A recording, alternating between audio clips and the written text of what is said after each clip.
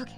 I swear I'm going senile. I started this script like, back last November, October? Got distracted by other things, and by February, I'd forgotten this video even existed. Now it's September again, and I want to scream. Maybe I just wanted to purge it from my mind, who knows? And while we might be able to count ourselves lucky on this, I was partially using Kiwi Farms to keep tabs on this person after their Twitter was taken down in the rare instances where I would remember this script existed. And now that site is sorta gone. Like I said, reasons to be thankful, but also reasons for me to get off my arse and actually do things in a timely manner and screenshot the things that I'm supposed to. Lessons to learn and all that jazz. But whatever, it's been what, almost a year now? Actually, almost exactly a year, a little over. I can make it like an anniversary of awful type thing. And it's perfect for spooky month content because Lord knows, I'm gonna scare ya.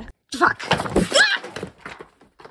Frankly, I don't think too many of you guys care when a video I cover was made, so long as you get some juicy, long-form content to draw to, am I right? Well, charge your tablet pens because we're about to get started. So, hi, ho, what's the dealio? Look, I'm not gonna mince words with you. We're covering a pretty gross subject and a pretty gross person today. I know I'm supposed to be moving into less stressful content and all that jazz, but truthfully, I started this video back when the video I'm covering was still up, and it was relevant, and if I've just wasted all that frelling time I spent looking into this disgusting mess, I think I'm gonna have an aneurysm. So we're just gonna avoid that outcome for now. Cool? Cool. Now, there's a lot of reasons why I wanted to cover this video, but at the end of the day, it really boils down to my noticing that nobody else really wanted to cover this video or the arguments made by its creator in depth. In fairness, I totally get. People would rather just dismiss the arguments with, "No, you're gross, stop talking," not have to do any mind-numbing research on it and just have it be done with. Problems with that? See, the person we'll be looking into today was in the process of building a community, and they were targeting minors, arguably both publicly and privately in order to do so. One can surmise that a lot of the arguments they laid out for us in this video are either the same arguments or variations of the arguments they would use to make those minors believe that their point of view was valid. Because that is what they did, and we'll cover that too. On the one hand, I understand the stance of not wanting to platform these beliefs simply because of the nature of them, but I equally understand that without easily accessible information directly countering some of these arguments, impressionable individuals, usually children, can be groomed into these damaging belief systems. In particular, a lot of the arguments we'll be going over today are presented in a manipulative manner, which we'll discuss when appropriate, and all of which are red flags that people without the correct information on hand might overlook. Hence, my goal is to deconstruct those arguments to the best of my abilities and present to you exactly why they are disingenuous, manipulative, or red flaggy. Some of you might think it unnecessary, and that's totally fine. This video probably isn't for you then. The difference between us is that I do think it's necessary, precisely because I've seen this very thing happen, and while not directly in relation to this user specifically, in relation to this topic. Not only am I aware of a user from a community that I've spoken about in the past, who as a preteen was groomed by an older predator into believing that their particular brand of paraphilic criminal actions was okay, something the minor had since gotten therapy for and overcome. When I was first looking into this, I also came across comments from other users on videos covering this subject, espousing similar stories. Namely, they had also been tricked by a predator into thinking that a paraphilia was just totally normal behavior. Specifically, the paraphilia we'll be covering, meaning that this experience isn't especially unique and that children, not knowing the manipulative nature of the arguments at hand, can be indoctrinated into some seriously harmful beliefs. Now, normally I wouldn't just believe comments at their word, but in this case, I'm going to err on the side of caution. So today we're gonna take those arguments, pick them apart with a fine-toothed comb, analyze them with some weird sciencey devices, and really get to the bottom of how they potentially convinced people in the first place and why they're still wrong. I also preemptively apologize for the lack of art footage you're gonna see in this video. Frankly, unless I reused a bunch of footage you've already seen on this channel, there was no way I was gonna have over 3 hours of footage at my disposal at any one time. So, sorry about that. Enjoy my feeble attempts at Minecraft instead. Put the kettle on, grab yourself a snack, and snuggle up with your fur babies. Lord knows you'll probably want to keep them close after all's said and done, because you'll definitely need that extra calm to help you through these stormy seas. There are some things talked about in this video where I think the deplorable nature of the action doesn't need to be explained. People hear about it and they get an instant reaction. I'm not gonna denigrate your intelligence by implying it needs to be spelled out for you why these actions are an issue, but bad people who can convince you that they're good can also convince vulnerable people that their actions and beliefs are good. This is my counter to that. I'll not mention what it is just yet, as the subject I'll be arguing the points of uses this same tactic of obscuring the topic she's talking about, but on her end, it's a means of preemptively painting it in a sympathetic light. This is also my counter to that. Plus, you know, if I'd say what it is before a certain minute mark, YouTube senpai is gonna have their way with me tonight, and I'm a small person, there's only so much punishment I can take. Alrighty, with that all said, hypnotist Sappho.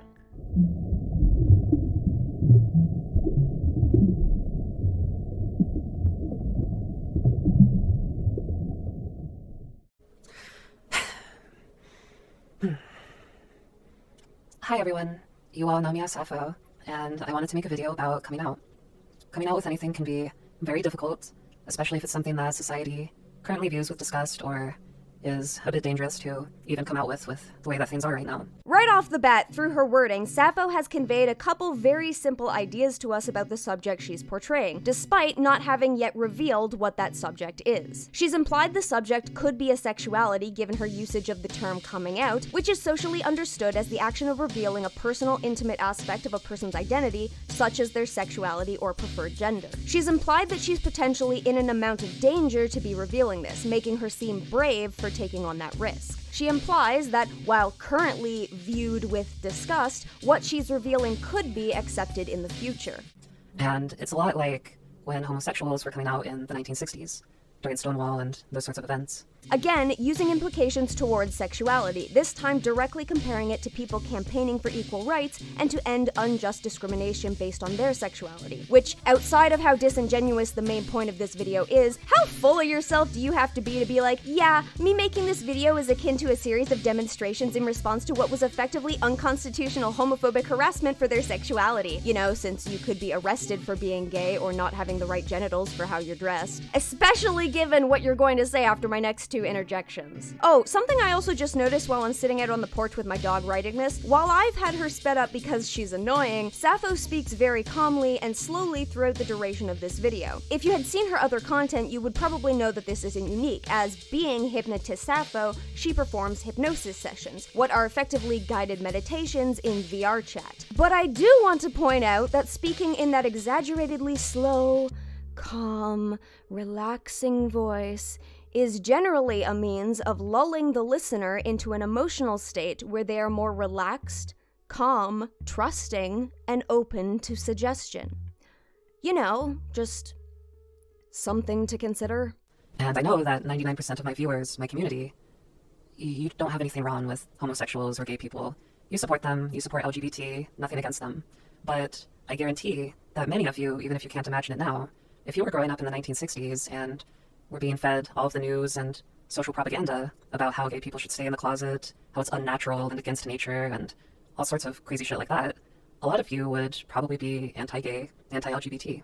And that's just how it is. Here she plays to the sensibilities of her audience. Nowadays, people are relatively more informed on the plights of the LGBTQA+ community and the sort of discrimination that they face on a given basis, at least when compared to 20, 30, or 40 years ago. Sappho also belongs to the furry community, which has a long history of trying to be all-inclusive and safe, especially with regards to sexuality. So most of Sappho's audience are likely, by default, going to be progressive furries. She's right in saying that most people growing up in an environment steeped in homophobic propaganda would in turn display homophobic belief. But in stating this, she's also directly implying that there's a wealth of modern-day propaganda vilifying her alleged sexuality. And therein she's making the implication that the only reason people would react negatively to her alleged sexuality is because of the propaganda they're fed, which then prompts the audience for the notion that they have been brainwashed against this concept. This is how Sappho prepares for the reveal of what her alleged sexuality entails.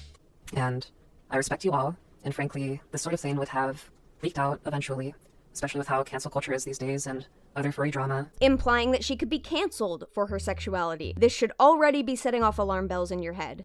There would be people out there that, they want to have a gotcha moment. They want to build their fame and popularity and, expose people. And I'm just not going to give the opportunity for a Sappho exposed kind of video. And I would rather suck the air out of the sails of the Ransonas, and instead of letting this sort of thing build, just be open and honest about myself and my beliefs. Yeah, so remember when she compared what she was doing to the Stonewall Uprising? That thing that was incited by a long history of people being arrested for their sexuality and was particularly spurred on by yet another homophobic discriminatory event, particularly a police raid. Yeah, nah, Sappho's just doing it 'cause. Yeah, ironically, she just provided easy rant material to anyone who was having a slow content week. Well, it doesn't matter anyways, because Sappho's lying. This whole I'm gonna do it preemptively so they don't have the opportunity is bullshit. Sappho's actions were exposed by Matcha Tea Tiger, an ex-mod from her Discord, literally 3 days before she put out this video. Matcha Tea Tiger accused Sappho of showcasing drawn bestiality porn available in her Discord's Not Safe for Work channel, failed to adequately keep minors out of those not safe for work spaces and activities, and said that, when asked, Sappho claimed to feel that zoophiles were misunderstood and that the act of bestiality wasn't wrong, both unnerving things to be suggested. However, since that post didn't get a whole lot of traction and didn't have any screenshotted evidence, Sappho opted to try and get ahead of this and then just pretend like it didn't exist and wasn't the reason for her coming forward in the first place. Sappho's trying to save face whilst pretending like she isn't trying to save face and never needed to in the first place. More reason to not trust her, I guess. She can't even be honest about why she's making the video. And I want to clear the air and say that, for the record, I am a zoophile. You did not mishear that. I am a zoophile. What the hell is this? I do not have a thing for humans. I am more attracted to dogs, like German Shepherds. If you are willing to stay and listen to my view and explanation, that is the point of this video.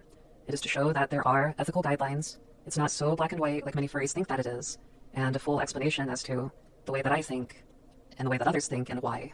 Forewarning, this video does not provide a full explanation regarding this stance, so if that's what you expected upon hearing that, sorry. Zoophilia is often very misunderstood. That is actually true, but in the context that the paraphilia, zoophilia, is often conflated with the act of sex with an animal, bestiality, which aren't inherently the same thing, the former describing the mindset of an individual and the latter describing the act, which is actually the thing that is criminalized. But in the context of people understanding that it involves a human being that wants to screw an animal, people are usually able to clue in on that aspect fairly quickly. You can have a zoophile who engages in bestiality, but not everyone who engages in bestiality is a zoophile, and not every zoophile engages in bestiality. If you've ever heard of non-offending pedophiles, it's kinda like that. People diagnosed with paraphilias generally have a compulsion and intrusive thoughts regarding a particular action. In the case of zoophiles, it's bestiality, but there's also research to suggest that thoughts of bestiality can be an early sign of psychosis, a notable tidbit to consider, and something that will come up again before we're done. Especially because of certain very terrible people and what you may have seen in the news. And someone that I will not mention, if you remember that situation with the zoo sadism leaks a few years back. Unfortunately, when people think of zoophiles, especially furries, that's the person that comes to mind. That is the situation that comes to mind. For those potentially unaware, she's referring to what is commonly known as the Caro situation, or the zoo sadism leaks, where multiple zoophiles were exposed via exchanged images, videos, and Telegram chat logs, the most socially popular one at the time being Caro the Wolf, hence many people knowing the situation by his name. These leaks showed people sexually and physically abusing dogs, among other animals, effectively using the poor things as their playthings with no regard for the well-being of the creature. There were images and videos of animals who had been killed and mutilated and then sexually abused once more after they had passed. People exposed in the leaks were exposed for zoo sadism, necrophilia, pedophilia, bestiality, and for a couple of them, probably a little more. It was a disgusting situation through and through. Sadly, most of those exposed in this fashion couldn't be charged because of how old the evidence against them was. And I'm talking about horrible abuses. And I'm not accusing a certain individual of anything here, but those leaks showed some truly horrendous people doing awful things to puppies, dead animals, animal gore, and other atrocities that I really wish would have been prosecuted, but unfortunately most could not, either by legal technicalities or so on. And it's a really sore thing for me because I would have liked to have seen justice in that case. I really would have liked to see that justice. But just because somebody was not charged or prosecuted does not mean that they were not guilty of what those videos showed and what those logs showed. And I will leave it at that. That statement is gonna come back in the form of the gods distilling pure irony into the form of a shark ready to bite Sappho on the ass. I couldn't imagine somebody doing that sort of shit to my animals, my mate, my... Stop! I can't imagine who would harm another living being in those ways. And to be 100% clear, I am not like that. Most of the zoo community is also not like that and utterly despises it. Speaking broadly for an entire community of people rather than just yourself as an individual, despite not actually knowing those people in said community and therefore having nothing to substantiate or justify this broad claim? Brilliant! Love it! My favorite thing. People who force animals into situations they don't want, physically and through other means, are completely deplorable and seen as rapists. Playing with an animal that is not sexually mature is like the equivalent of pedophilia, and it's treated as such. I do not support those people, and they do not deserve the same title. They are fetishists and bestialists. I do not want them to be the face of the community, and they should not be the face of the community. Forewarning, Sappho cites the words of people who effectively are fetishists and bestialists based on her own definition, so stay tuned for that. It basically destroys all of her arguments in one fell swoop. It's pretty exceptional. It's like literal Nazis considering themselves furries in the fandom. You don't want them. We don't want them. We don't want that image to be what people think about.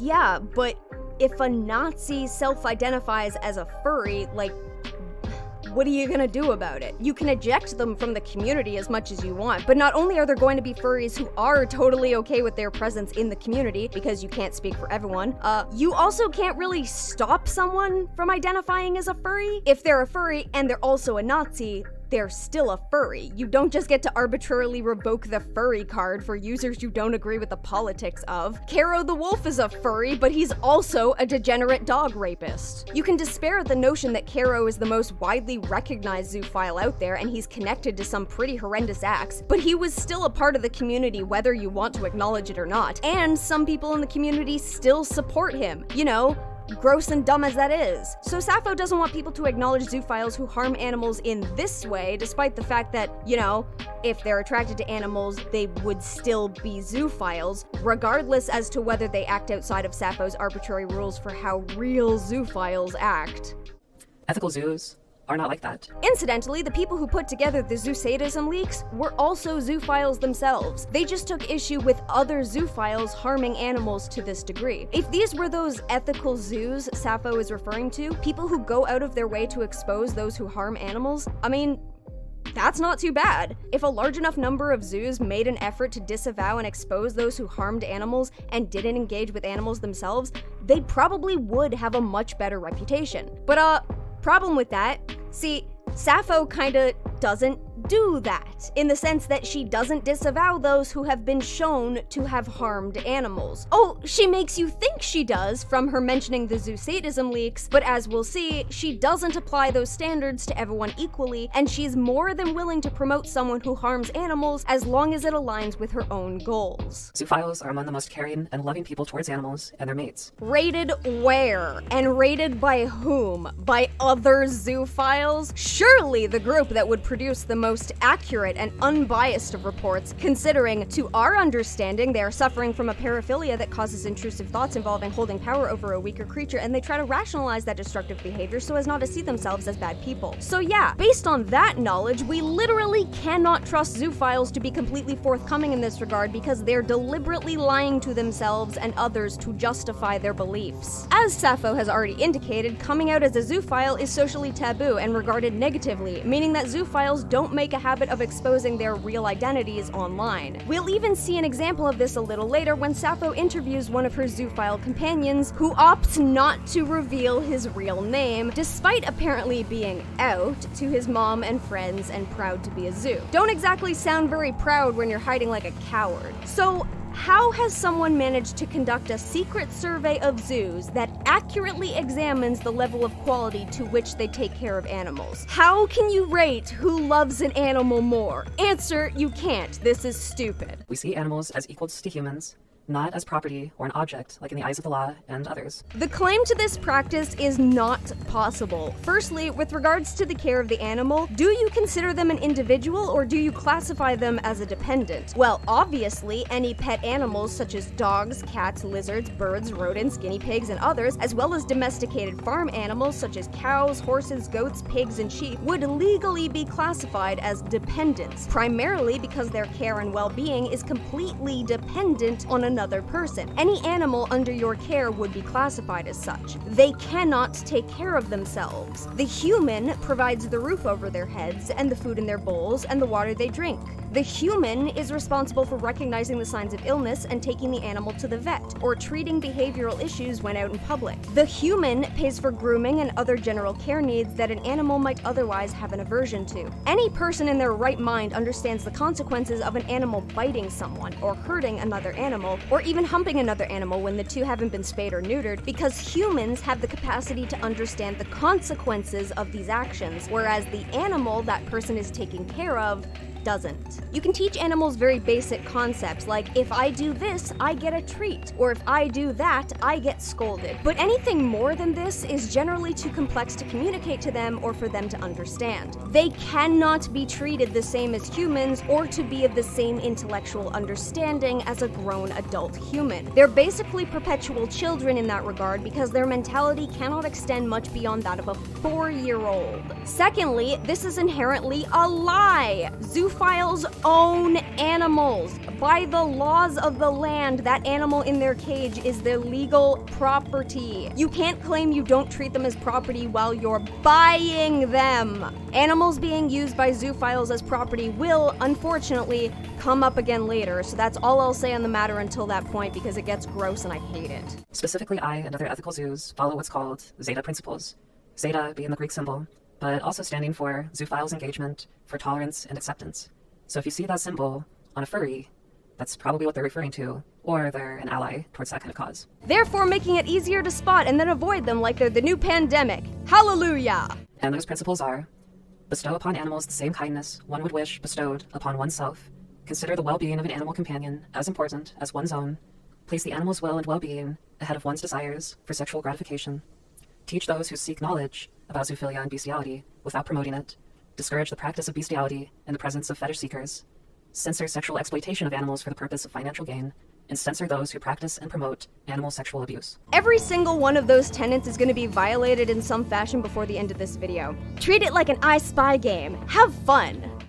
Zoophiles are not the same as bestialists and fetishists who do not follow those principles. So, for the context of this video, Sappho is, to my understanding, using zoophile terminology here, similar to how they call themselves zoos. Fetishists, I'm guessing, are non-zoophile identifying animal sexual abusers. Like I mentioned before, someone can commit the act of bestiality without themselves being a zoophile or having any inclinations beyond the initial offense. So perhaps the allegations against former British Prime Minister David Cameron would be an example of this, where he allegedly stuck his genitals in the mouth of a dead pig for the sake of a society initiation at Oxford University. Gross. Since Sappho is also directly referring to the zoo sadism leaks and the care of the wolf situation, we can also infer that she's partially referring to people a part of those leaks as fetishists as well. With regards to bestialists, I believe that refers in part to the physical abuse inflicted on the animal victims. Zoophiles are under the delusion that their animal-human love is mutually reciprocated and completely harmless to those involved. So they want to separate that from the deplorable, purposely physically harmful bestiality of zoo sadists, trying to create a distinction between the act of bestiality and the acts of bestialists. One should note that any actual sexuality would not need to create this distinction, mostly because the partners involved can indicate consent and not have "is this rape or not" even be a part of the question. This is like having to prove that your sexual partner is not being physically abused by pointing out that sadistic murder rapists exist. I admit, maybe if you're being viewed akin to a sadistic murder rapist, you'd want to fix that public perception, but at the same time, maybe you should consider why you're being conflated with sadistic murder rapists. Just a thought. However, regardless of the terminology she uses, Sappho is making broad, generalized statements about those suffering with zoophilia as a whole, which she, as an individual, cannot back up or verify. Sappho doesn't know most zoophiles, so she can't speak on behalf of them. Additionally, since zoophilia is generally understood as a paraphilia, zoophilia, that being a mental health issue, that means that those who suffer from it have a compulsive delusion that allows them to rationalize their thoughts as being okay. Because, let's face it, nobody wants to be the villain of their own story. They want to rationalize their behavior so they come out looking like the hero. So any promotion of the notion that zoophilia is totally okay put out by Sappho is inherently going to be viewed as coming from an unreliable narrator on the matter. And that's whether the audience even understands that it is because of it being a paraphilia and not just because of social implications. Hypothetically speaking,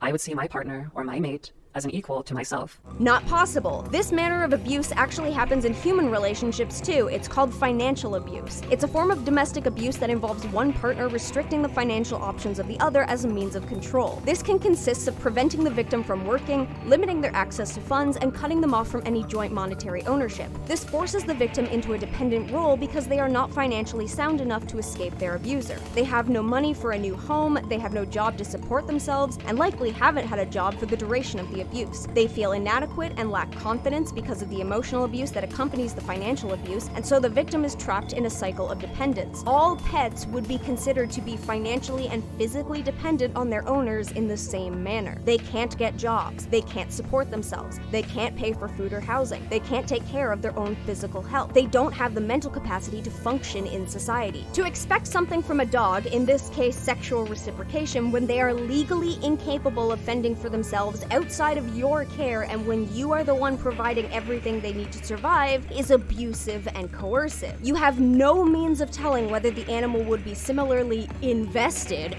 if they were not completely dependent on the person abusing them. Everything would be out of love, care, and affection for their wellness and well-being. It would not be to serve myself and my desires. Yet again, a disingenuous endorsement from Sappho, explaining these, as acknowledged by her, zoophilic feelings in this manner, considering what Sappho has just described here should be the default when taking care of an animal. Everything I do for my dog is out of love and care and affection, and I do it for her well-being and not my own desires. I promise you, if I didn't have to go outside for walkies twice a day, I wouldn't. If she didn't enjoy sitting outside to sunbathe and people watch in the spring and summer, I certainly wouldn't have bought portable work tech so I could go sit outside with her. But she does, so I did. Everyone should take care of any animals under their protection with the well-being of the animal in mind and not their own desires. So of course, when Sappho details this as her means of taking care of her mate, people are generally going to agree that this is how animals should be treated. But while that's where the interaction with everyone else's animals stops, Sappho tries to include sexual interaction as a part of her dog's care, and that's the problem. And a lot of people have issues with this sort of thing, which is understandable. I can understand the point of view that others have about my views. If it's understandable that people are going to be disgusted when confronted with zoophilia, then why would you put out a video dunking on the haters when your I'm a zoophile video didn't receive positive feedback? I'm not calling it a coming out video. Zoophilia isn't a sexuality. It's not even tangentially comparable to LGBTQA+. Stop damaging the campaigns of acceptance of others as a desperate means of trying to legitimize your sick paraphilia. Get therapy. I also hold extreme reservations that you can actually understand the issues others have with your viewpoint, given that you've already resorted to manipulative tactics to try and color zoophilia in a positive light to your audience. I imagine that if you understood the mindset, you would be able to provide at least one argument that could be moderately convincing to someone with said mindset. If that were the case, you'd probably be smart enough to actually address the fact that zoophilia is psychologically and socially understood as a paraphilia, but of course she's not going to do that because she wants to push the sexuality narrative, and apparently Sappho isn't smart enough to point out that homosexuality was also considered a paraphilia up until a point. Although, again, homosexuality was able to be reassessed because the participants could consent. Additionally, Sappho doesn't at all make any attempts to explain the behavior that zoophiles see, which is so blatantly consent, that they use as a means of justifying their sexual compulsions. Again, consent being such an issue, you would think that would be the first thing they would want to bring up. They don't bring up these behaviors because their own rationalization and craft of reality would then be in danger should anyone acknowledge that this behavior is grooming or coercive. You would also then probably have the capacity for some manner of self-reflection, which would then probably allow you to recognize that your intrusive zoophilic thoughts are not normal and are certainly damaging. But at that point, we wouldn't even be here. The biggest argument, of course, that comes up is about consent and what is that like, right?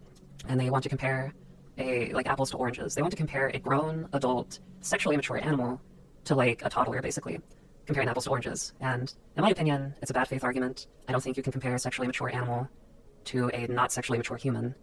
I think it's bad faith. Well, in that case, how much of a bad faith argument would you consider it to be for someone to imply that the comparison is generally between the sexual maturity level between the hypothetical dog and toddler, when in truth, it's the level of intellect being compared? As in, a sexually mature dog's level of intellect, understanding, and its capacity to learn is comparable to that of a human toddler. Because that is the actual core of the argument. Gee, it's almost like it was super disingenuous to obscure the nature of what's being compared. See, when Sappho says that sexually mature animals are being compared to non-sexually mature humans, the inclusion of the sexual maturity of each subject implies to the audience that this aspect is what's being compared. The audience understands that someone has to be sexually mature to consent, and since Sappho has already put in your mind that this is presented as a bad faith argument, she's trying to tell your brain that as long as an animal is sexually mature, they should be able to consent. But this ignores that the ability to consent is mature not only based on physical sexual maturity, but also intellectual maturity. A person could be physically sexually developed, but suffer from developmental issues that limits their intellectual maturity to that of a toddler or a young child. Just because they are physically developed, it doesn't change the fact that they cannot understand concepts like consent, rape, or sex. Therefore, anyone who took advantage of this hypothetical person, regardless as to whether they claim the person wanted it, based on their hormonally induced, clearly not understood humping motions, that would be sexual abuse. This same logic applies to animals. Even if Sappho wanted to argue that it shouldn't be comparable because sexually mature animals are hormonal or whatever, so they clearly want sex at some point, they're still not intellectually adept enough to understand the consequences of screwing the person who feeds and houses them, much less the physical and medical issues to arise from such an act. Sappho, being a human and intellectually more developed than a dog, we can assume, has the capacity to be aware of this, and most likely is very much aware of this. The fact that she is trying to reframe this argument as a means of making zoophiles look to be in the right demonstrates that she has manipulative capabilities far exceeding that of the animal she wants to be preying on. Rather than try to argue this issue as people have it, Sappho would rather create a straw man argument for her to face off against instead. It's almost like you're attempting to make your stance seem more palatable by comparing it to that which we all fucking hate, pedophilia, which is hilarious given the correlations between that and zoophilia, and implying that the hypothetical sexual maturity of the animal is the issue at hand with regards to whether humans fucking animals is okay. I promise you, it's not. But both in the sense that this is not the issue, and that it's not okay for humans to fuck animals. Should go without saying, but you know, here we are. But back to that hypothetical, and my view on it is that if my mate came up to me, loved me, and wanted something more in that moment, why would I deny them that need? I want to care for their well-being and help them feel good. At the same time, if the animal is uncomfortable or walks away, that's a no. That's a do not continue. That's a I do not consent. So remember when I said that Sappho doesn't bother to tell us what those supposedly, obviously sexually reciprocal behaviors are? Now, I must also remind you guys that according to Sappho, she doesn't currently have a German Shepherd. So how she's able to confidently predict how her hypothetical German Shepherd would sexually entice her is questionable. That's like predicting exactly how your future fiancé is going to get your jollies off. How could a person possibly know that? Unless you had really specific taste and you preemptively told them, which obviously Sappho would not be able to do with a dog. If animals are individualistic enough to be considered legally mature adults by zoophilic standards, why is their general sexual behavior so predictable? Would each individual not therein have individual means of engaging sexually? Like, my dog, Demona, has personality traits that make her distinct from other dogs, and I had no means of predicting that personality before adopting her. Our sadly now passed family dog, Gizmo, was a haughty, picky, angry old man who barked his head off, hated everyone, hated getting dirty, had strange temper triggers like slow-motion high fives, and thought himself more of a human than a dog. Then Demona comes around and she devours chicken hearts, rolling around in dead things, loves meeting new people, and climbs up on your chest in the morning like a baby so she can lick up your nose and eat your brain. You then expect me to believe that this sexual behavior that zoophiles expound about is so universal that it can be accurately predicted in dogs by people who have never met them? So their personality doesn't come into play at all in that regard? Or are we to believe that Sappho garnered this information from other zoophiles who were with German Shepherds or other dogs? So those dogs happen to exhibit the same behavior Sappho could then expect from her hypothetical mate? That doesn't strike you as odd? That every one of these animals behaves the same, despite the fact that they're supposed to be unique individuals with the capacity for romance? Almost sounds like it's trained behavior, doesn't it? She won't tell us what the reciprocal behaviors are, how convenient, but she'll mention the non-reciprocal behavior that everybody already knows because we're not fucking stupid. I have a really close zoo friend that can explain more in a non-hypothetical way in the second half of this video. And this friend has a female German Shepherd mate and considers her to be the love of his life. Non-hypothetical? And why am I like this? Well, we can speculate on that. I have always loved animals in this kind of way. Even back when I was 11, that would probably be the earliest that I remember, I always found comfort and love in animals. I would lie down with them for hours, sleep cuddled up with them, and never treat myself as any better. My 2 golden retrievers at the time were my place of safety and comfort. And no, I did not do anything sexual with them.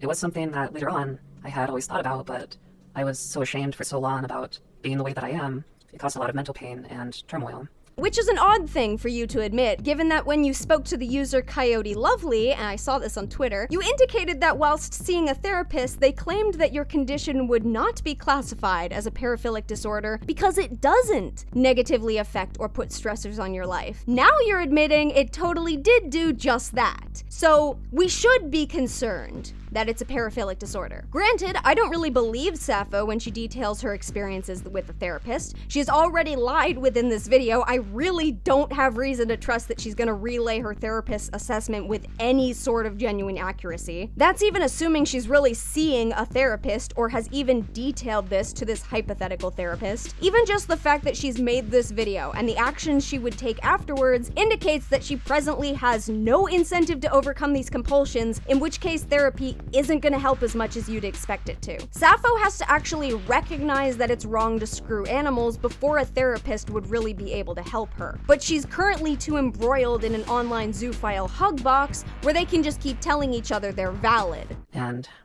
yes, but recently, after discovering there's other people with similar feelings to me and ideals, it has inspired me enough to have this message. And that would include online resources like the Zooier Than Thou podcast and some other people that I've met through some internet forums. See? Zoophile hug box. Why get help when people online will help you feed your urge and validate those destructive tendencies? Is to educate people about what it means specifically to be a zoophile, and that there are shades of gray, not this black and white evil nonsense. I mean, I feel like that still sort of counts if you assault an animal. You got horrible urges? Sucks, but go get help. You act on those horrible urges and sexually assault a helpless animal? Terrible. Horrible. Go directly to jail. Do not pass go. Do not collect $200. Comparing someone like me to a freak that forces themselves onto animals and commits horrendous animal abuse. Yeah, she's just someone who plans to commit horrendous animal abuse when she gets her hands on the right breed of dog. Begs the question, can zoophiles actually have animals they don't fuck? Can they care for animals exclusively as dependents without sexually abusing them? Or does every animal under a zoophile's roof have to be one they can diddle? Questions for another life, because I'm too tired in this one. This is to have a personal conversation with my community, furries, zoophiles, and others, and I'm more than happy to answer questions or be interviewed in a neutral manner. No one wants to give you a platform so you can wax poetic about raping dogs, you stupid bitch. She probably takes that as a compliment, being called a bitch. With that out of the way, I'm going to switch to more of a podcast-style video. Just gonna start recording, and cool. So, it's really good to have you here. It's good to be talking again. And It's my honor to be your guest. awesome, cool. So, this isn't going to be like a super formal thing, just more of a casual conversation for the people that might be curious watching the video. Oh yeah, just like all those other casual conversations one has about fucking dogs. People that might be a little more curious about seeing somebody who is zoo exclusive, someone who themselves is a zoophile and practices it. You can't practice zoophilia. Zoophilia is the condition. That's like saying I practice anxiety. I'll come back to this after, fuck, this guy needs a name. Zoom. I'll come back to this after Zoom has detailed his relationship with his mate. Where I would consider myself a zoophile, but, you know, at the moment, that's not really something that I'm doing. So, just for the record, we are both zoophiles. And, you're my closest zoo friend and really helped me accept myself. And in fact, you made a post on Zooville, and in that particular post, it was about you coming out about things, and you linked an episode of the Zoo Year Than Now podcast about coming out. And that just really inspired me to make this video and to, like, go forward with being more open about it. So, any comment on that? Oh, I'm just really glad to hear that, and it's always a risk putting yourself out there and telling your story, and my hope has been to help others find acceptance so that they don't wander through the seemingly endless darkness of denial and repression that so many of us have experienced, and it just makes me sad that some people will never see the end of that, and I'm overwhelmed with joy in your case that I was able to directly help you in that way. Absolutely. And yeah, it's exceeded my hopes for making that particular post. Absolutely. I went through a whole lot of mental pains, really just refusing to accept who I was for the longest time. And I mean, I would go through some hard periods going through my teens where I would be really into it and know and accept myself, like, yes, I am a zoophile, but there weren't those kinds of resources that really talked about it in an open way and really broke that perception that the mainstream has about zoophilia.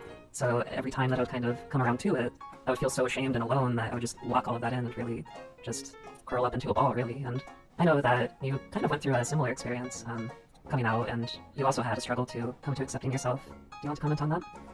Yeah, well, I certainly relate to wanting to curl into a ball and just hide away from all the ugliness that the internet, that comes up on the internet when you search for any sort of these things. And ironically, everyone else, as in everyone not suffering from the compulsions of this particular paraphilia, wants to curl up into a ball and hide away from the world when they see the content these guys are comforted by. That's definitely been a big struggle of mine, having those feelings and those thoughts over the course of my whole life, and not having any person I felt like I could talk to about or would even beyond just understand and accept, but be able to actually relate to. Probably because when you had the discussion about the birds and the bees, you were the only one taking it literally.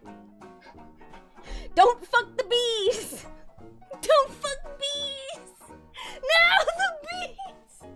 And I struggled to find myself for many years and struggled with my identity as a result of that, and it sort of all fell into place when I just removed myself from society. I turned off my phone, I went and hiked up a mountain, and I just wrote it all out and admitted it all to myself first, and I looked at it, my whole history with these feelings and these thoughts, and I just said, okay, I accept this, and that was when my world changed. Anyone else think it's really obvious and hilarious that a zoophile found themselves by hiking out of a city where you would find lots of humans and into the mountains where you would find a lot of not humans, and out there came to the acceptance that he was a zoophile? I don't know, it just seems really obvious and hilarious to me. My mate came along not too long after that, and translation, I bought a dog. I found this community and found the Zoo Year Than Now podcast, and I'm not going to say that everything's perfect, that I feel 100% okay. It's still a daily work in progress, but it's so much easier to just be at a point where I'm okay. Absolutely. And I can look myself in the mirror and say it. I'm a zoo, and my partner is the love of my life, and I love her romantically, physically. That is okay. How do you love a dog romantically? Do dogs have a sense of romance? Does she get all giddy when you litter the bed with roses, or is she more the gal to like it when you roll in something dead beforehand? Why would a dog even need romance? They're instinctually driven towards sexual activity. It's driven by their hormones compelling them to mate when they're in heat. So what good is romance going to do? If a zoophile moose fucker digs a pit and rolls in moose piss so the smell makes the females ovulate, does that count as romance? You're achieving sexual arousal after all. Do you spit out your doula and foam at the mouth to entice the camel ladies? What about lathering someone up with horse pheromones to get a male to mount them? Or does that not count because you're taking advantage of the animal's basic sexual instincts to manipulate them into sexing you? Romance is like dry mental foreplay, and dogs don't have enough mental for you to play with. I think so too. And absolutely nobody is shocked that two people suffering from the same delusion agree with each other and use this mutual support to convince one another that they're not suffering from said delusion because it's normal. Folie à deux, or I guess folie à communauté. It's really amazing to hear how you overcame that struggle and came to that realization and came to accept yourself for who you are. Is it? Because he kind of just said that he went camping, said it aloud, and listened to a zoophile podcast that encouraged zoophiles coming out. Like, I don't mean to sound flippant. Actually, I do. Yeah, I fail to see what's amazing about that. It sort of just sounds like he heard an opinion that bolstered him into being more openly vocal about his zoophilic inclinations online, spurred on by the notion that, regardless as to how the world reacts, there's a community of people online ready to support or accept him. It's been mentioned before, but we'll also be coming back to that podcast, so keep it in mind, I guess. And would you say that you've had to make some sacrifices along the way? All the victims involved in his sexual awakening, maybe? Certainly. Sacrifice, that might be a bit of a strong word, at least so far. There's been awkward moments where, you know, like my mom in particular, as any good parent does, just wants to see their kid find someone, be happy, and, you know, she set me up with someone to go on a date with, and, you know, I liked her, but I didn't, but I had these mixed feelings, and I wanted to be polite, but I didn't, you know, it was just, it was really awkward, and so that's what led me to finally come out and say, look, I have someone, and I'm happy. Yes, she has 4 legs, but just to hopefully avoid those kinds of things in the future where, you know, someone else's feelings might be at stake. Yeah, and to really curb those perceptions, you see your mate as, like, the love of your life, yeah? That's gonna be disconcerting not only for the reasons you'd expect, but also for reasons that kind of directly go against Sappho's whole thing, so be excited. And well, what do you both do together for, like, fun and play, and, like, what's that like? How does that work? Well, I basically, spending time with her is my #1 priority, and I wish I could, if I could, I would just spend 100% of my time with her. I'd never work, because it's just so much fun, and so I take pleasure in simple things, you know, a walk in the woods, I could do that all day, I love it, and she enjoys those things as well, and just... Wow, a dog has simple interests? Almost like they're only capable of understanding simple concepts? Like, are we supposed to be shocked that a dog doesn't have a whole lot of interest in playing video games or analyzing literature? Fucking hell! I try to spend at least a couple hours just being active outdoors with her every day, and I just take pleasure in watching her enjoy herself, even if it's with another person, or with another dog, or with me, or by herself. Weird that he'd feel the need to specify this, given that, and I apologize for the terminology I'm going to use here, most people shouldn't have an issue with seeing their significant other enjoying themselves with other people. Like, what if I said, yeah, I hate my wife hanging out with her friends? Although, that does beg the question, are there zoophiles who get jealous when they see the animal they're abusing engaging with other animals? I'm just gonna assume it's a case-by-case basis, because otherwise, were we going off of Sappho's resources, I would then be under the assumption that zoophiles generally like to pass around their animals to other zoophiles to abuse, like they're trading Pokemon cards. Yeah, we'll get to that. So that's a bit of a snapshot of our daily routine. I'm fortunate to live in an area where exercising her is possible, and I've put myself in a position where I could give her what I imagine to be the best possible life for her that I could provide. And 100% just clarifying for people, the vast majority of the time that you spend with your mate, it's not, like, sexual or sexualized, it's just being, like, a good couple doing normal things. Absolutely. Yeah, exactly. Yeah, and it's too early in her life to do those sorts of things really to that full extent yet, so... Wait. So you haven't had sex with the dog? Okay, firstly, really glad to hear that. Someone go save that poor fucking animal before he harms her. Secondly, how do you then know that your dog seeks to engage with you sexually if not only have you never done it, but she's not even of age? Furthermore, how do you know that your dog is even attracted to humans? Like, animal attraction isn't common in humans, but what, you think human attraction is common enough in animals that any random German Shepherd you pick up from the pound will definitely want to screw you? What, because they see you as a member of the pack? So you admit they're not intellectually adept enough to recognize the differences between a human and a dog. Seems rather presumptuous. Seems like a lot of work to put into something that won't end up giving you what you want at the end of the day, but which you're supposed to take care of for the rest of its life. Weirdly, I have reservations about a zoophile just, like, accepting that and being totally fine with it, as well as the insulting level of stupid coincidence it would require for human attraction to be common enough in dogs that is a thing. Like, yes, animals screwing animals of other species does happen, but it's equally rare and quite often just rape. So again, what would be the odds that you just happened to pick a dog that you happen to be attracted to, who also happens to have a paraphilia similar to yours where it's attracted to those outside of its own species, and its attraction just happens to be humans? Are you kidding me? What if they're attracted to salamanders and the only reason they tolerate you is because your tiny, slimy, splotchy dick reminds them of one? Thirdly, so grooming. You know, where you take a living creature and raise it under your specific guidance and teachings to sexual age so that you can fuck it.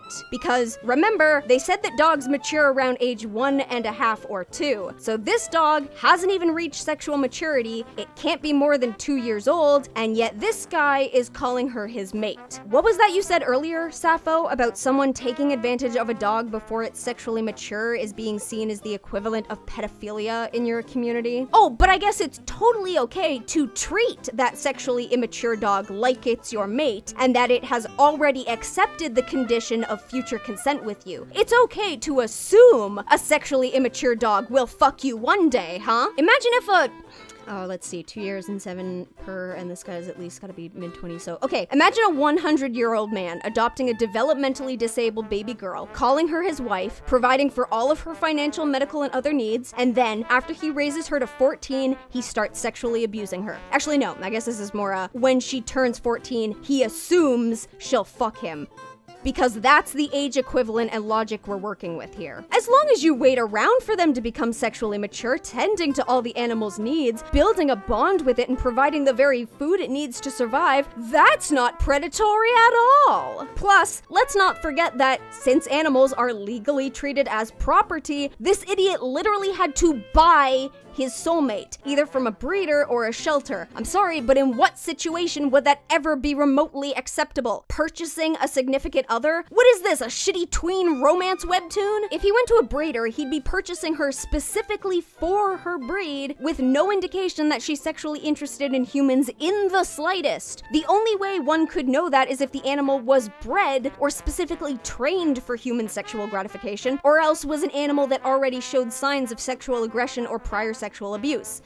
That's sexual slavery! You're literally buying an animal with the intent of having sex with it as soon as you conceivably can, and because of the nature of this thought process being a paraphilia, you somehow manage to convince yourself like this isn't entirely motivated by your own sexual compulsions. You know, and that's another part of being zoo exclusive, is it's an individual adventure. It's not like we have all these role models around us say this is what's right, this is what's wrong. Ah, well, you do. You're just not listening to them because they're telling you it's wrong to sexually take advantage of animals. There is obviously, you can tell consent yes or no if you can read basic body language, but it's still an individual adventure, and you get to know your partner and you get to know yourself, and I'm still learning a lot. Neither Sappho nor Zoom have made an effort to explain what this basic body language that makes it so obvious animals want to fuck them is. As long as I don't use specifics, nobody can tell me I'm wrong. That's very true, and so kind of going off on that leg about, you know, you can tell when they're consensual and such, a lot of people struggle with that because, you know, they don't understand how dogs mature and how zoophiles don't go after, like, puppies and small dogs and stuff. Honey, I promise you, it's not the size of the dog that matters. We know most of you guys only go after large breed dogs, not because of attraction, but because the larger size of the animal means that the area of sexual objectification is also larger, and therein there's more to work with.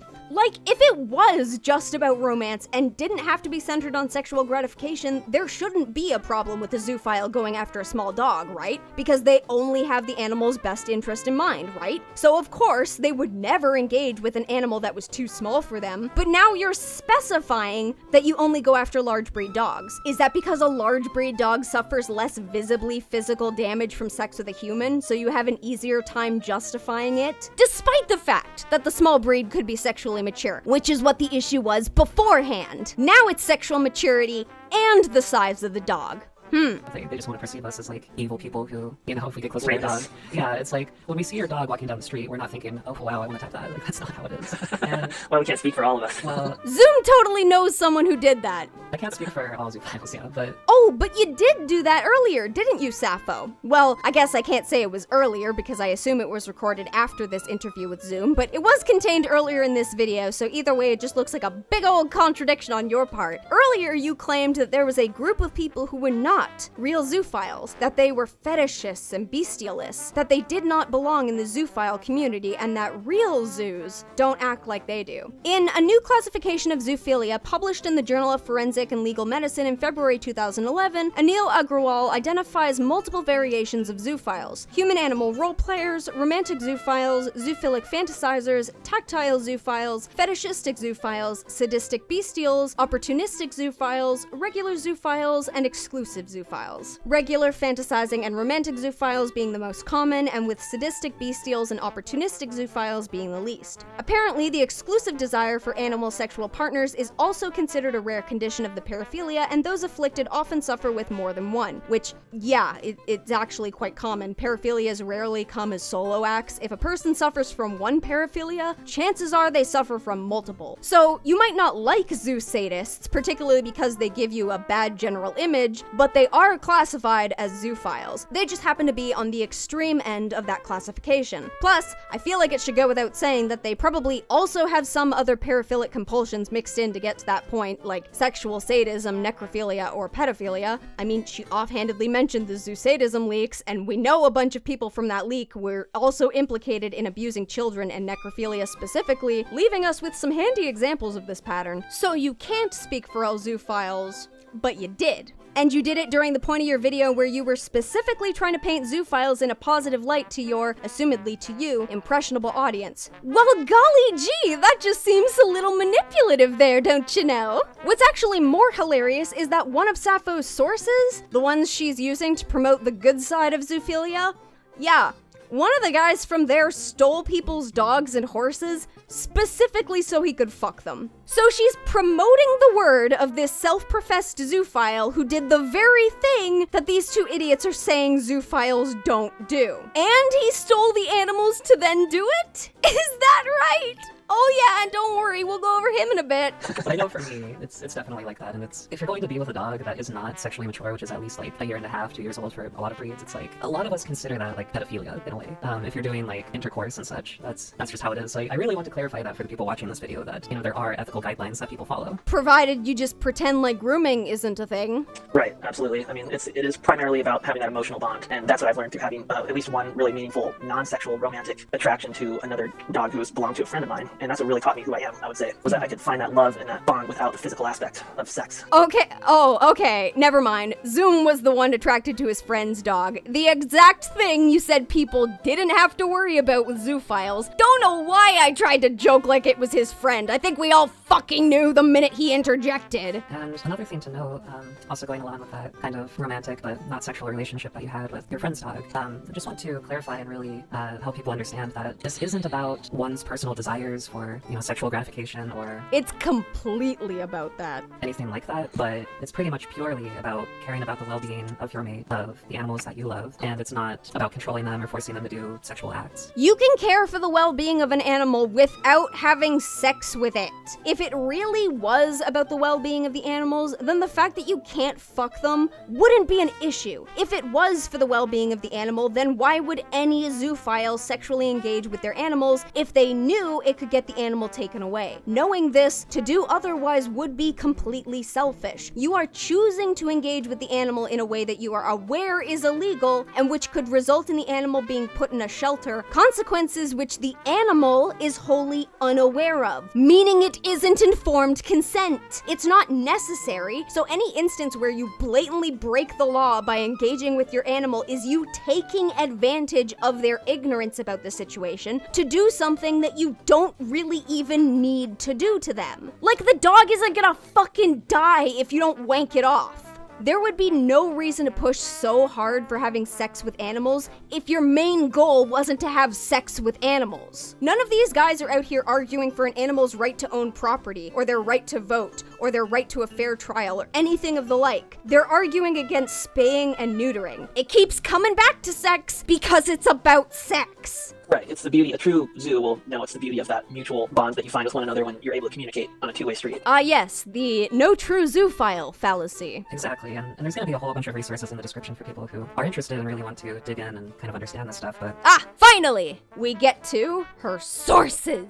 Sit back, pour yourselves a fresh cup of tea, and guzzle down another donut or some popcorn because this is gonna be a long interjection. Okay, to start things off, she's only got 3 resource links for us, and they're all direct links to zoophile run content. Actually, no, she did have 3. It's 5 now. I think she changed it up in the description at some point while I was writing this, or I just missed some. Who cares? None of these are studies or academic pieces to support any of the claims she's made, nothing to prove that zoophiles are somehow better at taking care of animals, nothing to demonstrate how exactly animals consent. In fact, they link to zoocommunity.org, Zeta Verandae, which sounds like a Numa Numa lyric but for dog diddling, and the before-mentioned coming out episode of the Zooier Than Thou podcast. To start things off, zoocommunity.org. This is a forum for zoophiles, plain and simple. You're not exactly going to get unbiased peer-reviewed statistics on the objective behaviors, patterns, or traits of zoophilia, or anything to actually prove this narrative of it being a sexuality. I took a quick glance at the site, much to the chagrin of my disturbingly intrigued FBI monitor. While there are seemingly sections of the site geared towards information, health, and research, again, these are just forum posts and can ultimately be posted and replied to by anyone with an account. The categories are for the discretion of the poster to use, and sometimes they will make an attempt to start a conversation, but because basically everyone here is biased towards the notion that zoophilia is totally okay, the conversations don't go anywhere and don't delve into the subject with any real depth or self-awareness. None of these idiots are arguing under the assumption that zoophilia maybe couldn't be a sexuality or maybe could be detrimental. They all just argue in favor of it with their own personal variations. They argue from the predetermined stance that their assumptions are correct, and therein any information that might contradict that notion isn't even considered, working backwards in an effort to find evidence to support their narrative, rather than coming to a conclusion based on the information gathered through research and study. So it's just a biased hug box. There's no real means of verifying if anything they offer is actually truthful, since we've already seen that Sappho, the person attempting to present the zoophile community as trusting and kind and truthful, is completely willing to obscure and lie about aspects of zoophilia and her situation to serve her narrative. There are instances where a paper is linked and the forum discussion to follow is just them disagreeing with anything that speaks negatively towards zoophilia, but then agreeing with anything that could potentially be read positively. No fucking shock there. Of course all you hear is praise when they come across a piece of media that potentially paints bestiality in a sympathetic light, but if that same paper implies that bestiality is bad for the animal, all of a sudden they take issue with it. Again, no fucking shock. It's almost like people suffering from a delusion can't readily be objective about said delusion. Man, I've known people like this. Oh, you're the smartest person I know, when it's a situation where they're in hot shit and they want my help.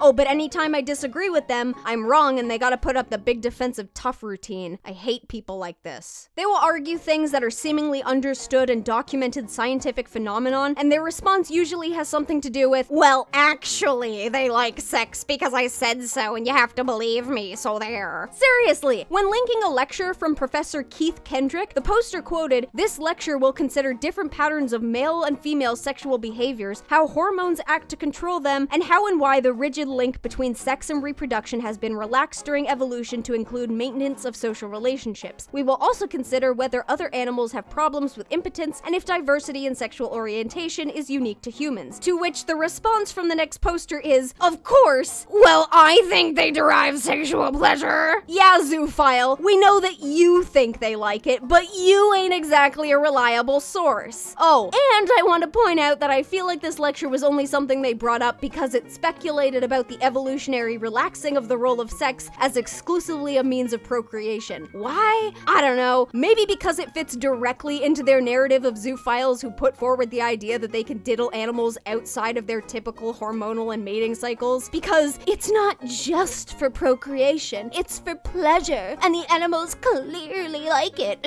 And once again, if it's not about sex, then why do so many of these forum posts have to do with sex and justifying the act of bestiality? Like, they're often unwilling to accept that zoophilia is a paraphilia and not a sexual orientation, but then will also acknowledge that some zoophiles become zoophiles because they were sexually abused, sometimes by an animal when they were a child. You know, early childhood sexual abuse, that thing that tends to cause long-lasting mental health issues later in life that the person may not even be aware of. Oh, but nah, couldn't be zoophilia, that's the mental health issue caused by that trauma. That'd be crazy! Considering this forum is advertised as being for zoophiles and zoophile allies, Sappho would have no reason to cite it as a resource unless it was for people to join, I'm assuming either as the allies Sappho expected to win over, or other zoophiles, because otherwise there's nothing in there that would even remotely prove her claims. Also, I think we're far enough into the video that I can point this out.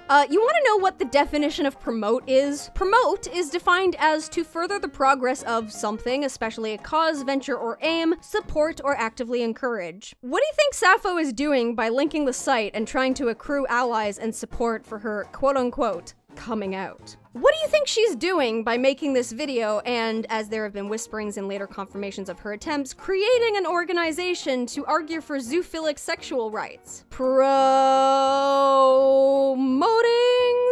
zoophilia. Specifically, Sappho is attempting to further her self-imposed cause of attaining zoosexuality rights. She supports the notion that zoophilia is okay and encourages the acceptance of sexual relationships, otherwise known as bestiality, between human zoophiles and their pets. No, I don't care that she calls them mates. Claiming zoosexuality as her means of trying to garner support under the guise of being marginalized in ways similar to the LGBTQA+ community, by putting that out in the world in the form of this very video, with her acknowledged goal of trying to get people to understand her side, she's promoting it. What was the fourth Zeta principle? That one teaches those who seek knowledge about zoophilia and bestiality without promoting them, and instead your response is to directly try to get people to become zoophile allies and you link them to a zoophile forum to pull them into the community. Seriously? And these are super direct and obvious means of promoting it too, which is why it's so baffling to then have Sappho be all, yeah, promoting it is totally something we're all against. Well, actually, it's not that baffling. She's just a delusional fucking liar. Like, to be fair, the minute I heard that principle, I knew it was gonna get violated before this video's end. The only way one would be able to address zoophilia without promoting it would be to come at the subject from like an unbiased clinical point of view, which basically all of these idiots have proven they can't do because they're completely embroiled in their paraphilic delusions. Sappho basically violated the principle before she even stated that there were principles that she was trying not to violate. Brilliant! Alright, next one. Zeta Verinde. We've got 3 links for this one, all of which are basically just as useless as the one that came before it, all of which Sappho, for some reason, believes is informative. The first links to seemingly what should be a general definition of what zoophilia is for the uninformed. Much like basically all of Sappho's links, it's written by a zoophile and colors zoophilia in a more positive, less clinically critical light, as well as being as vague as possible when discussing how zoophilia is viewed in the wider scientific community. At this point, I'm going to be getting free psychiatric care from all the fucking shocks I'm being treated to. Unsurprisingly, they don't adequately represent the scientific consensus on zoophilia. Maybe this is where Sappho learned all of her tricks from. What is zoophilia? On the question of the definition of zoophilia, there are 2 slightly different answers. First, the science and the public in general, and on the other, the zoophiles itself. In science, zoophilia is commonly defined as sexual attraction for animals. That is, affected animals feel, or one or more specific species, as sexually attractive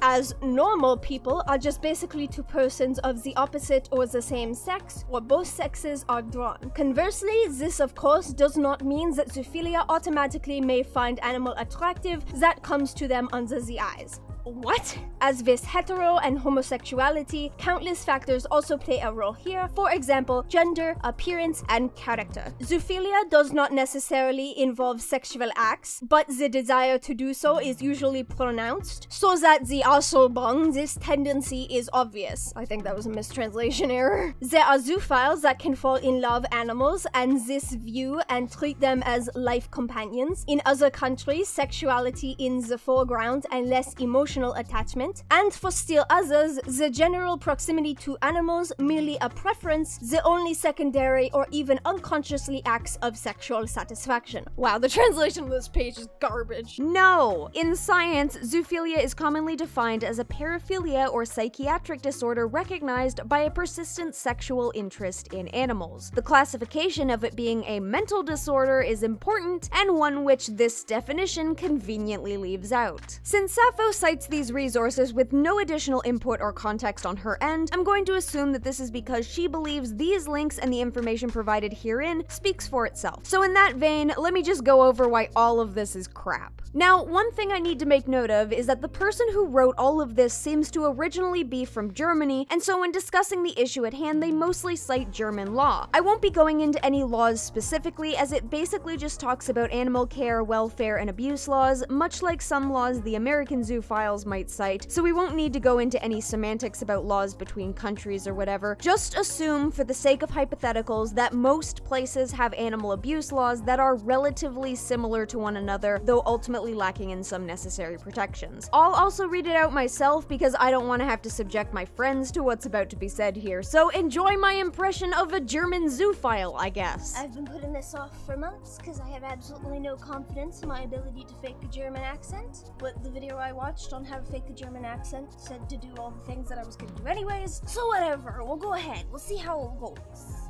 The case against general criminalization, that's hard to say with a German accent. The case against general criminalization, abusing animals, including sexual abuse, is already illegal in Germany. Animals are protected by the German Animal Protection Law, 17T blah blah blah letters, German Animal Welfare Act, which addresses all animal abuse regardless of the motivation. As soon as the animal is harmed, these laws are applicable even today. His harm comprises not only corporal suffering, but also psychological harm, development of behavioral disorders like apathy, anxiousness, aggressiveness, etc. It is therefore not only illegal to excessively lash or otherwise manhandle the creature, but also to psychologically abuse it such that it develops disorders. So here's the acknowledgement that physical and psychological abuse causes mental disorders, even in animals. Good. Glad to know we all agree on that. Problem, however, they state that animal abuse laws already exist, as though it is being argued that more laws against the abuse of animals should be put into place, and for some reason the zoophiles, whom Sappho has indicated to us are supposed to be the most loving and capable caregivers for animals, apparently have a problem with that. Considering this is supposed to be their argument as to why their actions shouldn't be criminalized, my guess? Those proposed additional laws specifically had to do with sexual abuse.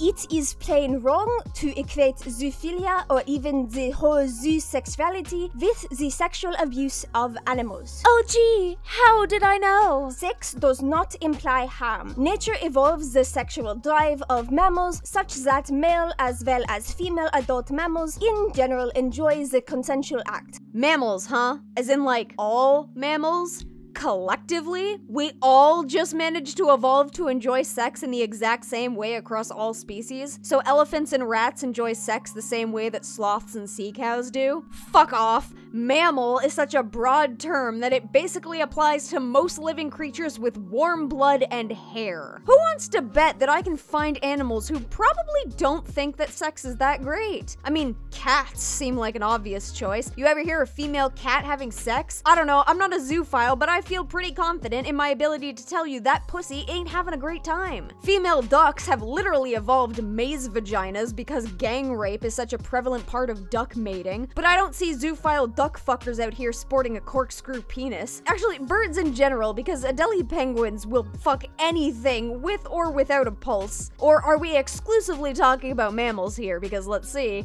male giraffes taste female urine to see if their mate is fertile. I don't know how many zoophiles do that. Male hippos attract mates by flinging around their fecal matter. The brown antechinus breaks down its own muscles to provide the energy it needs to speed fuck its mate in a sex session that lasts up to 14 hours, all while the mouse is bleeding internally. They die after this. It's called suicidal reproduction. Some rat fucker out there just got really hard, and I bet I know his name. Female hyenas have a pseudo-penis for a clitoris, so when they mate, the two dicks basically kiss, in the sense that they turn into Michael Rooker from Slither. I'm guessing no zoophile is actively engaging in these particular sex rituals, almost like they weren't, what's the word? Evolved for it. Weird. Admittedly, dolphins are like a zoophile's wet dream because they have been known to peruse outside of their species, by which I mean they've been known to rape dolphins and non-dolphins, including humans. And that isn't to say that sex can't play a major role in the lives of mammals. Bonobos are an excellent example of that, since sex is intimately ingrained into their social bonding rituals to the point where something like 75% of the sex they engage in is non-reproductive in nature. But we aren't fucking bonobos, and you certainly shouldn't be fucking bonobos. You practically want to take the sexual social structure of one creature of one species, you, a human,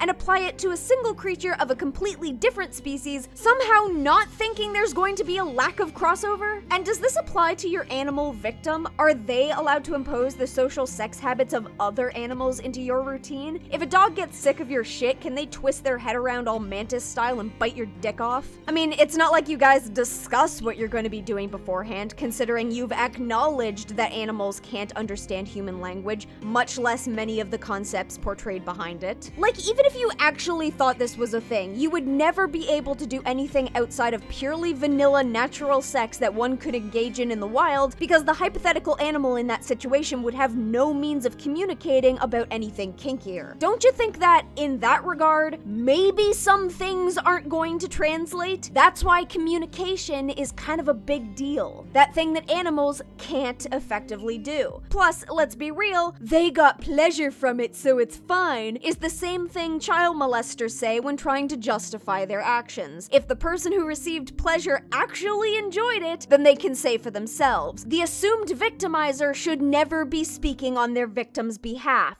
Fucking doy. If your significant other is incapable of communicating to other people the nature of their consent, and you're the only person speaking on their behalf while you do whatever the fuck you want, you're an abuser. When they make positive experience, they will try to repeat these. This ensures the endurance of a species. Incidentally, that's also how training works. Do the thing, get a treat, happy animals. Now, in this situation, is it more likely that they're continuing the behavior for the preservation of the species, or because you gave them a treat? Considering you're not of the same species and they wouldn't even be aware of that as a possibility, I'm gonna say the latter. Anyhow, humans as well as animals are not permanently happy to mate. If an animal is forced to perform or endure acts of a zoosexual nature, the German Animal Welfare Act, more words I'm not gonna say, is applicable. This law should only apply in cases where it's forced on the animal. Okay, then since animals can't say when it's forced, we should assume it's all forced. No! That interrupts my fun! Because I'm their mate, and I say it's consensual. Do you acknowledge that rape can occur between a married couple? Yes? Do you acknowledge that a person can be in a romantic relationship with someone and still be sexually abused by them? Yes? Do you acknowledge that victims who are in abusive relationships generally have issues with speaking up? Yes? And somehow, that's going to be easier to do if you're an animal who can't communicate with humans, has to be owned and cared for by a human, and doesn't know anything about legal options? Go fuck yourself. The cases of forced or violent human-animal intercourse are very isolated. These are cases of zoosadism. You know, you can keep saying that, but sexual abuse is still abuse, and what you do is sexually abuse animals. Zoophiles explicitly denounce all and every kind of violence against animals. How is it just to criminalize the complete group of zoosexuals because of a few such individuals in it? Because those individuals rape, torture, and mutilate animals to death. Even if we were to believe this asinine notion that having sex with an intellectually immature, uninformed animal wasn't abusive, it still presents unwilling animals into an abusive community where they can and will be harmed and effectively turned into and used as sex slaves. Like, I'm not sorry about that. You won't die if you can't get a goat to suck your knob. Sexual orientation does not mean that the sex is dominant. Just as with all other sexual orientations, there are zoosexual partners who do not have any or very few intercourse. If they're not having sex with the animal, then there's no issue, you slimy, insufferable faux argument maker. Zoophiles are not outlawed. Abusing animals is. You can't outlaw a mental disorder, you dumb tit. You can identify as a zoophile all you want, as long as you don't abuse animals. People are gonna be grossed out by you, and that's a social consequence that you will have to deal with, sure, but you won't be in jail. At least from this, we can see exactly where Sappho appropriated all of her disingenuous arguments. Human-animal intercourse is more than just the penetration of the animal by the human. There are other options which probably together are the majority of all cases. Penetration of the human by the animal, oral sex by the human on the animal, or vice versa, masturbation. And is that all still counted under sex? Yes. So would that still count as abuse of an animal? Ask yourself this, if you swap out an animal with a child, is it still sexual abuse? Yes?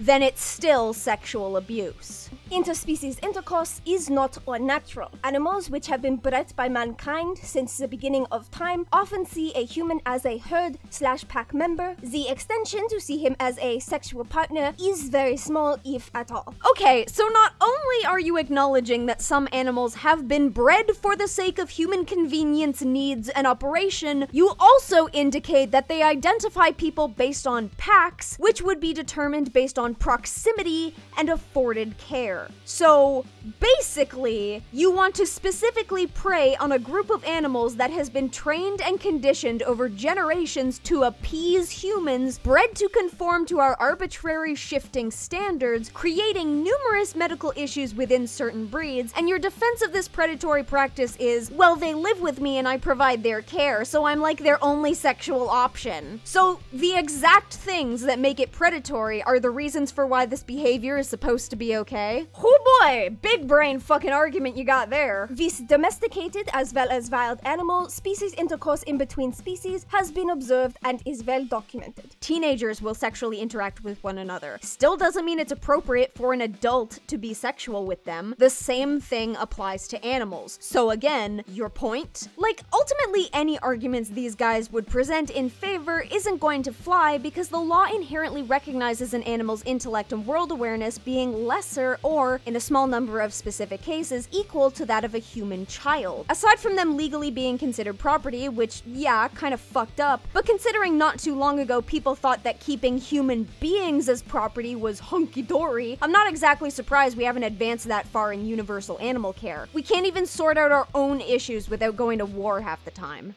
Interspecies intercourse is not defined as sexual abuse. Why, on the other hand, must it always be so when a human is participating? Because interspecies intercourse is done between non-human animals who are all categorized as being of the same levels of not understanding variable human concepts like rape. Unless you want to argue that certain animals are more mentally adept based on what we've observed in the wild and in captivity, but we know you're not going to argue that because you want any laws allowing you to do what you want to be broad. Why the fuck would the law categorize interspecies intercourse not involving humans as abuse? It doesn't involve humans. The law doesn't apply to the animal kingdom. Rape isn't a thing in the wild. The sea lion fucks the penguin and then eats the penguin. It's not privy to the animal abuse laws of the Arctic. There's no time to focus on trauma and legal battles out here. Look, there it goes, back into the ocean. Ah, shoot. Guess you'll just have to contact him through his lawyer. You stupid motherfuckers. The law applies when humans participate because the law applies to humans. It is plain wrong that animals do not have the ability to communicate consent or dissent. It is true that animals do not speak a human language, nor can they fully comprehend one. However, it is fact that animals communicate without words, with each other as well as with humans. Well known are animal sounds, purring, hissing, growling, barking, whimpering, snorting, neighing, body language, facial expressions. In every other case, we accept that humans can interpret animal expressions, e.g. whether they are thirsty, hungry, whether they want to be walked, whether they are tired, whether or not they desire to be petted, whether they are anxious at the veterinarians, whether they like having the claws clipped or being injected, whether they fear the slaughtering house, etc. No, we don't trust that humans can do that, mostly because animals all have different motions and indicators for these things, and because humans can't just inherently do that? Like, what the fuck? Like, I've known people who did not know how to read a fucking animal. And I'm not just talking about the idiots who try to take selfies with wild animals while the animal is blatantly showing signs of aggression. I'm talking about knowing people who couldn't even read their own heckin' dog. Our past dog, Gizmo, would growl at you and then sneeze as a confirmation when you would ask if he had to go outside. Just like a low rumbling growl to get noticed. But Demona, quiet as she is, puts her paws up on my chair swear to get my attention and shakes her head violently as a confirmation instead. These are two vastly different actions between different dogs, but they ended up meaning the same thing. These just happened to be the specific hint motions each of my dogs developed separately to fill in the same gap in communication. Additionally, some dogs will wait beside or howl at the door. Some dogs stare at you with sad, pathetic, pleading eyes. Some will bark, some will whine. Some dogs can get outside on their own. Some dogs won't even wait for you and they'll just pee in the house. And that's just having to go outside. I could give you a list of Damona's behaviors and quirks that, guaranteed, are going to be different from somebody else's dog because, like people, all of those dogs grew up in different environments and thus developed differently. We do not trust that in every other case, humans inherently understand what their animals' needs or wants are. Those are things that people learn or which develop over time as the animal and human bond. And even if that were the case, humans are not obligated to conform to the wants of that pet depending on what they are. So even if the dog doesn't want to go to the vet, that lump on his neck tells his human that he's going anyways. Even if the dog wants to go for a ride in the car, that doesn't change that it's 3 a.m. and she should be sleeping, Damona. It's okay, go back to bed, I'm sorry. That's what the adult humans are for, caring for the animal that isn't capable of doing so on its own and making sensible, informed decisions for their health. That includes veterinary care. That is the task one takes on when they adopt a pet.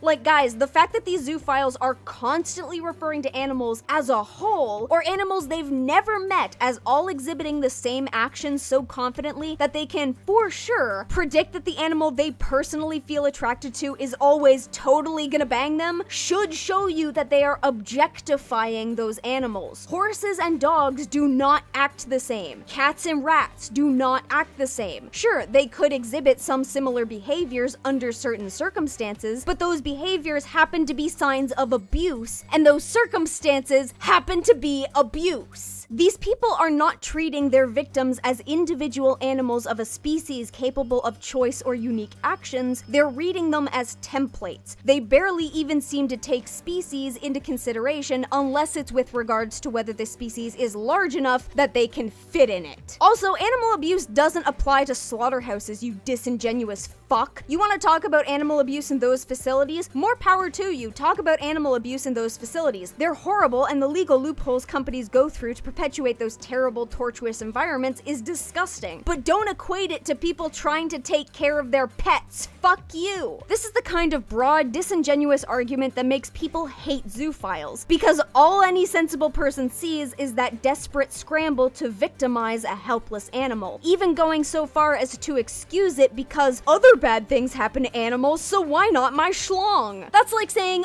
human trafficking is a thing, so nobody should actually care if I go after the drunk girl passed out behind the dumpster. Why is communication suddenly completely impossible when it is about sexuality? Do horses count out the number of times they want you to jizz on them? Why should a human be incapable of reading whether or not an animal is ready to mate at the moment, or whether it enjoys or merely uneasily suffers sexual acts? What's the dog motion for? You piece of human trash, you just raped me. Take me to the cops right now. I want to file a report. Your ass is going to jail. I would also like to point out that this person has questioned why it can't be possible that a human is capable of reading dog behavior so well that they can tell what the dog wants, but that still ignores the possibility that some people can't bridge that communication gap. It's like, yeah, some people are probably inherently good at reading animals, but there's no guarantee that the people who want to screw animals are the same ones who happen to be good at reading them. Plus, like, what if they just lie? Again, we've seen zoophiles lying about their interactions and their feelings in this very video, so it's not exactly out of the realm of reason. What if a zoophile is good at reading animals? An animal indicates that it's not sexually interested, but the zoophile just goes ahead anyways. Who's gonna figure that out? The normies who apparently can't tell when an animal's in distress? We're just supposed to trust that the person who is inherently inherently incentivized to lie for their own sexual gratification is gonna tell the truth when confronted? Sure. We know that every zoophile claims to know how to read animals, and overall they try to claim that zoophiles as a whole are better at reading animals than normies, but we also know a good chunk of them are disingenuous, delusional liars. So really, what's the likelihood that there's a bunch of zoophiles out there that can't effectively read animal behavior, but who have convinced themselves that they can and abuse animals under that pretense? It doesn't matter that there's a weird trend of zoophiles constantly having their animal victims die from conditions that should have otherwise been perfectly treatable, despite the claim that they're supposed to be such amazing caregivers. Just saying, you guys, if someone has multiple animals in their care who have at least decade-long life expectancies, and those animals die under the course of a few years, and they're not fostering older animals, maybe they're not taking great care of those animals. Seriously, I will care for one dog for 15 years. How some of these people go through multiple animals in a decade and unironically think they can promote themselves as better than average caregivers is insulting. The extent of that delusion disgusts me even further because I am then aware of how many animals must be suffering behind it, while these people gleefully brag about how much they love and attend to their victims. An animal can have a beneficial sexual partnership with a human. Extraordinary claims, extraordinary evidence. Either show me or shove it. Please recall that we are discussing adult animals. These possess a completely developed sexuality when they want to satisfy. Adult animals are not asexual stuffed toys. Refer to my earlier counter as to it being a matter of the animal's intellectual maturity and their inability to comprehend certain concepts, not sexual maturity, that is the issue here. Addressing their sexual needs will reduce their crave to do so. This leads to relaxation, lower aggression, and a balanced soul. Souls don't exist or else have no evidence of existence. Speak factual to me. Speak facts to me. That's definitely not the beat. This is why professional trainers use masturbation as a common tool during the training of an animal. I demand heckin' sources for this claim, mostly because I really don't feel like searching up more variations of do dog trainers masturbate their dogs today. The FBI agent that monitors my Google searches and research already thinks that I'm a degenerate. This sounds like such hot bullshit, but if it's so common that you can cite it out of your ass, then I'm sure you can find evidence of it as a practice. Considering that's not being shown here, that leads me to believe that you couldn't find evidence, which then makes me think that you're trying to, once again, justify what you want to do to animals. It's like that whole any animals taken away from loving human sex partners are instantly killed just for the crime of loving us argument these people sometimes tout. It sounds extreme in measure, and that's because it is, because they are exaggerating the truth to make themselves seem right. Often the animal starts the advances. Oh, for fuck's sake! As was mentioned before, many animals which were domesticated throughout history see the human as a herd/pack member. It is not uncommon that these animals try to woo the human or openly offer matings, but sexuality in public is taboo within our culture. Isn't the guy writing this from Germany? That place where you can have sex in public parks? Also prostitution, brothels, nudist beaches. Like, Germany isn't what I think of when I think of taboo social sex. And the sexuality of animals is embarrassing for us. Therefore, we act to suppress such acts from the beginning, including castration, to completely get rid of the animal sexuality. Yes. Of course. How could I have been so naive? Spaying and neutering animals isn't for the sake of controlling population rates and stopping animals from being born on the streets of a civilization they would have difficulty surviving in without a caregiver. It's because animals going at it gives us the squickies. You know, frequent viewers of my channel might be aware that projection is a thing, in that people project onto the world what they already understand, usually aspects about themselves. If someone looks at animals and all they see has to do with that animal's sex, what do you think they assume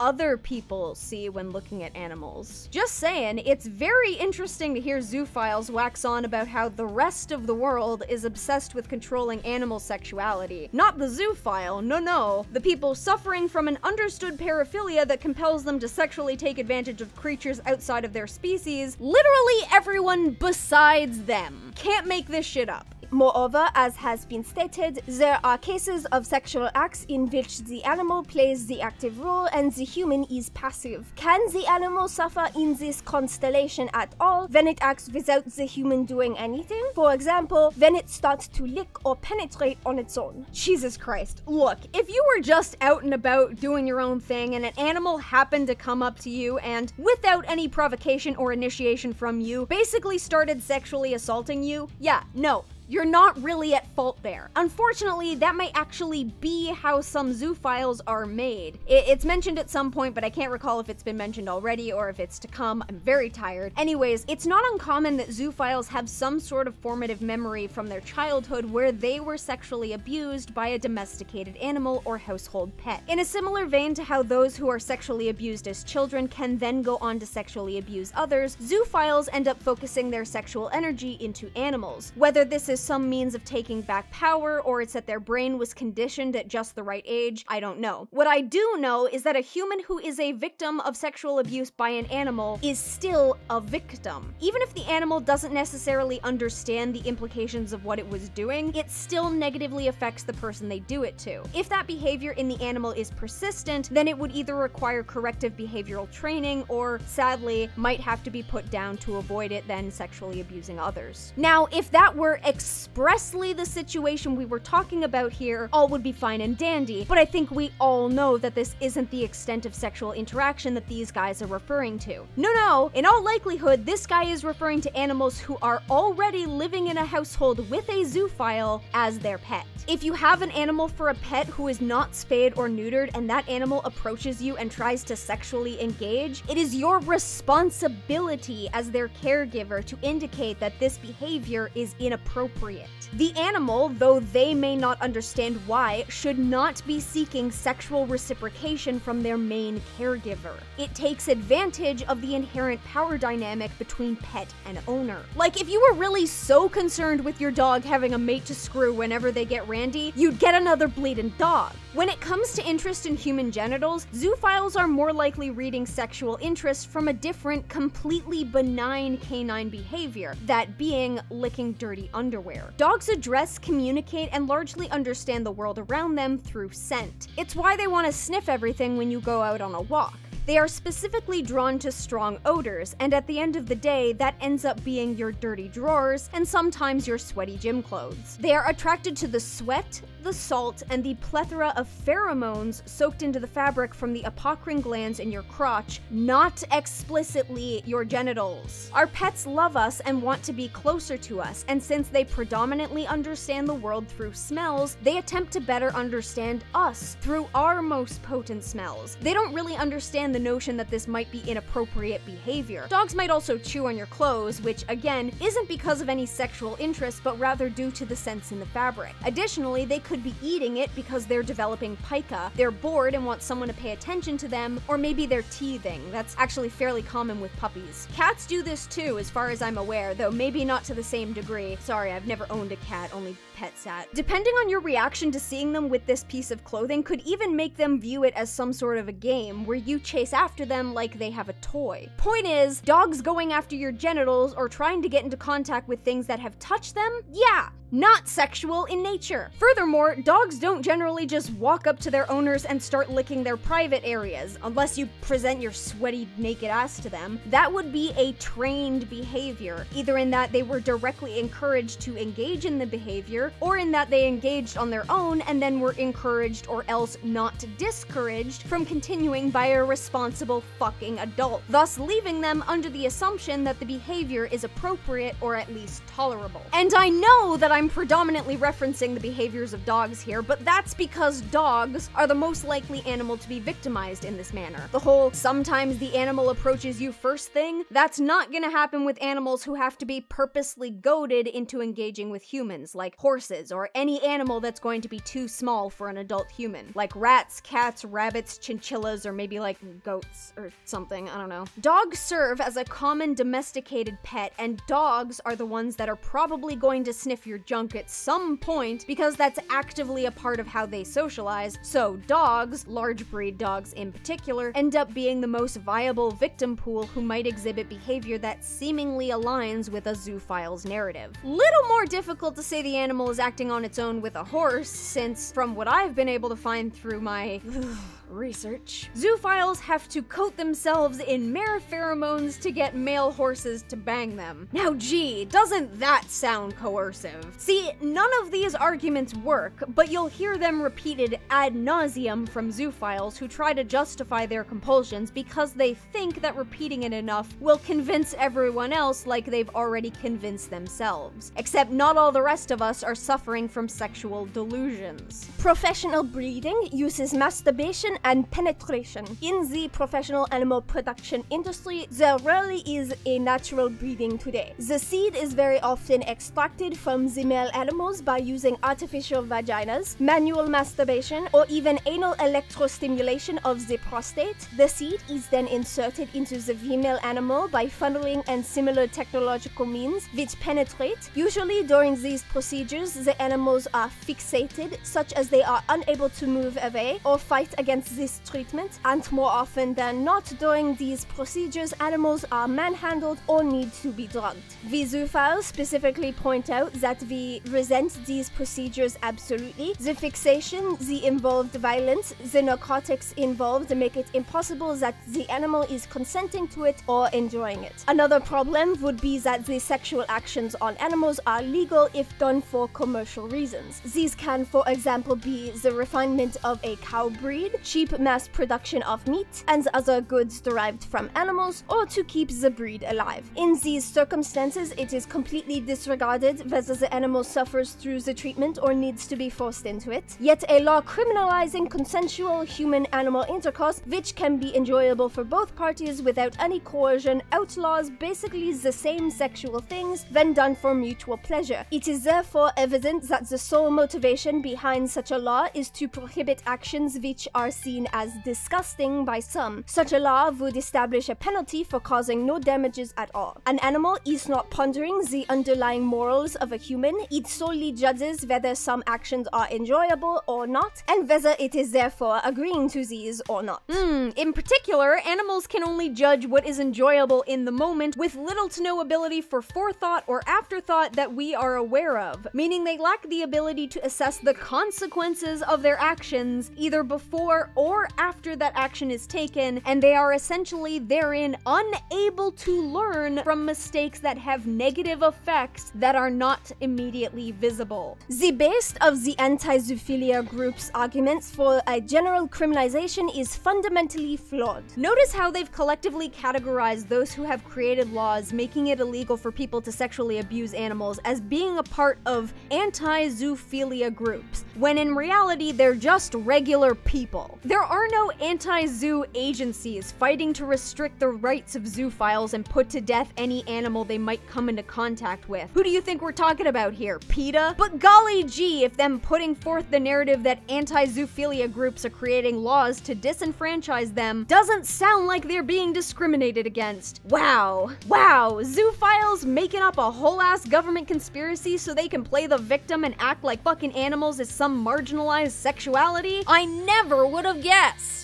The law shall not pursue and judge on whether the animal was penetrated as an indicator or whether or not it was sexually fulfilling for the human. It must be based on how the animal liked the interaction, whether it is consenting, recall our discussion of animal communication abilities above, or is the animal forced to do this, was it uncomfortable? Because why should the sexual intercourse between human and animal be prosecuted when the animal enjoyed it? A special clause in the law against this ultimately solely casts a specific moral point of view in stone. By this implication, if I were to sexually assault someone and I got them to come during the process, do I then get to argue that it wasn't sexual assault because they enjoyed it, because they came? Fuck off. Finally, the Zooier Than Thou podcast, probably the source I'll have the most to say about, mostly because Sappho using this particular source basically discredits her and her entire video. So the podcast was originally created and run by two self-proclaimed zoophiles, Fausti and Toggle, their real names being Douglas Brian Spink and Charles Alexander Berry, respectively, and both of them are guilty of contradicting the principles and claims about the zoophile community Sappho has cited to us thus far. I say was because as of January 2020, Douglas Brian Spink lost his life to his long fight against colon cancer. Yes, the zoophile animal rapist died of butt cancer. I'll give you a moment to express your jubilation. Oh, I also want to make note of this because it's made my life significantly easier, but in a past video, I criticized someone using Kiwi Farms as a primary resource when trying to call someone out. This was under the pretense that Kiwi Farms is, first and foremost, a gossip forum, and you can't immediately trust everything on there as the gospel truth. But that glosses over the specific users who do very real good on the forums. These are the people who go out of their way to sort through the most disgusting elements that others are unwilling to, those who pay out of their own pocket to get information on those whom they believe to be dangerous cows, and who then archive all of that necessary information. The zoo sadism leaks would have amounted to nothing if there was no one to take it upon themselves to go through gigabytes of disgusting material in an effort to match faces and names to crimes. I legitimately feel like those users do good work, and so any forum threads with an abundance of these particular types of users are probably going to yield lucrative results. The problem is that not every user on the site is like that, but they wanna be. There were definitely users of that ilk in there, but luckily there was also enough useful information that I can sort of just ignore it. So, you know, case-by-case basis as to whether a forum thread is going to be useful. Luckily for me, farmers don't like zoophiles. I went through the Kiwi Farms thread for both Fausti and Toggle multiple times to double check the information because, yeah, still don't take that stuff at face value. And to the users who actually did something in those threads, we thank you for sharing your research with us. Alright, with all that said, we'll talk about Toggle first, his real name being Charles Alexander Berry. While also going by Buck Daniel Riley online, Buck being the term for a sexually mature male rat, his fursona of choice, so nobody should be surprised. Since he's technically the lesser of the two evils, in the sense that I have a less definitive record of outright criminal activity on his end. So remember when Sappho was all like, oh, cub porn and fucking puppies is basically the equivalent of pedophilia, right? Okay, well, Toggle is actually totally fine with cub porn. Not even just that he's okay with it, he expressly lists it as one of his kinks. Underage characters, too.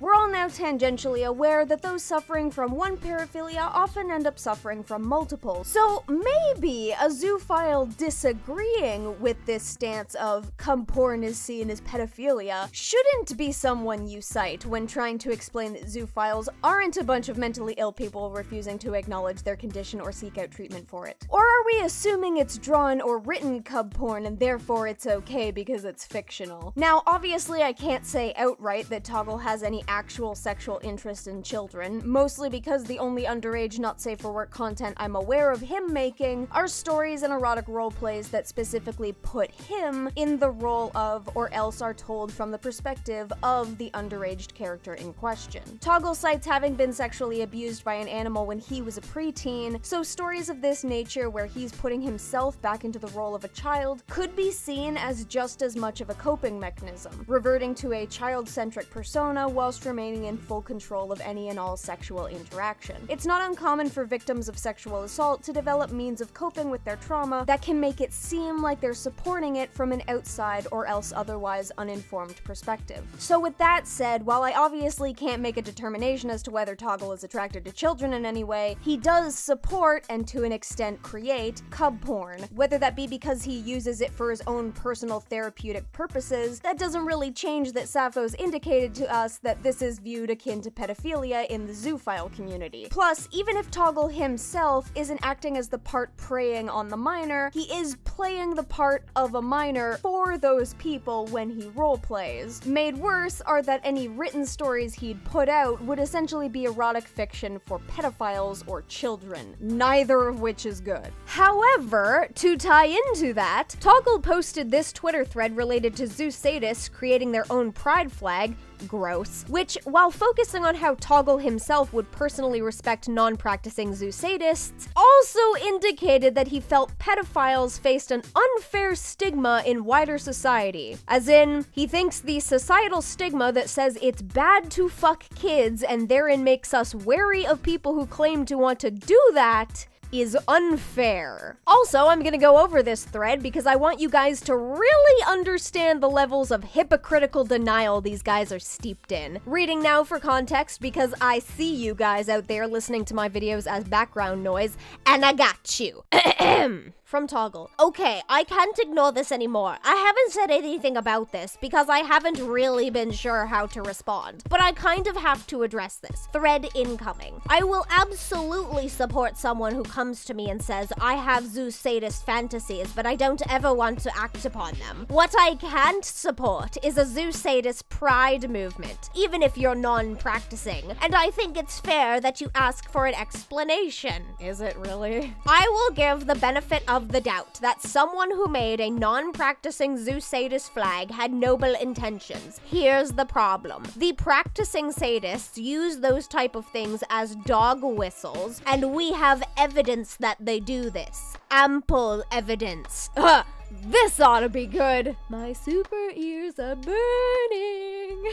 The organizers of the Zoo Sadist Ring always touted themselves as non-practicing, and they used this to signal to each other, recruit, and groom members into their groups. Oh, well, gee, doesn't that sound familiar? Frankly, there's nothing on that flag that indicates non-practicing anyway. I think it's imperative for non-practicing Zoo Sadists to find support, to keep each other from practicing, etc. And I will support you if you confide in me and actually aren't a practicing sadist. But I feel that a pride flag is a very bad idea. So you'll ask, what about pedophiles? Don't think anybody was asking that, my guy. Here's the thing. Pedophiles are attracted to kids and are fighting a dangerous stigma that keeps them from getting resources they need. They have to be seen and visible as non-offending, functional members of society to fight that stigma. Hilariously, when I looked up the direct definition of stigma, it was defined as a visible indicator of disease. Just funny. Zoo sadism is an attraction to harm. The essence of harm is unavoidable. There is no unfair stigma in wider society, though maybe you feel that you're stigmatized among other zoos or furries, and there's nothing barring you from resources to get help. Right, cool. So, confirmed. Toggle thinks the association of disgust levied against those who are outed as being attracted to children is unfair. Look, I'm not gonna act like I'm a professional in this matter. I will say that yes, because of mandatory reporting laws, it can be difficult for non-offending pedophiles to get help, especially if in doing so, their condition is outed to their community. This would no doubt turn others away from seeking that same level of help.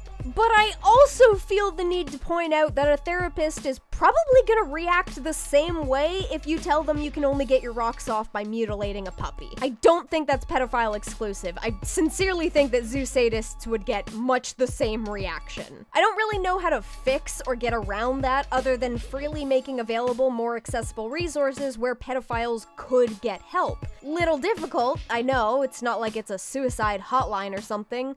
A paraphilia helpline? People have this immediate discomfort that bubbles to the surface when a person confesses that they have a sexual interest in children, and for the most part, I think this probably stems from a desire to want to protect those children. However, I would argue that this level of disgust itself is what prevents pedophilia from getting any sort of footholding in society as a purported sexuality. Leniency creates complacency. Toggle also gets his wires crossed quite a bit here, as we'll see him argue that non-practicing pedophiles faced an unfair stigma, but not non-practicing zoo sadists, because for them, harm is a part of the process and therefore completely unavoidable in any instance were they to offend, ignoring the fact that harm is also unavoidable were a pedophile to offend. Like, the harm doesn't come from the fantasy, it comes when you try to turn the fantasy into a reality. As for zoos, zoos, our pride is in showing that there is nothing wrong with us, that the practice of our sexuality can be done in ways that honor the well-being and autonomy of our animal partners, something that can't be argued by anyone in the alleged quote-unquote relationship who doesn't have this paraphilia, i.e. the animal. Our pride is saying, I'm a zoo, and that part of me is something I embrace. For non-practicing zoo sadists, your ideal path is, I have these thoughts that I don't like, but they don't define me. They don't make me bad. It's very different from saying, I'm a zoo sadist and I'm embracing that aspect of myself. But as long as pedophiles say they're non-offending, that's fine, right? I mean, you brought them up as your counter to zoo sadists having a pride flag, so doesn't that imply that you'd be okay with non-offending pedophiles having a pride flag and saying this? Or am I understanding that wrong? So here's the deal. Our community can't be tolerant of people who define themselves openly as zoo sadists. I'm sorry for those who do not practice, but the ones who do take advantage of the ambiguity and use it to hide in our spaces. More than that, they are emboldened by it.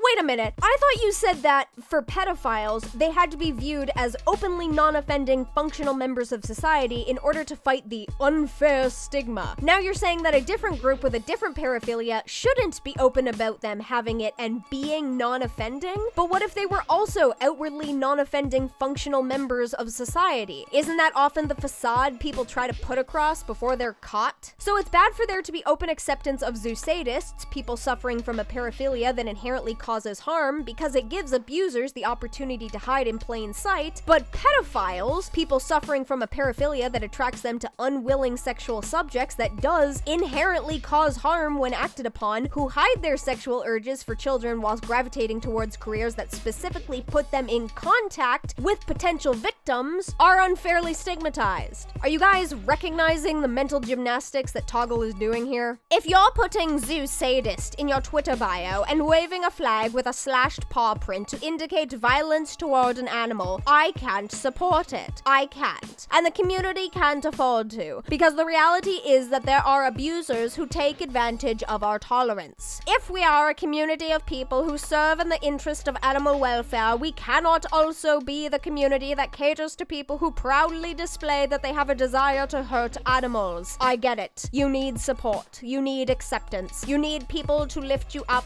and you should have it. I am that person for one of my friends. Gross. I support him because I know that he's struggling with thoughts he can't control and would rather die than harm an animal. That matters. I encourage you to reach out to people you trust and confide in them. If you mean no harm, you will find support. This isn't a label you have to project, and there aren't any barriers that you need to fight by being public and proud, and our community can't afford to cater to it. I am willing to trust that the person who designed this flag did so with good intentions, and if they are good intentions, I hope they will trust my experience with how more nefarious sadists operate. They will take advantage of your good-natured outreach and use it to network. Probably by making themselves look like non-offending functional members of society.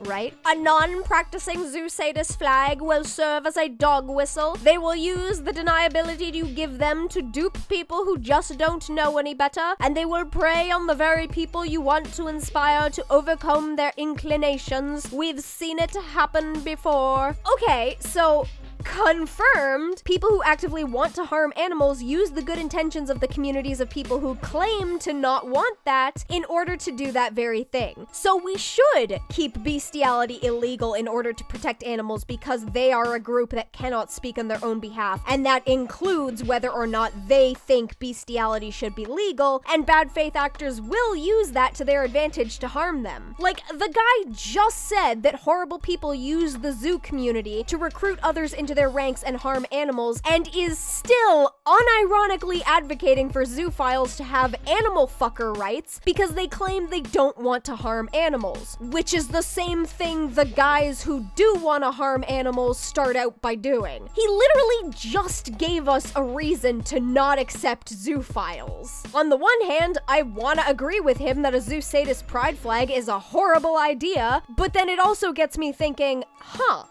so this guy doesn't want a super easy method of self-reporting to tell the rest of us normies who the zoo sadists are. Interesting. On that note, zoo sadists, the one that seek out content and practice torture, are feeling smug and comfortable right now. There are zoo groups that openly support this content, and we as a community have to make it clear that this isn't tolerable behavior. Explicitly clear. The fact that these groups already exist means that not all zoophiles agree with you, dude. Seriously, don't see how this Twitter thread would do much to change that. I see this and all I think is like a tiny flea standing on the tallest blade of grass and screaming to the heavens, "Racism shouldn't exist! Now get to it, minions! Fix the world!" Let me just reiterate this again for those of you in the cheap seats. If you participate in a group that shares content of real animals being tortured, you are complicit in what's going on. Period. Unacceptable! If admins don't do anything, get the fuck out and never look back. So, make the groups more insular and exclusive to the zoo sadist tastes. Don't, like, report them, maybe? Try to have them taken down? Expose them? Nah, just leave and let them carry on with their degeneracy behind closed doors in a space where you don't have to see it happening, huh? This is something we have to deal with, and we can't do it while members of our community are unwittingly providing a banner for them to congregate under. Oh, but not a banner like, I don't know, animal fuckers though, right? Only a banner like non-offending sadistic animal fuckers. Gotta be real specific. If you feel you need a banner, you can do so outside of the zoo community. Don't wave that flag here, for dog's sake. Wow, figuratively actually just saying, don't group that shit with my group because y'all make us look bad. Yeah, so remember that whole giving him the benefit of the doubt because maybe his cub porn is therapeutic?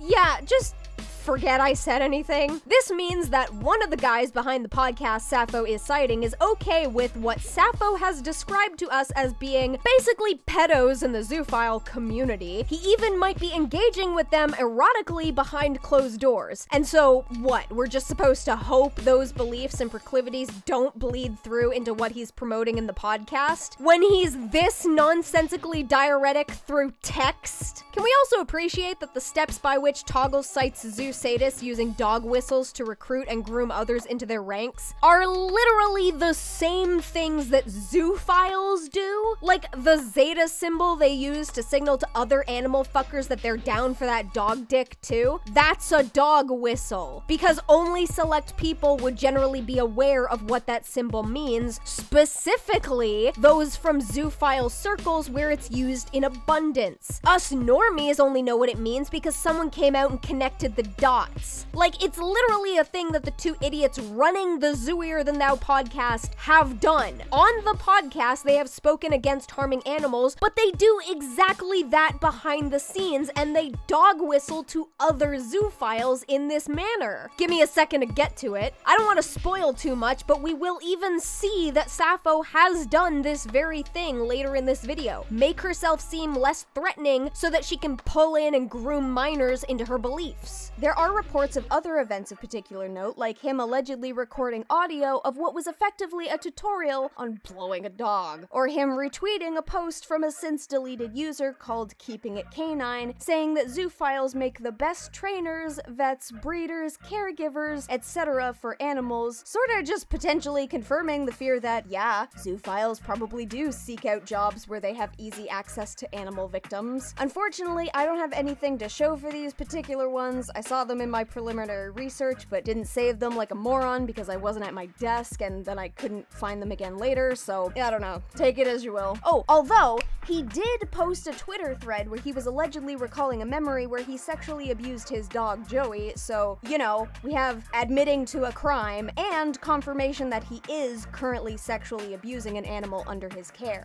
And we know that this animal could be experiencing negative effects from that abuse in particular because Toggle also admitted on his Twitter at one point that he had to keep a stray dog that he was quote-unquote so worried for out on the porch in the cold and the rain because Joey, the dog he was abusing, was too aggressive to allow the stray into the house. Aggression being a particularly common sign of animal sexual abuse. What, am I supposed to be shocked that all of these zoophiles seem to own dogs with aggression issues? Just keep in mind that there's more than what I've listed just here to be concerned about with regards to Charles Alexander Berry. I won't be diving too deeply into Toggle beyond this point, but I'll provide links to some videos that talk about him specifically for those who are interested in watching a train wreck in slow motion. Also, side note, people have made what I assume to be reactionary Twitter accounts for him and the Zooier Than Thou podcast, where they basically denounce zoophiles and pedos at every turn, which, on one hand, is kinda great. On the other hand, the downside to that is that it might inadvertently confuse some people into thinking Charles Alexander Berry is against zoophilia and bestiality, when in reality he very much advocates for its acceptance.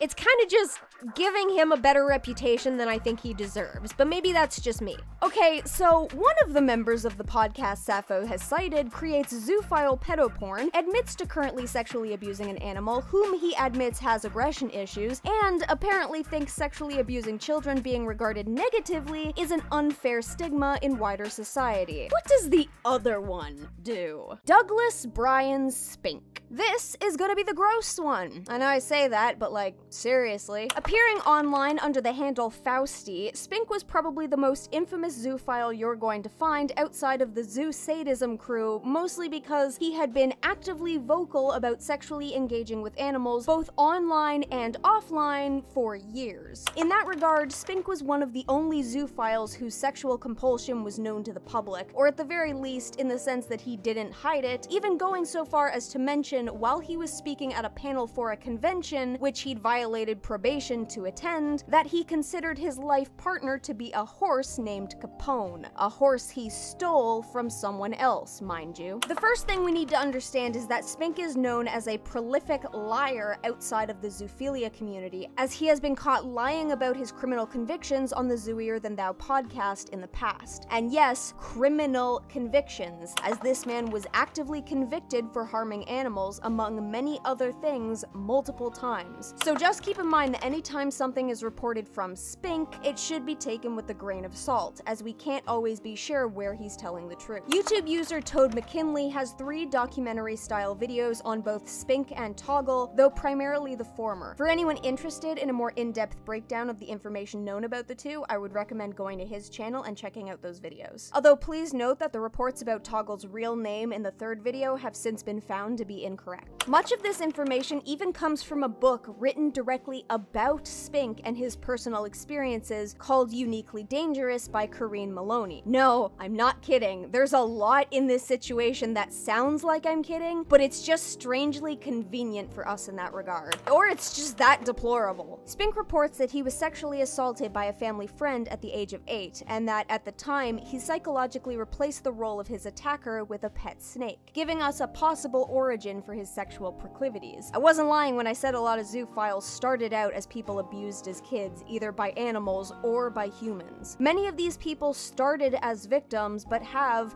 lacking psychological intervention or aid, since progressed to the role of victimizer. This would become true for Spink entering his early teen years, as he would recall his first wanted sexual experiences being the serial raping of a neighbor's dog. Remember that thing that Sappho said we normies didn't have to worry about? Whilst attending university, Spink lived with a couple who bred golden retrievers. I'm sure you can already pick up on the issues to come. A woman named Judy, who had a stake in the couple's dog breeding business and whom Spink met while living there, would later become his wife. The couple asked Spink to move out in 1994 upon finding out and later reporting that Spink would physically abuse the dogs under his care. Unacceptable!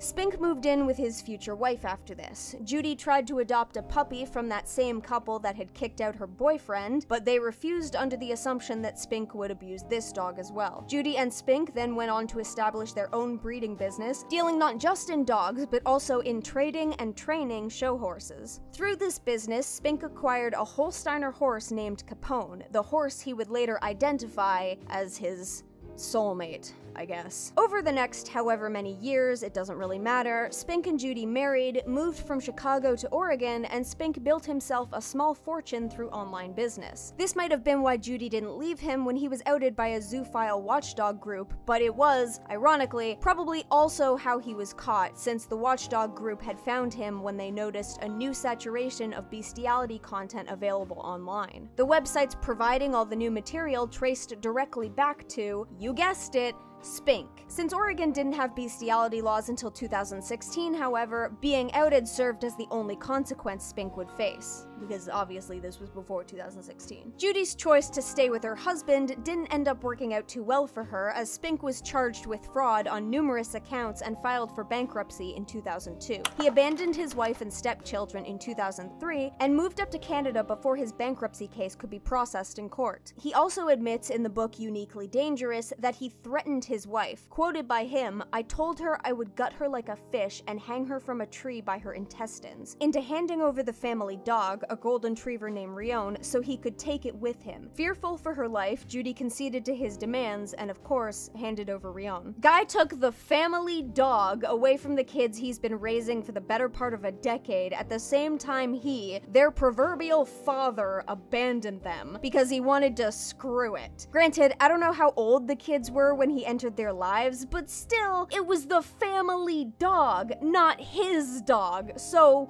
real classy guy we're talking about here. From Canada, he once again moved into a couple's home, this time living exclusively in the barn on the property of fellow equestrian sports and horse trading fan Corinne Super. The barn would serve as a home not only for Spink, but also his dogs and horses, and the place of operation for the numerous bestiality sites he served as an admin for online. While there, Spink would record himself abusing the animals housed within the barn. Capone happened to be one of those horses he kept. To my knowledge, Capone was actually legally owned by his ex-wife Judy at this time. There was effectively some back and forth stealing and reacquiring of this horse for the next few years. It's weird. Spink would then spend about a year or two smuggling drugs back and forth over the US-Canadian border. Bit of a crime jump there, but okay. And after being caught, served only 3 years of his original 10-year sentence, likely because he snitched on someone else to garner a new deal. Upon getting out of prison, Spink began leasing another barn, this time in Custer, Washington, and immediately turned to getting his animals back, all of whom had been under the care of Karen Super for the extent of his incarceration. Super would later give Spink back his dogs, but the ownership of his horses had since been transferred to her, and she didn't just hand them over to him. Unfortunately, while on a phone call with Super trying to get his horses back, the golden retriever Rion was mauled to death in the background by other dogs in Spink's care. How the hell do a bunch of dogs maul one of their pack to death? Aggressive behavior problem seems like a good place to start. Spink eventually strong-armed Super into handing over Capone, but Super later hired a team in 2008 to steal the horse back off of Spink's leased property. Spink filed a police report, but since the horse was already under Super's name, she wasn't exactly stealing him from Spink. Then when going to the cops didn't work, Spink turned to the online outlet My Horse Forum to try and save face. It was there that his name was connected to the online handle Fausti, and he was outed as a zoophile in the forum and promptly ridiculed. At some point in late 2008, dissatisfied with police not taking his side, Spink snuck into Super's property and stole Capone back himself. With the help of his mother, Spink would then purchase a 22-acre property 30 minutes away from the farm he was already leasing. From the small cabin already built on the property, Spink would abuse the 7 dogs and 4 horses he kept there, including Capone, not only by himself but also through pimping the animals out to other zoophiles online. As listed in Spink's evidentiary hearing and sentencing hearing, police cite having arrested another man on Spink's property along with recorded videos of said man sexually engaging with at least 3 of Spink's dogs, as well as a note he had in his possession that listed the names of the dogs present and the sizes of their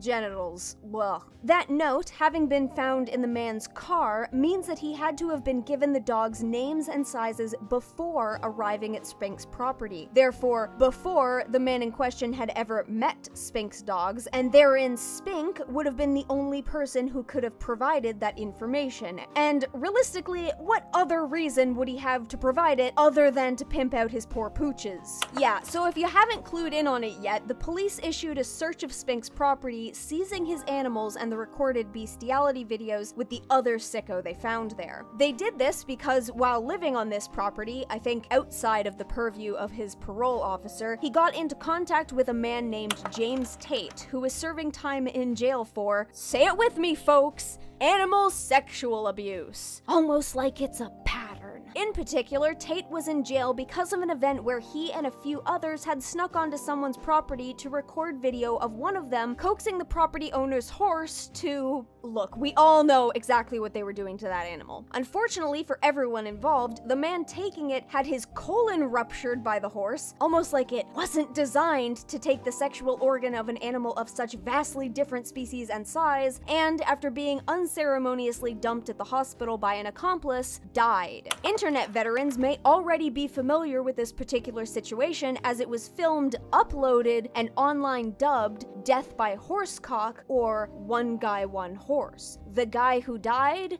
Mr. Hands. Yeah, so while Spink was running what was effectively a bestiality brothel, he was also apparently dumb enough to attempt to make direct contact with someone who was not only effectively in jail for bestiality, specifically at this time he would be in jail for 3 counts of felony animal cruelty, but whose actions actually incited Washington to create animal abuse laws specifically to deal with animal sexual abusers like him and Spink. For someone supposedly so smart, Spink kept doing really dumb things. But I can only imagine it had to do with him engaging in criminal activity for so long and not getting caught that he had gotten cocky, since that's actually quite common, but that's really me just speculating. Spink's actions were discovered when his caseload was, quite worryingly, passed off to a new probation officer under the pretense that it had become a less pressing matter and that Spink was, assumedly, less likely to offend. This new probation officer took interest in the fact that Spink was blatantly contacting a felon against the terms of his probation. Considering Spink was not particularly shy about his belief that sexual relationships with animals should be normalized, his probation officer had no real problem connecting Spink to animal abuse. Not only were they readily able to explore the net and find multiple bestiality sites, all run under Spink's Fausti persona, Spink even foolishly spoke with James Tate while he was in prison on phone calls that were, unsurprisingly, because the guy was in prison, recorded, where he effectively admitted to engaging in such actions. Overall, this would lead to the April 14th raid on Spink's bestiality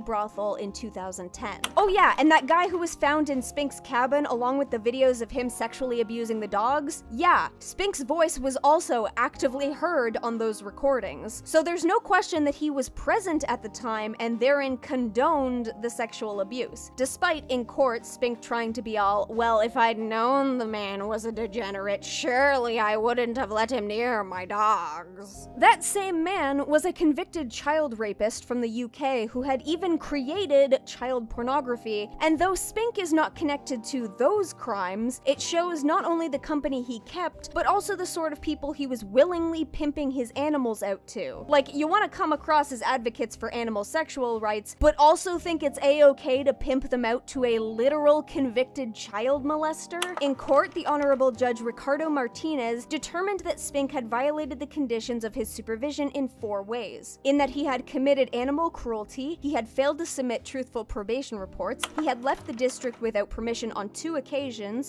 and he had directly associated with persons convicted of a felony. Spink was sentenced to 3 years in prison and 2 years of further supervised release, with the preface that 180 days of that could be served in a halfway house as a means of reintegration into society. All of Spink's animals were taken away, and Capone was sent back to Judy for the final time. 5 months into Spink's stay at the halfway house, and he was taken into custody yet again, this time as a means of finally charging him with 3 counts of animal cruelty stemming from the April 14th, 2010 raid, something which had originally been put off in favor of focusing on more solid charges. Spink was charged on December of 2012, pled not guilty, posted bond, and later fled to the farm of an ex-cellmate in 2013. The fact that he was living on a farm and therefore had ample access to animals once again evaded the probation officer for a worrying period of time before they demanded he live somewhere else. Spink rented a new property and filed it with his probation officer, but never actually moved to that address, instead staying exactly where he was on the farm. From there, he started right back up with his pattern of animal abuse, but now introduced himself as Douglas LeConte to hide his criminal past. Not only having managed to reacquire one of his previous equine victims, Spink also convinced the farm owner to purchase a Caucasian Shepherd dog under the provision that Spink would train it to help deal with a pack of coyotes plaguing this woman's sheep.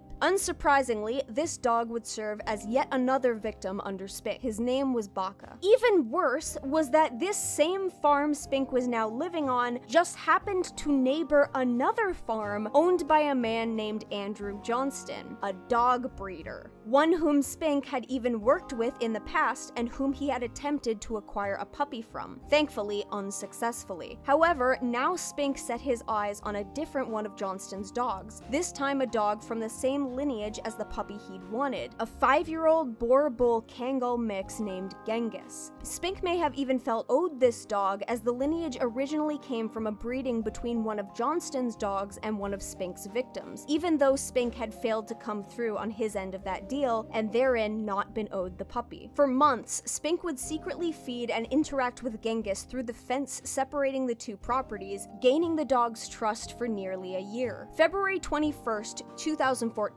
Spink cut a hole in the fence, removed Genghis from the property, and along with Baka, fled the farm. By February 23rd, Johnston had come to realize that Genghis was missing, and so the farm owner was left to deal with the consequences of Spink's theft, as Johnston was none too happy to hear of Spink's actions, even less so upon remembering who Spink was. The feds were contacted once Spink's past crimes came to light. Spink was arrested a week later at the home he'd rented a half-hour away from the farm, no sign of Genghis. In 2014, Spink's probation was revoked by court judge Ricardo Martinez, and he would remain in prison for 9 more months, even going back to jail a week after being released for another 90 days. Spink was ordered to report to Whatcom County Jail in January of 2015, but failed to show, and so a warrant was put out for his arrest. For 8 more months, Spink hid in Canada on the farm of a longtime boyfriend, Ronald Matuszczak. This next bit is really gonna make one wonder as to whether the criminal justice system actually even does anything. Okay, so on August 9th, 2015, Spink suffered what was likely a partial psychotic break, dressed in only a towel, acting erratically and accompanied by a large breed dog. Spink was arrested and the dog was put into the custody of Matuszczak. While the dog would later be identified by officers as Johnston's stolen Boer-Bull Kangal Genghis, sadly, he would also never be seen again. The Ontario Provincial Police realized that Spink was a felon with a warrant out for his arrest, but because of some sort of fuck-up,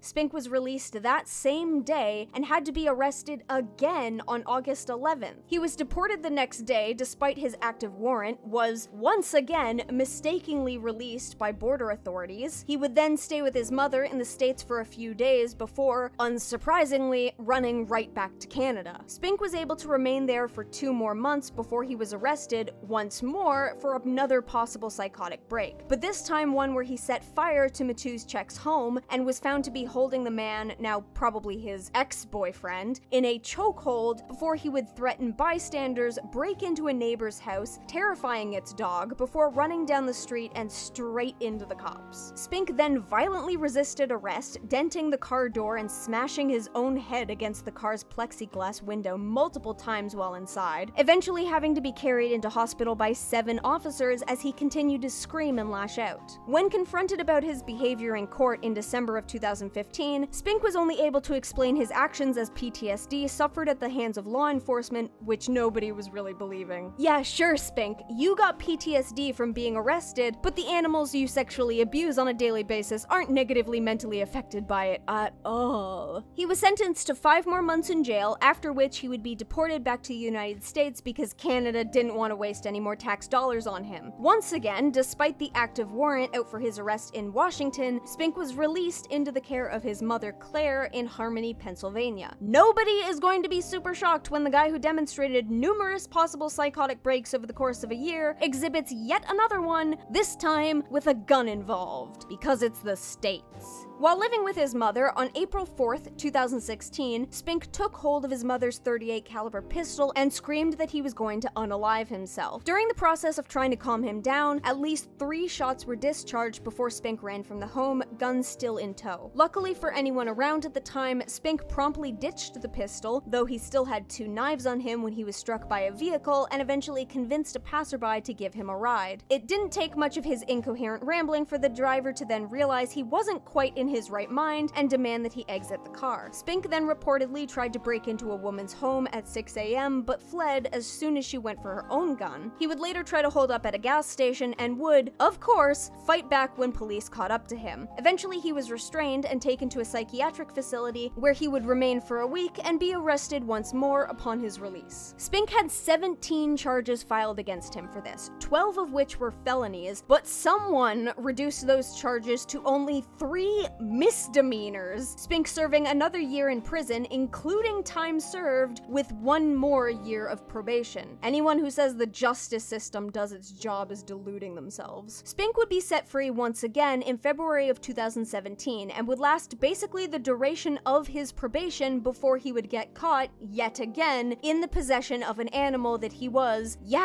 definitely sexually abusing. 9 months into his probation, a mental health warrant was issued on Spink as he had been living out of his own car for some time, hadn't checked in with his mother, and was avoiding his probation officer. At this time, he had also required yet another victim, this time in the form of a dog named Cav, whom he even managed to get registered as his service animal, despite being a felon convicted of animal abuse. After tracking him down, when police indicated that there was a mental health warrant out for Spink, the man held a machete to Cav's throat and threatened the dog's life if police tried to take him in. Such an animal lover! Police luckily coaxed Cav to safety after Spink dozed off, and the dumbass was promptly tackled and arrested again. Okay, maybe at this point he can complain about PTSD from the police. In September of 2018, Spink pled guilty to charges that would see him served with 11 months in jail, including time served, with 2 years of probation afterwards, and the promise to never again own animals in Pennsylvania. Spink then went online to bitch ineffectually about the services that had seen his animals taken away from him and rehomed with loving families, as well as to network with other zoophiles. A few months later, March 20th, 2019, Spink and Toggle launched the Zooier Than Thou podcast. So let's make sure we're getting everything straight here. Sappho, in an effort to demonstrate to us that zoophiles are not only intimately concerned about animal welfare, but also aren't the animal-raping degenerates the layman would normally perceive them to be, sends us to a podcast run by a man who has, according to his own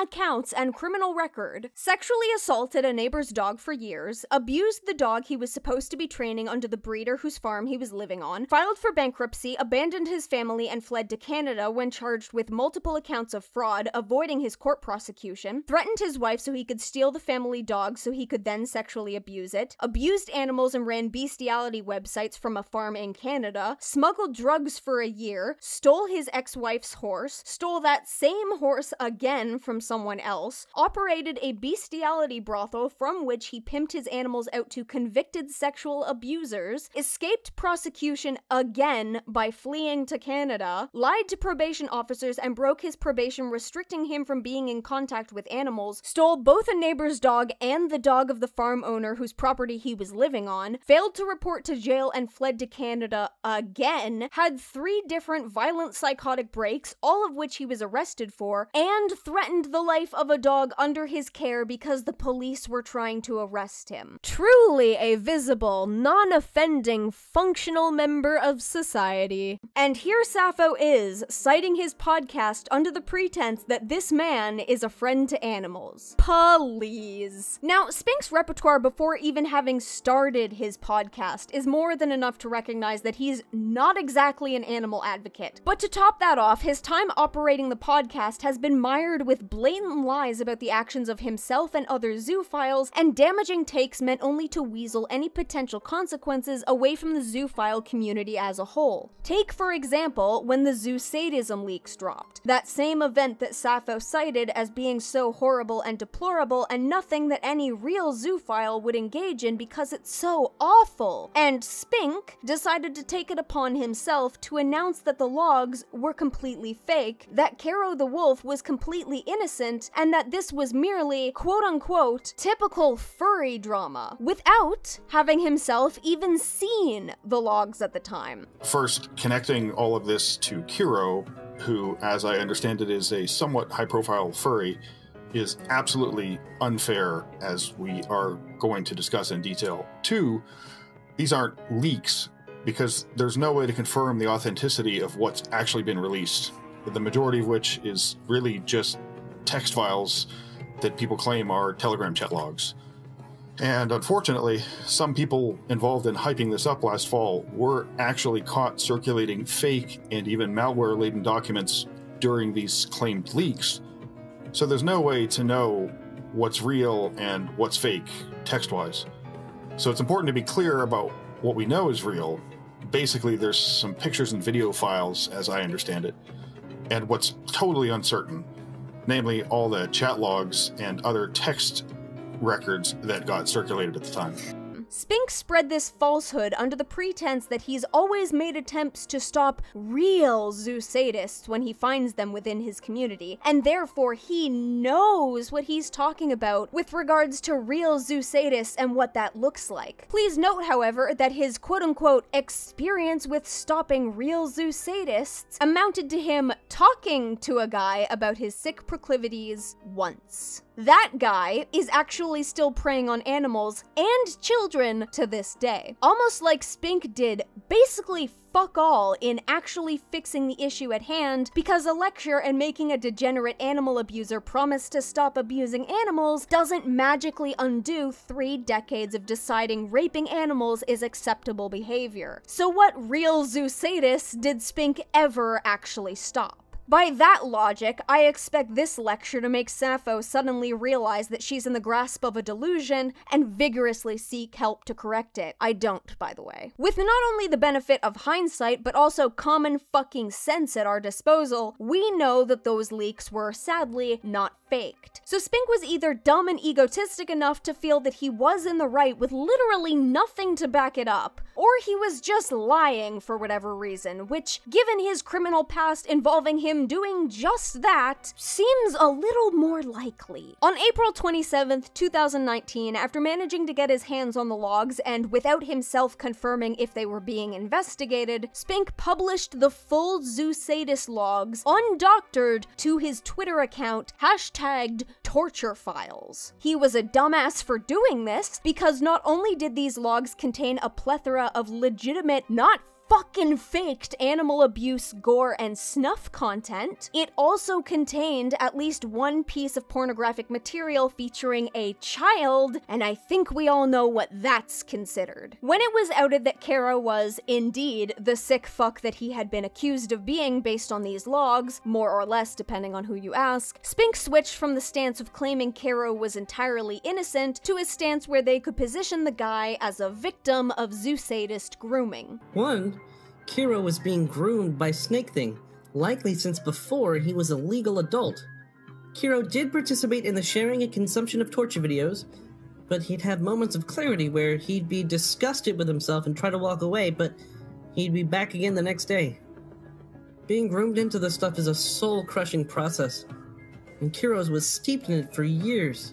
That he doesn't seem to have ever ended up participating himself is noteworthy given that information. Mind you, much like when claiming Kiro's innocence, Spink and Toggle had nothing to substantiate this new take on the situation, yet they proudly proclaimed it on their podcast. Even when Snake Thing, one of the most prominent zoo sadists in the leak, was arrested, Spink took to the podcast to claim that there was nothing definitively connecting the real-life person Levi Dane Simmons to the online handle Snake Thing. In truth, it was right there in the logs, and had he actually decided to read them, he might have figured that out. Despite this, Spink and Toggle promoted what were effectively their own personal dreams about the leaks as though they were a fact on their podcast. Once more, they attempted to virtue signal by decrying that zoo sadists, in particular, needed to be stopped. Thanks, fuckos, we never would have been able to figure that out without your help. Fun fact, Spink actually suspected Toggle of being a part of the zoo sadism leaks and quietly confronted him about it. I'm sad to say that there was some infighting in our group too.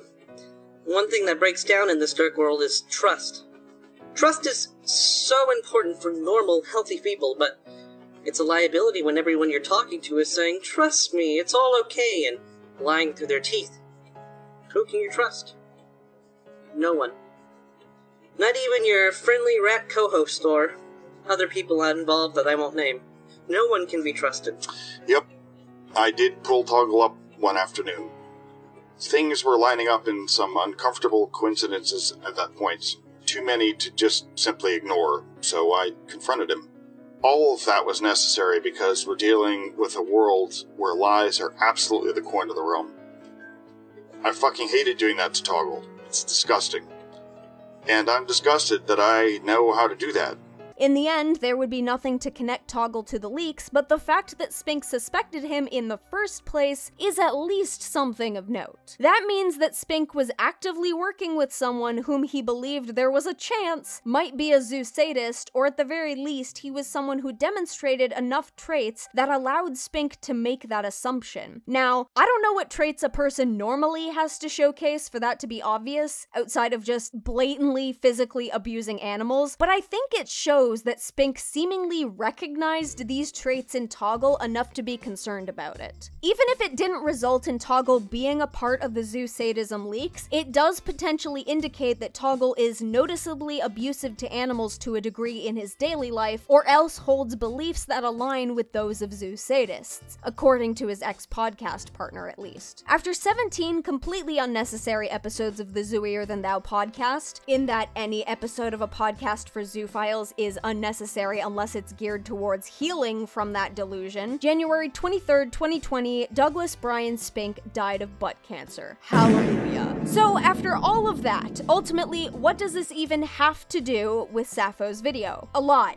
actually. Firstly, Sappho effectively cites the Zooier Than Thou podcast and her two other sources as her evidence regarding how quote-unquote true zoophiles are supposed to act. After all, it was one of only 3 sources she provided. Zoom even cited, while Sappho was interviewing him, that there aren't a whole lot of zoophile role models to reference, so you would think that Sappho would want to cite the most credible, widely recognized, and scrutinized zoophile arguments to support her stance, so there's minimal chance of backlash. Or maybe a zoophile role model. But instead, she cites these losers. 2 men who blatantly break the tenets Sappho has told us true zoophiles are supposed to follow. Sure, one might try to argue that the hosts having questionable pasts doesn't mean that they're promoting those values. Do as I say, not as I do. But if that were the case, why disingenuously lie about that past and make objectively false claims for the sake of furthering the narrative? Plus, didn't we just have Toggle lecturing to us about how zoo sadists use the spaces created by zoophiles to dog whistle to other like-minded individuals who want to harm animals under the guise that they are animal advocates? He said we should default to his expertise, so by that logic, we should assume that this is exactly what Spink was doing, shouldn't we? You would think that if there were an effort to improve on past behaviors, one would want to acknowledge the mistakes made as an effort of teaching others. When someone is hiding what they did, it doesn't exactly mean that they're trying to learn from it, because hiding that information makes it impossible for any critics to take it into consideration. Bada bing, bada boom, y'all already know that this is dishonest as all get out. Not only has Spink run his own bestiality brothel in the past, pimping out dogs and horses to animal and apparently child abusers alike, he's also stolen another person's animals on multiple occasions because he wanted to screw them, something which Sappho tried to preemptively gaslight her audience into believing wasn't a legitimate concern. He's demonstrated his willingness to lie and deceive law enforcement in instances where it benefits him. He threatened human and animal lives and abused them to serve his own needs, even outside of the sexual ones, so zoophiles can't make any excuse for it. And he suffered multiple psychotic breaks, something for which zoophilia is supposedly an early warning sign. And I feel like I need to explain this to really get the point across, but sexualities are not generally an early warning sign of psychosis. But paraphilias sure as hell can be. I mean, sure, maybe if someone who was gay or bisexual their whole life suddenly woke up one day totally straight without any warning or prompting, maybe there's like a brain tumor going on there, I'll give you that.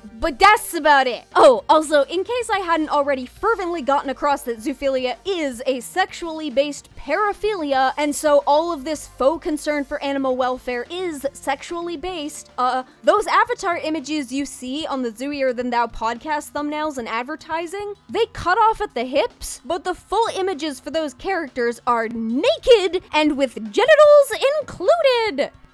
Don't know about you guys, but none of my avatars happen to have a default nude base. It's almost like that's really weird to include. Even this one out here looking like a pink couch.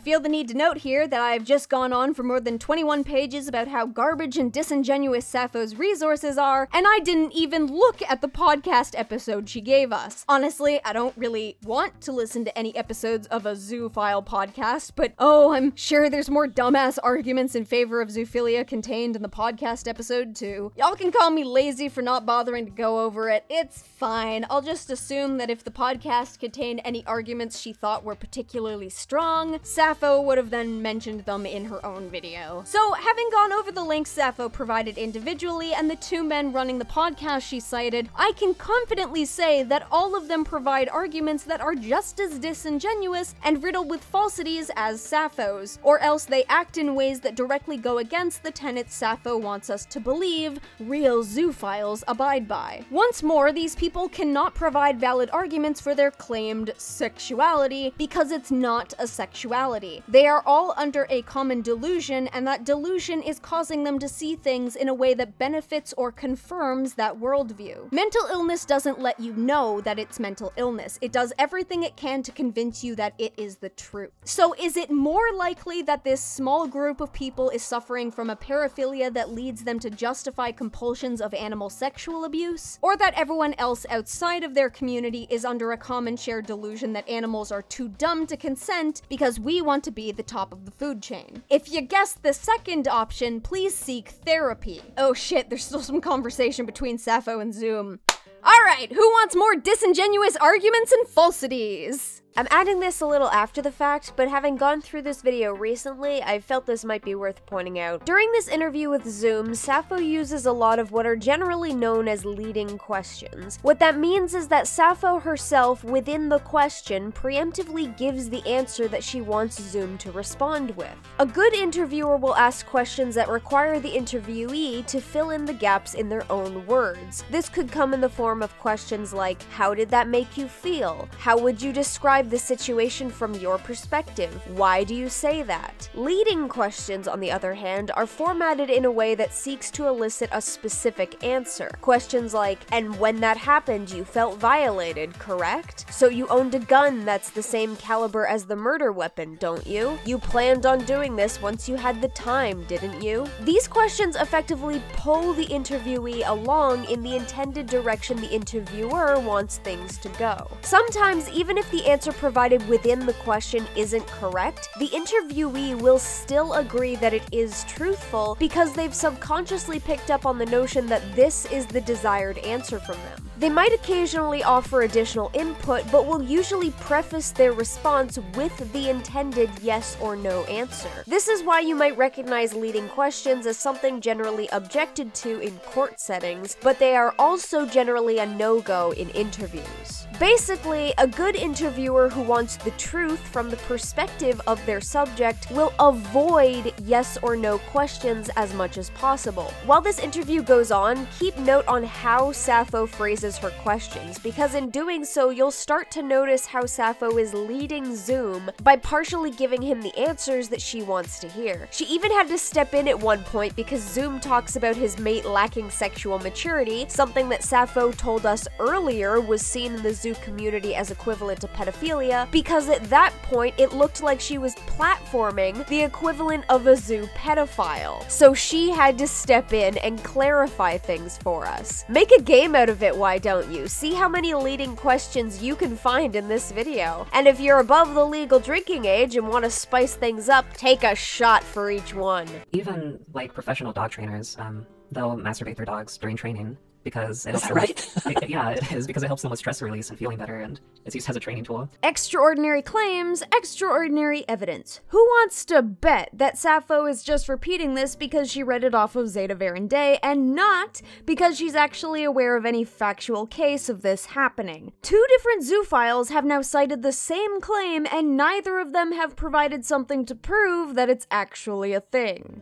And what's amazing is that, you know, with this consensual stuff with a sexually mature animal, people will be all up in arms about that, but they're not against these, like, breeding, I don't know what you'd call them, they're, like, facilities where they breed dogs, basically, where they forcefully take semen out of one dog and then forcefully inject it into another, and it's like... Puppy mills. The term you are looking for is puppy mills. And it's like, how is that okay? Yeah. Well, to begin with, it's not okay. Plenty of people don't agree with or support the practices of puppy mills. Some will even issue warnings about what pet stores purchase their animals from these sorts of breeding facilities, specifically so that people don't purchase from them and the practice gains less traction. That's also another reason for the adopt don't shop method of taking in and fostering animals. You can be against zoophiles sexually abusing animals and also think that puppy mills and overbreeding dogs in cramped, inhumane environments without love or care is bad. Sappho presents this argument as though everyday people are inexplicably against animal-human fucking, but will give a knowing pass to forced artificial insemination when, truthfully, most people don't know what goes on at puppy mills, let alone that they even exist. Like, this idiot bitch couldn't even come up with the name of these facilities, but everyone else is just supposed to inherently know about and support their existence. Sappho inserts this as a means of making her detractors seem like hypocrites, and guaranteed this is a goalpost that would end up being moved. First it starts off with, they're fine with forced breeding, and then it turns into, well, they're against us screwing animals, but they're not against breeding animals for slaughter, but they're not for giving animals equal rights. It's just a means of making the opposing party look like hypocrites by implying that in a situation where they speak out against zoophilia, they then support everything negative that happens to animals that they are not currently speaking against. So if you speak up against people sexually abusing animals but you don't say anything about the meat industry, you're a hypocrite because all you care about is whether someone has sex with an animal and not the well-being of the animals as a whole. That's the play, and it's stupid. She's basically setting up a situation where the only person who is then allowed to criticize her beliefs is a vegan animal rights activist who, I guess, regularly campaigns against puppy mills and the meat industry and any other bad thing that could happen to an animal. Sappho assumes that everyone who's against her must not be against puppy mills because it makes her argument seem more valid. It's literally just lying to herself to sustain her own narrative. Unsurprisingly, it's a super disingenuous way to present her argument. Everyone's against us and that makes them bigots, and if you're against this but not all of these other things that might not be related or you might not even know about, then you're a hypocrite and a bigot who doesn't care about animals. Yeah, what's that thing that tweens and teens and younger generations don't really like to be perceived as nowadays? Bigoted? It's almost like that's specifically what you played to at the beginning of this video when you implied that young people nowadays were only against zoophiles because of bigoted modern-day propaganda similar to that of what homosexuals faced in the 70s. And it's because people view animals as property. They're not viewing them as another living being that deserves the same rights. And that's what really gets me about this whole thing. You can do both? I don't even know why this is a thing. Like, she's literally just assuming that anyone who doesn't want to fuck animals just views them as property and not as a living creature or a friend or a member of the family. I'll certainly not argue that there aren't animal owners who do this. There are plenty of horrible pet owners and people who straight up abuse animals and should never be allowed near one. Shelters are full of abused and abandoned animals, and it's horrible to think that people can get a hold of animals with nothing but malicious intentions in mind. But, as we've seen, that applies to zoophiles too. Spink wasn't exactly treating his animals as equals when he was pimping them out and sharing measurements of their dicks to titillate other degenerates online. Additionally, Sappho putting out this claim that non-zoophiles don't view animals as living beings is ironic, and to be expected, given that paraphilias generally result in the sufferer viewing the subject of their attraction as an object with no rights. So it's a bit weird for Sappho to just be assuming this of everyone who disagrees with zoophilia. You would think that people who didn't have compulsions to sexually dominate less intelligent and emotionally developed life forms would have less issue viewing them as living creatures with feelings who need to be protected. I wonder if there's not a tad bit of projection going on there. So, right, yeah. and that's a huge debate in and of itself. That what artificial insemination and what you mentioned, and yeah, we could jump down any number of rabbit holes. Stay away from those bunnies. For sure. And now you had that post about coming out to You want to mention exactly how you came out or who you came out to? Yes, so I take it coming out as like anything where you have to convey an idea, do it in a thoughtful way that's respectful to, in my case, me and my partner, but also my audience, who in this case was my mom. And I thought a lot about terminology I could use and, you know, potentially getting asked questions and how I was going to handle that. And essentially, I only said I used the word attraction. I didn't use the word sex or anything like that. I just said I'm attracted to, in this case, I said other species. I left it very wide open. And my mom's awesome. She didn't pry me, say, oh, you know, are you screwing your dog? Are you screwing my horses? Blah, blah, blah. Guess it's lucky. I'm assuming she didn't have dogs for you to fuck, or that question might have been a more pressing issue at the time. You know, she was just like, okay, you know, thank you for telling me. You know, I'm glad that you found someone who you're happy with, and I'm glad this worked out. That's all I wanted for you, is to find someone to be happy. But then she also said, you know, I'm worried about the fact that your partner isn't going to live as long as you, and, you know, seeing you fall apart when she's gone. And that's a large part of the pain of this orientation, is that many species don't live but a fifth of our lives. And that's somehow not suspicious to us at all. Cause, you know, maybe things that are naturally supposed to sexually interact and breed will have comparable life expectancies. Hell, these people go after quadrupeds and fish. What am I even expecting? But it really does show just how far they'll make excuses to keep their beliefs. They can convince themselves that a creature with a fifth of their lifespan is their quote-unquote soulmate. Now, granted, given that after that animal dies, they'll likely move on to another who could also be their quote-unquote soulmate, but it's sad? Not that I feel bad for animal abusers, but more so that this sounds like a sad existence. To move from one fetishistic object to another, all the while potentially believing that you'll only be able to spend, at most, 10 or 12 years with the love of your life, who you can't ever speak to. Sad. Oh, also, for the record, I don't believe this mother behaved in the way that he's describing. Like, if she wants to record herself being all, yep, sure, I'm totally okay with my son screwing the literal pooch, whatever, but until then, I'm just going to the default of the zoophile's probably lying. But, you know, and I've come out to a couple of my friends, I want to say at least 5 other people, and I've never once had a bad experience with that. And that's not to say it's 100% safe. You gotta know your audience, and you gotta choose your words wisely. And if you don't know your audience, you can just bank on going viral to bring in the audience you want. I assume that's how Sappho's channel had been growing, the zoophiles hearing of their queen. Either that or it was people subscribing to her ironically. Absolutely. And what's great is that now we have these resources like the Zoo Here the Now podcast that people can watch and really understand these kinds of nuances about what it means to be a zoophile, and how, you know, it's not about the fetishists and the people that are bestialists, you know, where those sorts of things are very antithetical to how we think about our orientation. But what gets me too is that, you know, people treating animals as property and objects like they're stuffed toys, basically, and it's like... This is actually really sad and pathetic, having already gone over Spink's past criminal and abusive activities. I would say that addressing their sexual needs helps them relax, lowers their aggression, and overall helps them feel better. And I want to know where the hell this "it lowers their aggression" comes from, because all I can find is with regards to how sexual abuse can cause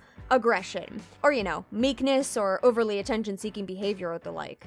Oh god, I hope that's not it. And I'm not saying somebody putting themselves onto the animal, because 99% of the time, the animal is the one that's initiating that kind of contact. Like, you know, a lot of people might be familiar with like a dog humping their leg, for instance. That dog sees you as a member of the pack or the herd, and that's how they see things. Wow, she's actually just parroting the points from her resources. Incidentally, with all of the same problems, so it doesn't really matter. Sappho's just as wrong as the German zoophile on Zeta Verandae was.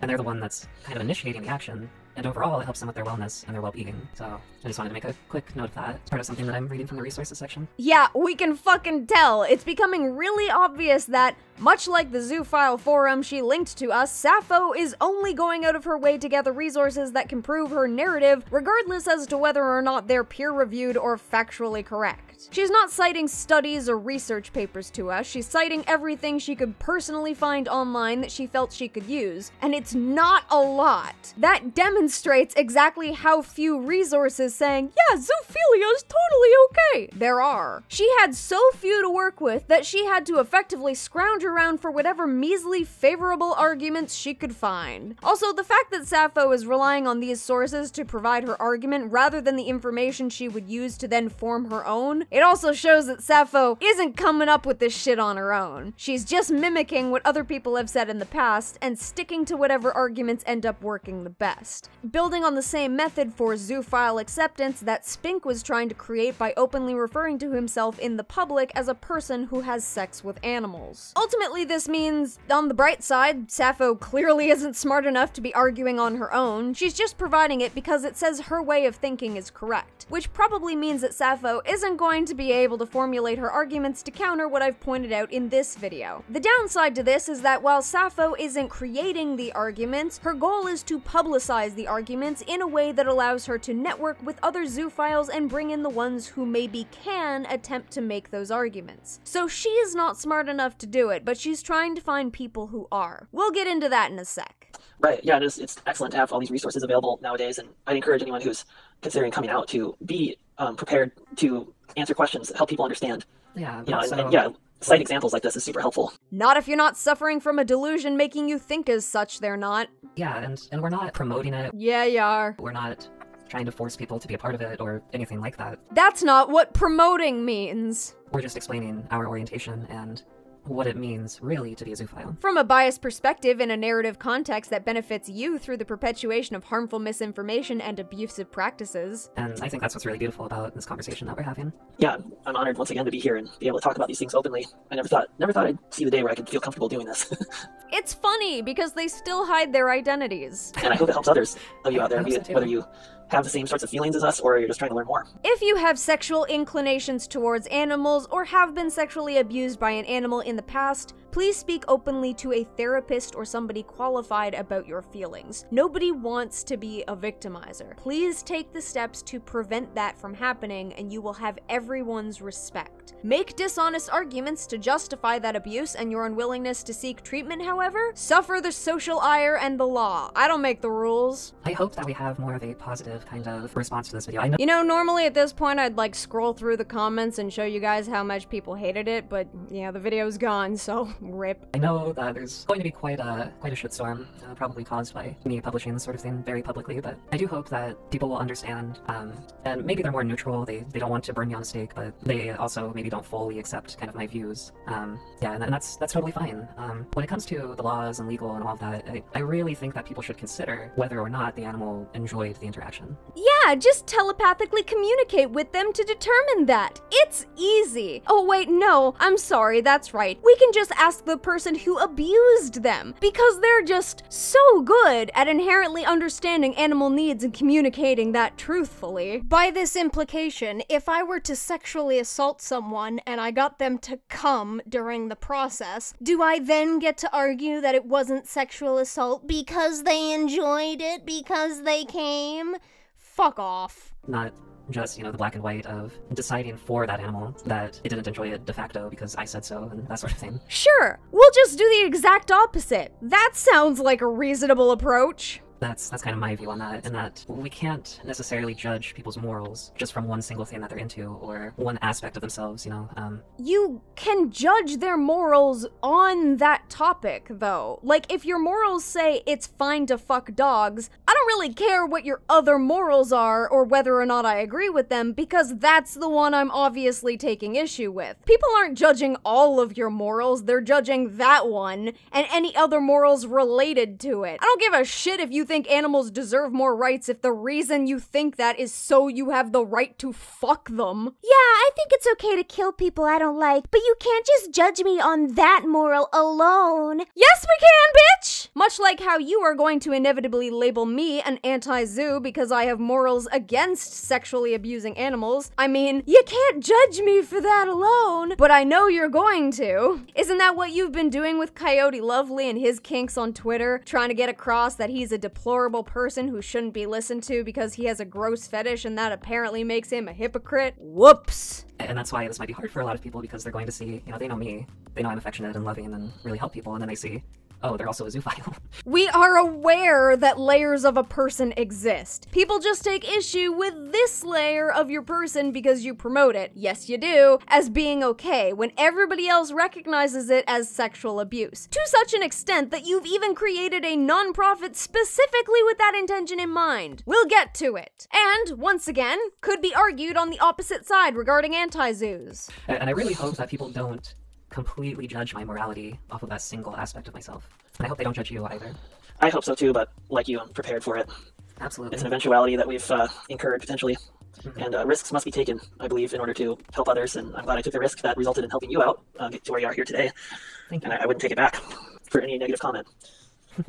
Well, it was good having you here, and I'm sure that this has answered a lot of people's questions, gave a little bit more insight on the conversation, and maybe fulfilled those cravings for some people for more information about somebody who actually practices zoophilia and has a mate. Still a really disingenuous example considering you admitted that Zoom didn't sexually engage with the animal under his care, which is what people take issue with. Also, you can't practice a paraphilia. So, Yeah, thank you so much for having me.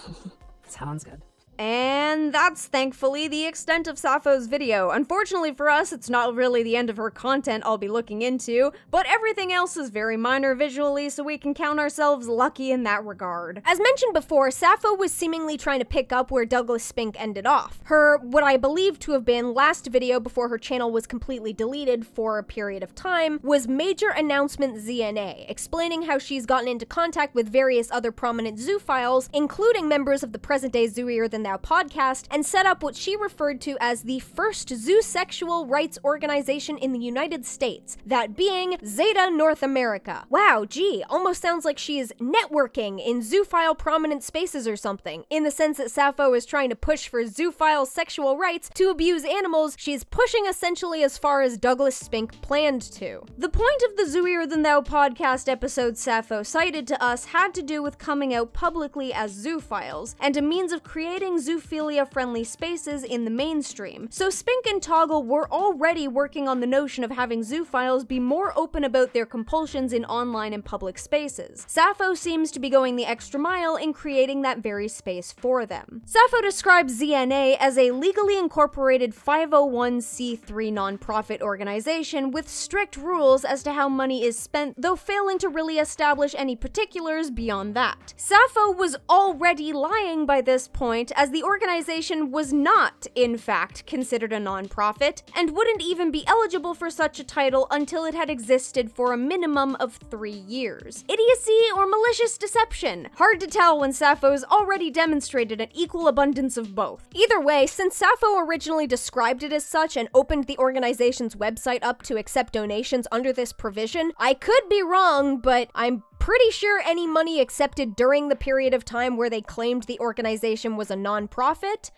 was flat out just fraud. At the very least, it was stealing. She claims that the purpose of the organization is to provide education on zoophilia. She uses zoosexuality, I won't, and animal rights activism, all allegedly whilst not promoting the adult side, quote-unquote, of zoophilia. Considering zoophilia is focused around the compulsion to sexually abuse animals, I'm kinda curious how the hell they'd pull that off. Additionally, considering we've already gone over the sources she cited here as her means of educating us on what zoophilia was, and it was blatantly apparent that the sources were written by people biased in its favor and not based on any real scientific consensus, I don't exactly have much confidence in her organization's ability to be objective. Any education they would provide based on the sources Sappho herself has cited to us, we already know is going to be biased misinformation in favor of, yes, promoting zoophilia. No one's even bothered to mention that since paraphilias tend to come as sets, the zoophiles they would be educating us on likely have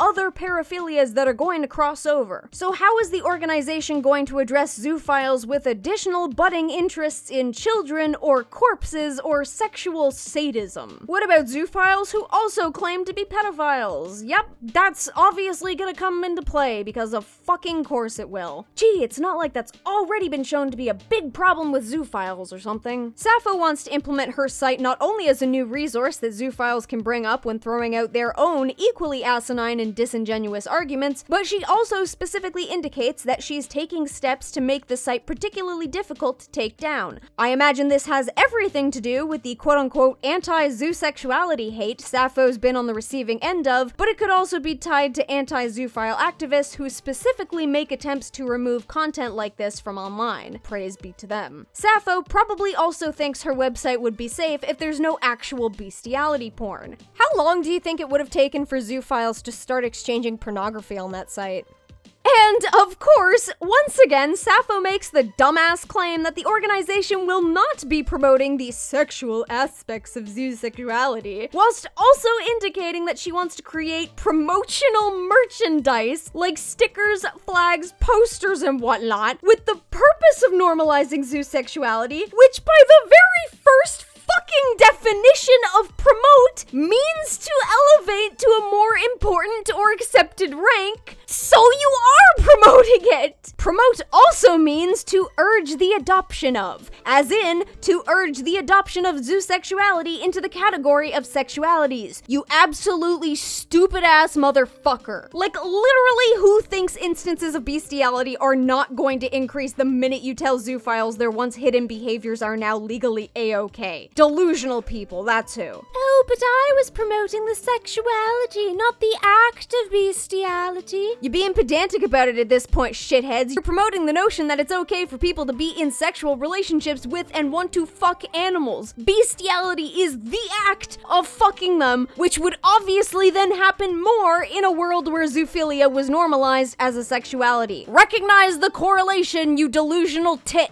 Oh, also, if anyone's actually worried about the implications of Sappho being able to create this organization, don't be. NAMBLA, also known as the North American Man-Boy Love Association, Q barfs, has been around for something like 40 years now. So yes, you can create advocacy groups centered around paraphilias, acting upon the delusions from which is a crime. Now, for anyone who worries about that prospect, again, don't. The organization being allowed to exist doesn't necessarily mean that they're going to get much done with regards to furthering their cause. Again, I could basically just point you to NAMBLA and their ineffectual pleas for abolishing age of consent laws over the years. Look, let me put it this way. My anxiety makes me worry about a lot of stupid things, but I'm not losing any sleep over the notion that Sappho making an openly zoophile biased non-profit is somehow going to lead society down the slippery slope into thinking sexually abusing animals, many of whom we've domesticated over centuries, is okay. It's just not going to happen. Even my chemically confused brain recognizes that people aren't that gullible. Also, you don't have to worry about it because the organization and its organizers basically imploded on one another, pretty sure before the end of the year. So, to my knowledge, this organization no longer even exists. Real waves Sappho was making in her community, huh? And I don't know, maybe people had reason to be concerned with Sappho's methods, both those apparent and unseen, considering she was interacting with and talking about zoosexual pride with literal minors. Remember earlier when I mentioned the problem of zoophiles grooming children into their community who were not actually zoophiles and who had come to realize that years later after they had worked through the trauma? Hi TikTok, I'm here with Sappho. And we wanted to say Happy Zoo Furry Pride! There we go. The kid in the video? 14! Yeah, weird. Almost like there's a pattern of victimizing those susceptible. Took me forever to actually get this video finished, so nobody will be shocked when I tell you that it has since come out that Sappho was indeed basically grooming this child into being a zoophile, on top of many, many other things. Before we get into that too deeply, however, I want to perform a little test, for the sake of proving a point. Okay, so I want everyone who, as a child, had a crush on Kovu from The Lion King 2 Simba's Pride to please raise their hands. It's okay, don't be shy. Get them way up high there so I can see all of you. Awesome, okay, cool, thank you. Okay, next. Anyone who had a crush on one or more of any member of Alvin and the Chipmunks or the Chipettes.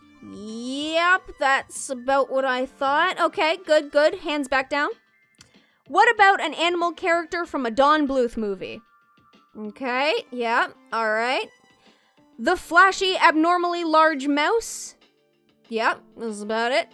Okay, how about a Pokemon? Doesn't have to be a specific one. We already know Smasher Pass is a thing, bitches. Yep, okay, there it is, checks out. So why am I asking all of this? Well, not only to demonstrate that crushes on fictional, cartoon, anthropomorphized animal characters is actually quite common, to my knowledge potentially more in children, but I would have to double check on that, but also to point out that this is usually how zoophiles groom children from what I understand, through fictional, anthropomorphized media. Not to say stuff like this is bad, it's not. It's just that manipulative people can turn positive things against you. The same comics that might be used to help heal a victim's trauma might also be something that a monster uses to lure in their next victim. It doesn't mean the media itself is bad, it means that it was used by a bad person. Now, for people who understand how anthropomorphizing works, you probably already have an idea of how this works. For everybody else, lucky you got me! Anthropomorphize means to attribute human characteristics or behavior to, and that thing can be anything from a concept to an object to an animal. Anthropomorphizing can come across in a wide array of forms. For example, in very minimal ways, like, say, the animals in Babe movies. I don't know how much this is dating me, but when I was younger, I remember loving to watch a Babe movie where the animals talked, but only in the sense that a camera filmed animals doing, like, regular old animal things, and then voice actors dubbed a story over it. The imposing of human values, voices, reasoning, and personality helps us to relate to the character a little more like how we would another human, rather than a member of another species. Not in that people suddenly become directly attracted to them, please don't misconstrue that, but in that we can form a more established parasocial relationship with the fictional character created. Now, that's just the most basic way you can anthropomorphize something, by putting human voices over literal physical things. But once you open up the door to visual drawing mediums, all hell breaks loose. Anthropomorphizing in cartoons can display their subjects in a wide variety of physical designs while still getting across to us that we are looking at that subject. A lot of that has to do with how the human brain perceives information. What we are looking at on screen isn't real. They aren't real creatures. They aren't living things. But by arranging the lines that make them up in just the right way, we can trick our brains into thinking that they are, or at the very least allowing them to act as a reasonable stand-in for the real-life thing. And in this sense, the characters that we are being tricked into thinking are more real than they are heavily anthropomorphized versions of animal characters, in that they are a collection of lines that we are convincing the brain is an animal, whilst also applying a variety of human traits that distinctly separate the character from being an actual animal. Like a big old characterization contradiction. Obviously, anthropomorphizing applies to other things, but we're just gonna focus on animal characters from this point on. Just have that little asterisk in your head about it. Remember guys, anthropomorphized animals are not real animals, unless it's like the Babe movie I mentioned before, and media similar to that. I'm pretty sure there's a movie about a dog and a cat who get lost and they're dubbed over, right? Also a good example. Wish I'd actually watched that movie and knew what it was called. Typically, anthropomorphized cartoon animals apply not just human personality traits, but also human visual traits onto animals. They make them walk upright, even in instances where they probably physically couldn't. They make the eyes big and bulgy and childlike so they're cute and relatable. They give them human teeth, which is usually terrifying if done in real life. Like, this thing is not a fucking pony, but Hasbro sold it to us as one because they designed it in a way to trick you into thinking it could be a pony. Not a literal pony, but an abstract mental construct that you associate with ponies, which then gets confirmed when they constantly within the show tell you that it's supposed to be a pony. Hasbro really went like, hey, this Technicolor four-legged bobblehead, it's a pony. And we were just like, sounds about right, mate. Sure, all the bronies wanted to hump the drawings, but they didn't all then go out to screw literal horses. To further prove this point, I went to my Twitter and directly asked peeps what their animated animal crushes were, and they had plenty to share, none of which meant any of these people were attracted to real animals. Why? Because all of these characters are fictional, anthropomorphized animal characters that are used as larger parts of narrative stories we we are told as children. The characters not only represent aspects, concepts, and ideals within the stories, they represent different things to each of us individually, not just in their designs, but in their personalities and functions as characters. It's my function! Shout out to anyone who started crushing on appliances. What do we got here? Gil from Finding Nemo? Specific attraction coming from Willem Dafoe's voice? Yeah, that checks out. Wan Shi Tong from Avatar The Last Airbender? Also got themselves a sexy voice. And they're a reclusive, intensely intelligent knowledge seeker? I also approve. Spirit? Yeah, that movie was a horse girl's dream. Extinct animals from Ice Age and Dinosaur? Oh, careful guys. Much prehistoric predator.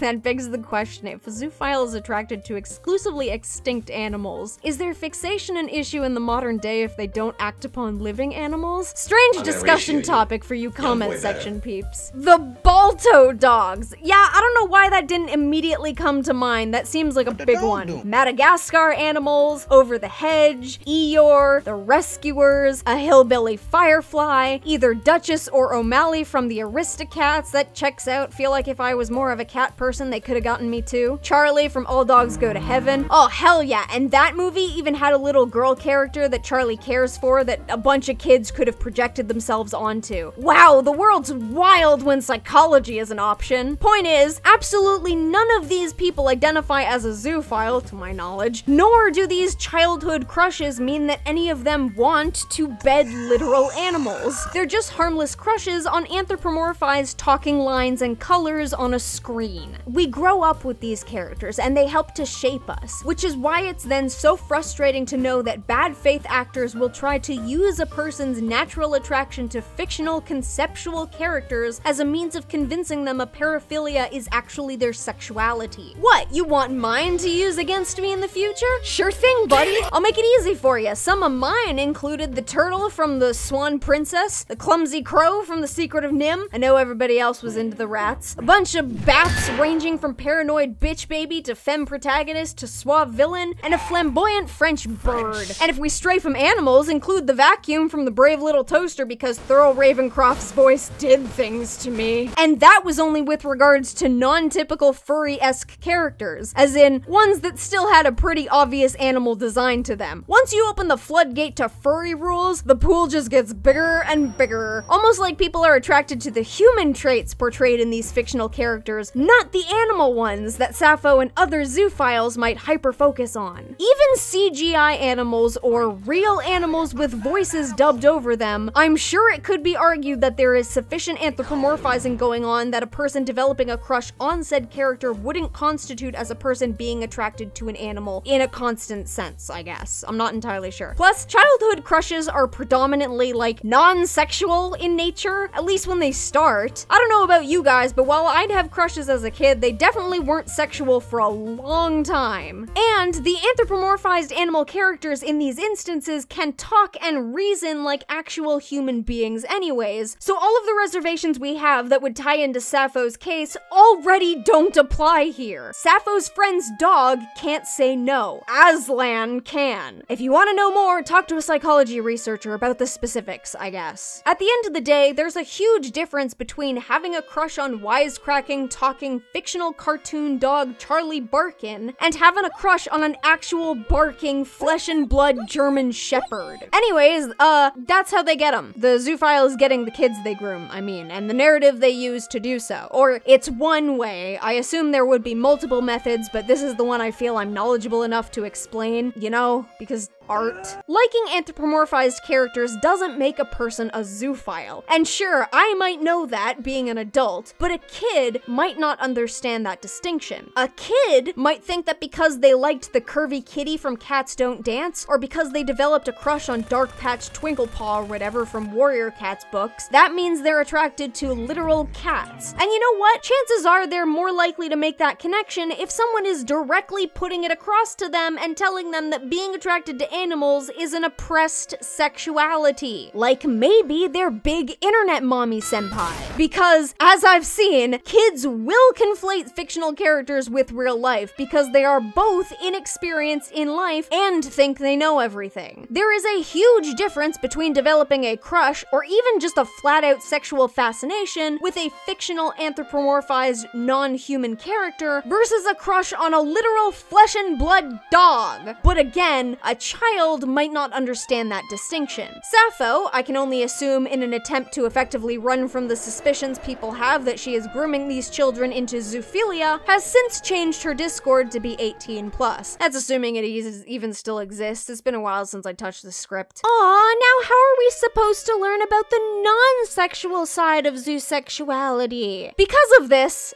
guys, preemptive note, chances are most children you come across who are wrapped up in the zoo community, yeah, they probably aren't actually zoophiles and they've just been groomed into it. Or at the very least, they could be young enough that the paraphilia is early set and they can be preemptively treated with appropriate therapy. Keep that in mind if ever you interact with them. Don't treat them like the bad guys. It'll just reinforce what these older zoophiles have told them, and it will drive them further into this instilled delusion. So maybe just like, don't interact with them. In fact, yeah, if you're not a therapist or someone in a profession trained to communicate with at-risk children, specifically go out of your way to avoid these kids, because chances are you're not going to help by venting your disgust of zoophilia in DMs to them. Harassing these kids will just worsen the problem. Anyone who claims they're helping a child by sending them harassment and death threats are deluding themselves just as much as these zoophiles are. You're the bad guy.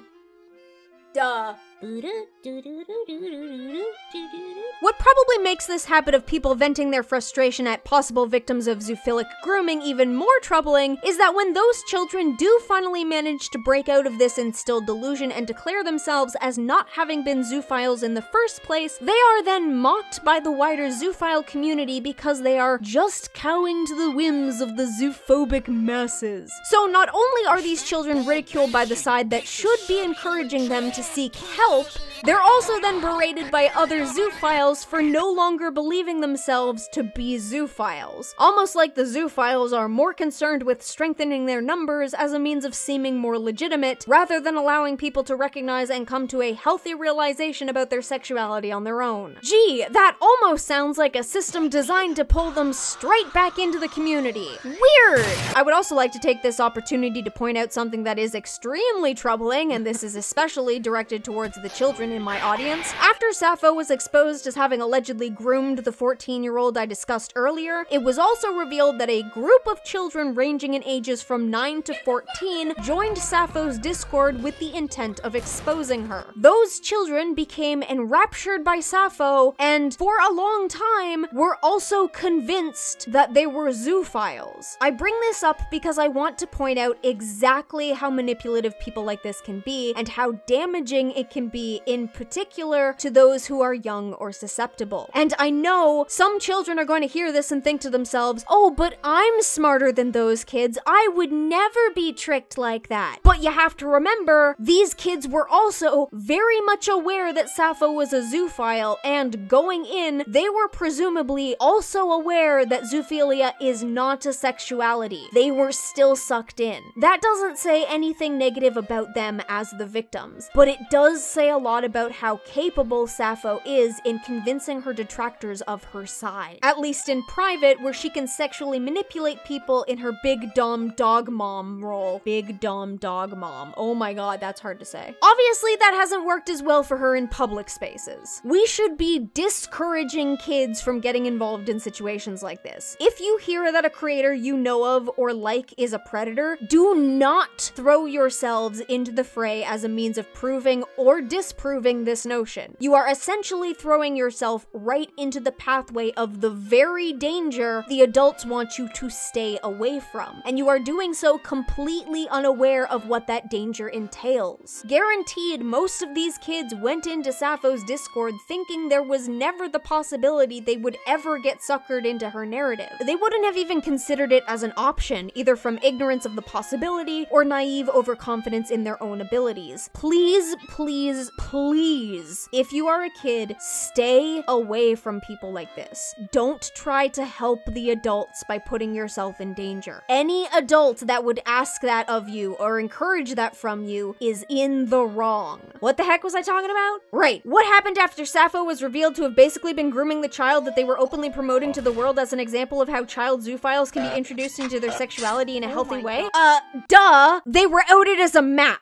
Sappho oh so eloquently dances around this by claiming attraction to people under the age of 16. Lagasp! So much shock, I am shooketh to my core, for never could I have seen this coming. I got distracted from Sappho's antics just before December, and that also happens to be when a lot of very crazy shit happened in a very short amount of time, so I'll try to make it as cohesive as possible. December 3rd rolls around and Sappho tweets about a 14-year-old named Julia who, according to Sappho, took her own life as a result of anti-zoo harassment and bullying. Now, keep in mind, Sappho doesn't provide anything to prove that this Julia person had taken her own life, let alone that she had ever actually existed. Despite that, she propped the memory of this Julia character up as a martyr, someone whom she'd supposedly been crying over the demise of, and was seemingly so close to that she would be attending her funeral. That didn't happen, by the way. Sappho, just yesterday you apologized to me for bothering me, that you thought I was a cool person and that you liked my voice, and I didn't respond. There is a reason we are doing what we are doing, to stop the harassment and bullying that leads to this. Julia, rest well now. Attached was a message to a user named Julia something, sorta indicating that she was dead. Sappho continues, I stopped sobbing and drinking. I just really hope in the future this can be prevented with more resources. I have nothing to gain from my mourning, and you assholes are sick for trivializing a child's death or insinuating it's some fake stunt. You constantly tell zoos to kill themselves, and look what happened. Are you proud? Do you feel accomplished? Feel good for literally causing the death of a child? It's literally your hate and bigotry that caused this. That's why we need broader social support. Honestly, you people make me sick, and you have the audacity to act like I'm the one with issues. Take a look in the mirror and think real long and hard about the harm you caused to others. I only wish I could have helped them. It hurts me deeply that they are gone. Reflect. I'm going to be attending Julia's funeral. To the people still saying it's fake or my fault somehow, fuck you. I cared about them. They felt motivated, happy, and accepted for the fact they have people to talk to about their feelings. And then antis ended up causing their death, but they're going to blame me. How is this not the most reprehensible shit anyone has ever seen? How is this not gaslighting? I am clearly mourning and grieving, and you cunts won't stop. I wish every single one of you very quick and decisive karma. Maybe the problem is society in general, treating people like less than human for having an undesirable trait. These people lack the ability to understand if this was happening half a century ago, they would be saying the same thing if it happened to be about gay rights. Well, antis, you've done it. You've given me a lifetime of motivation to work hard for the rights of zoosexuals. You've given me the motivation to continue motivating and inspiring others, including hopefully the formation of youth groups. Cope, seethe, and cry about it. Your hate and bigotry has no place in this world, and you all deserve very painful karma coming your way and the hardships you experience in life, antis. Attractions develop around puberty. Zoosexuality is no different. Nobody is being groomed into being one. You disgusting, hateful fucks would have said the same of other marginalized groups like gay people when it was convenient / society treated them as a mental illness. The fact you have so much cognitive dissonance and lack critical thinking is something truly astonishing. Not the most basic capacity to think, maybe we are the horrible, hateful people telling others to kill themselves. Maybe treating others like subhumans is not okay. This time your actions are being immortalized for all time. Humans will be absolutely fucking disgusted by your vile behavior and how you treat non-humans within the next century. Hopefully your shitty behavior is never forgotten. You deserve to have that cloud hang over you. 3 days later, it came out that Julia was a real person, she was not dead, and was in fact alive. Sappho's response? Oh, well, we don't know if it's really her. The account could have been compromised. I'm sorry. So you're immediately willing, without evidence, to believe that Julia had taken her own life, but your response to then seeing activity on the account claiming this to be untrue is, okay, but maybe hackers. What? Generally, this happens the opposite way around. Not in that you automatically assume hackers, but in that you're generally less likely to believe the more extreme thing. In this case, the more extreme thing would be Julia's alleged not-aliving. Julia then went on to prove that it was, in fact, her, and that she was, in fact, still alive. I mean, it was a video of her dog, but still. Sappho's response? Literally never address it again, and never correct the video thread propping Julia up as a zoophilic martyr. Fucking brilliant. Now this is where things get really dark really fast. See, a different account that you might recognize called Your Cat's Baby Mama and going by the name Serval was both a friend of Julia's and an avid fan of Sappho. Upon hearing from their idol that Julia had taken her own life and that the Julia on the account trying to contact them was a bad faith hacker, Serval made the very unfortunate decision to post their full address on TikTok and ask for someone to come and eliminate them. When Julia tried to contact Serval, obviously scared for their friend, Serval pretended to be deceased. Presumably out of fear or paranoia, or maybe spurred to lie for some other reason. Allegedly, a wellness check was performed instead, and Serval was checked in on police, but like, that's really scary, come on. Now, obviously, I can't say that Sappho is responsible for Serval's detrimental choice, but Sappho is responsible for feeding Serval the traumatizing misinformation that would then lead to those decisions. Sappho was then responsible for continuing that by being the one falsely claiming that Julia's account was somehow compromised and that it simply wasn't more likely that a 14-year-old had lied about their not-aliving process online. Like, gee, we've never seen that before. This would have covered December 3rd to 12th. Come December 13th, and Sappho's actions start to appear like the progressive unraveling of a mentally unwell person. See, what some people weren't aware of was that back on December 1st, someone had released a segment of a conversation that appeared to have Sappho defending the concept of minors consenting to have sex with adults. A child still does not have the mental capacity to go through with safely. Okay, so that very last part I disagree with. People had been partially distracted with the alleged death of Julia when this clip first popped up, but now that things had calmed down on the fake death front, people started taking notice of this audio clip, and Sappho responded exactly how one would have expected. Please note, I transcribed this whole Twitter thread at the time that I saw it, but I might not be able to get my hands on the screenshots of it at this point, what with her Twitter being defunct and all that jazz, so take it as you will. Sappho's Twitter thread. Trigger warning. Possibly offensive opinion, mostly to aunties. I have been asked a lot about what my personal opinion is on maps and whether I am one or not. I want to have a nuanced thread on the topic because I do think it is important to talk about at least. MAP, minor attracted person, is a weird term and not very well defined in my opinion. I think the main issue is that it encompasses too large a group of people, like the ones that are attracted to prepubescent children and those that are attracted to teens, i.e. after puberty.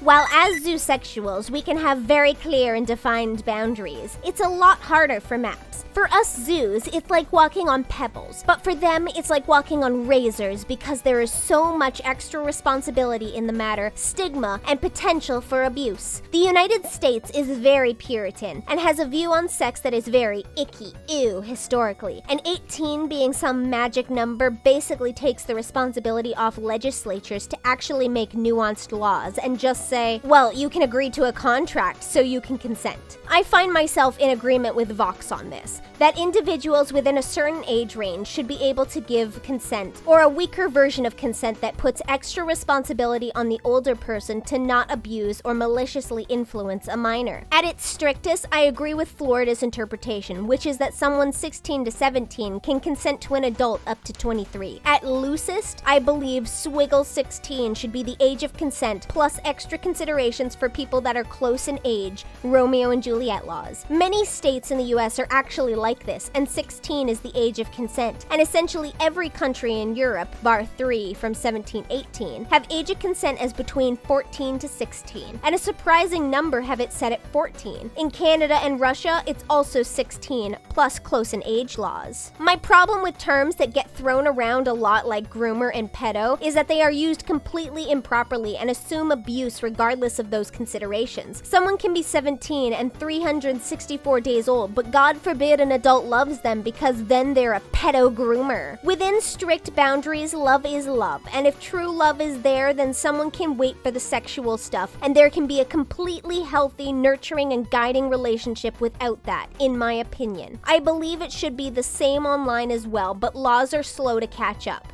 Intentions need to be considered. Consent needed to be at the forefront. Extra responsibility to the adult. Manipulation needs to be considered. Is there actual love or is it just sexual manipulation? There should be no abuse or pressure or any real pornography involved, etc. I am saying all of this knowing of no maps that certain people have talked to me about that have not abused and are definitely not no maps. I am also saying this as someone who was a teleophile since 13, attracted to adults and significantly older people. Sidebar on that, I'm pretty sure being diagnosed as a teleophile is similar to being diagnosed as a pedophile in that you can only really be diagnosed when you're at least 16 years of age, but also being attracted to people older than you and thus more sexually mature is fucking normal.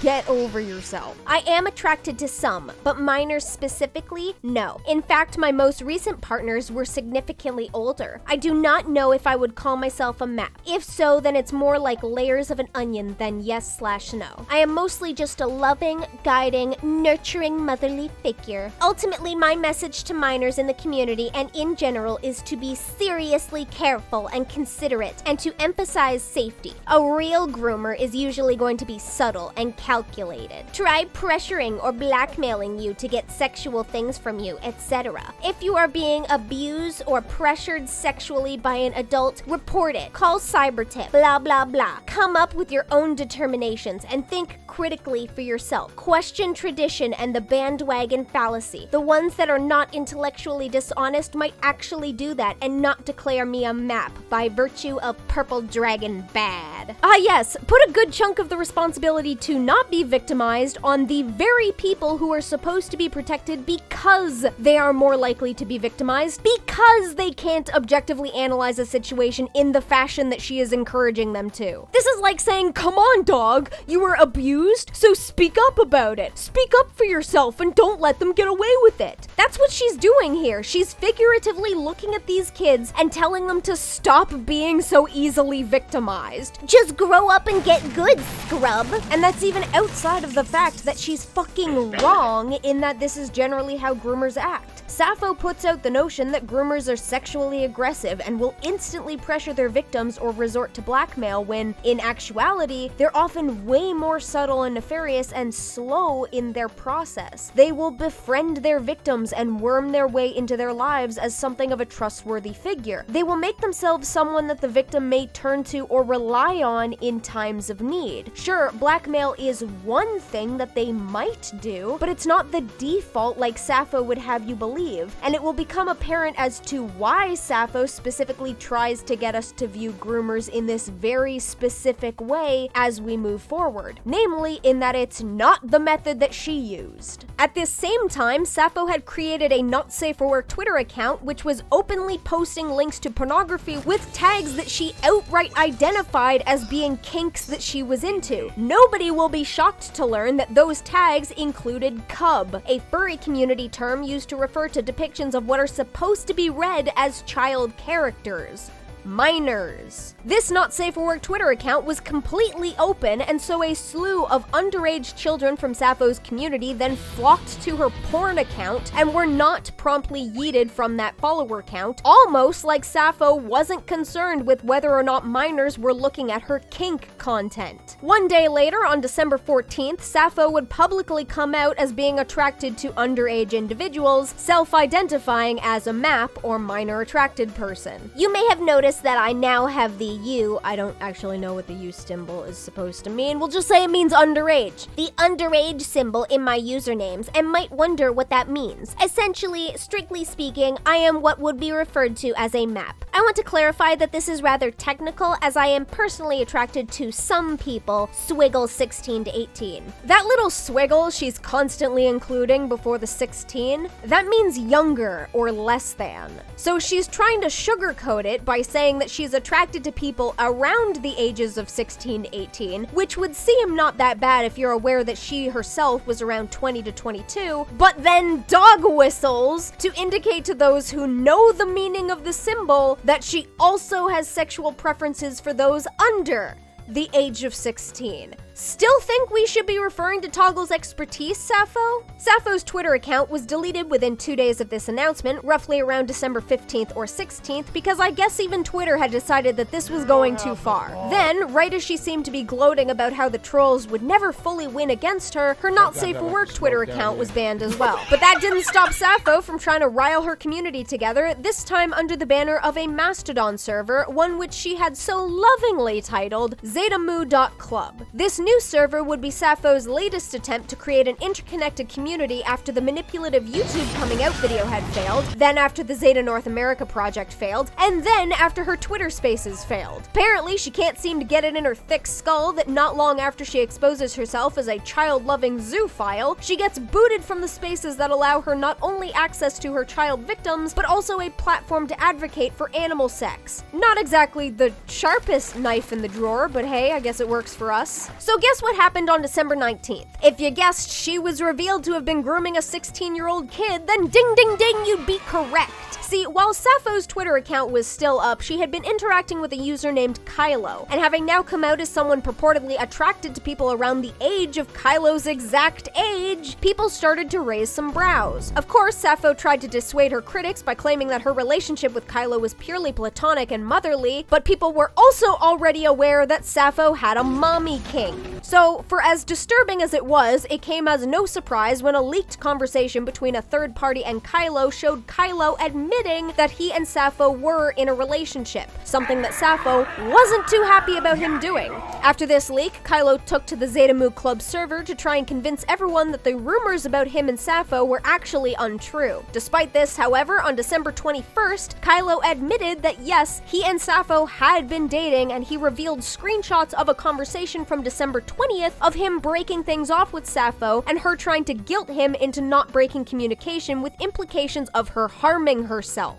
According to Kylo, he initially lied to keep himself safe, which actually makes a lot of sense, given that he was attached to a hot-button subject in the community at the time, and he probably had no intention of being dragged the way that Sappho was. Kylo would also post conversations between him and another user named Becca, who had earlier attempted to act as a red herring, claiming that she was actually the one dating Sappho, not Kylo. Becca was now angry that Kylo had revealed the truth, and during this screenshot dump, Kylo revealed that, upon Sappho's request, the two of them had shared pictures, which means that there may now be confirmation from one of her victims that Sappho was soliciting inappropriate images of minors. By December 22nd, Sappho was posting in her Zetamu Club safe space saying, "Hey, so don't be concerned, but I'm going to be in a psych ward for some time. I'm not sure when I'll be back. The mental health people are pretty concerned though, so goodbye for now. I'll be back sometime. Don't worry about me. I'm getting the help I need. Love you all, Valerie." Also, fuck Kylo. I definitely fell in love with the wrong person, and now they are purposely trying to hurt me out of spite. I cared for them and literally bought them fucking food because their bio mother was too much of a piece of shit to get him any, among other things. They are definitely stretching things to put me in a worse light. They did not need to throw me under a bus to break things off, but chose to massively publicize it, and for what? They never actually loved me or cared, so fuck you, Kai.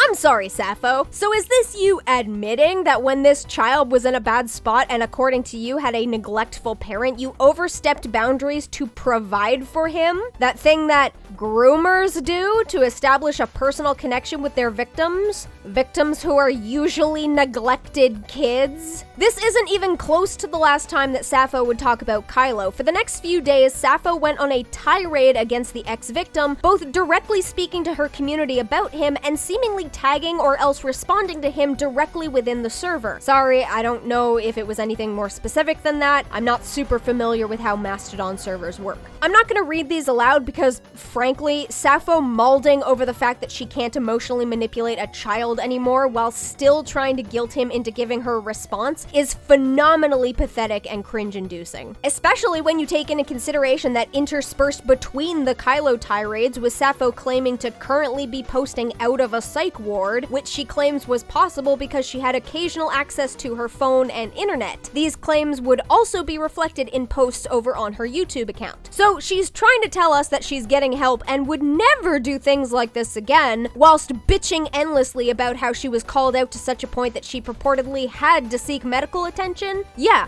real shocker here, but I don't exactly buy it. Despite that, on December 30th, it was revealed on Twitter that Sappho was present in a paraphilia recovery group on Discord, which is a step that didn't go very far and probably had a giant foot-breaking crack in it because she was banned from that very server a day after her presence there was announced by the owner because she was using the same love-bombing bullshit garbage that got people wary of her in the first place. Despite having already leaked a masked picture of herself on November 29th on Twitter, Sappho purportedly felt so safe in her little zoo-centric server that she leaked a full, non-masked picture of herself. That, however, was potentially only one of many oversights on her part, as Mastodon itself disabled access to the Zetamu Club server on January 6th, one day after Sappho herself claimed that she would be disabling the server, because the tech whiz that is Sappho screwed up so badly in the creation of the space that it was apparently rife with easily accessible usable holes. In hindsight, probably something that Sappho would have otherwise enjoyed, which allowed trolls to grab member IP addresses, which is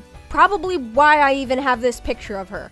Whoops. A quarantine has been placed on Zetamu.club. No private or DM posts will be sent to users on the instance. This instance is not safe. It is using the Google Register Cloudflare DDoS protection, breaks Federation and logs IPs, is most likely run on Google Cloud Platform, the worst place you could use, is run by someone who doesn't seem to have much understanding of security and administration, and at the same time is a major target. If anyone that you care about is on that instance, please recommend them to move elsewhere. Almost any other instance is safer. That's pretty sad, in a pathetic sort of way. She made another Mastodon server right after this, by the way. On January 20th of 2022, a recording of Sappho back on VR chat was released, and well, if you thought that her alleged mental ward stay was at all helping in her addressing the things that she'd done, since I haven't actually done anything, technically I haven't committed a crime. I just say I'm a zoophile and also I'm a map, so yeah, whatever. I look at artwork.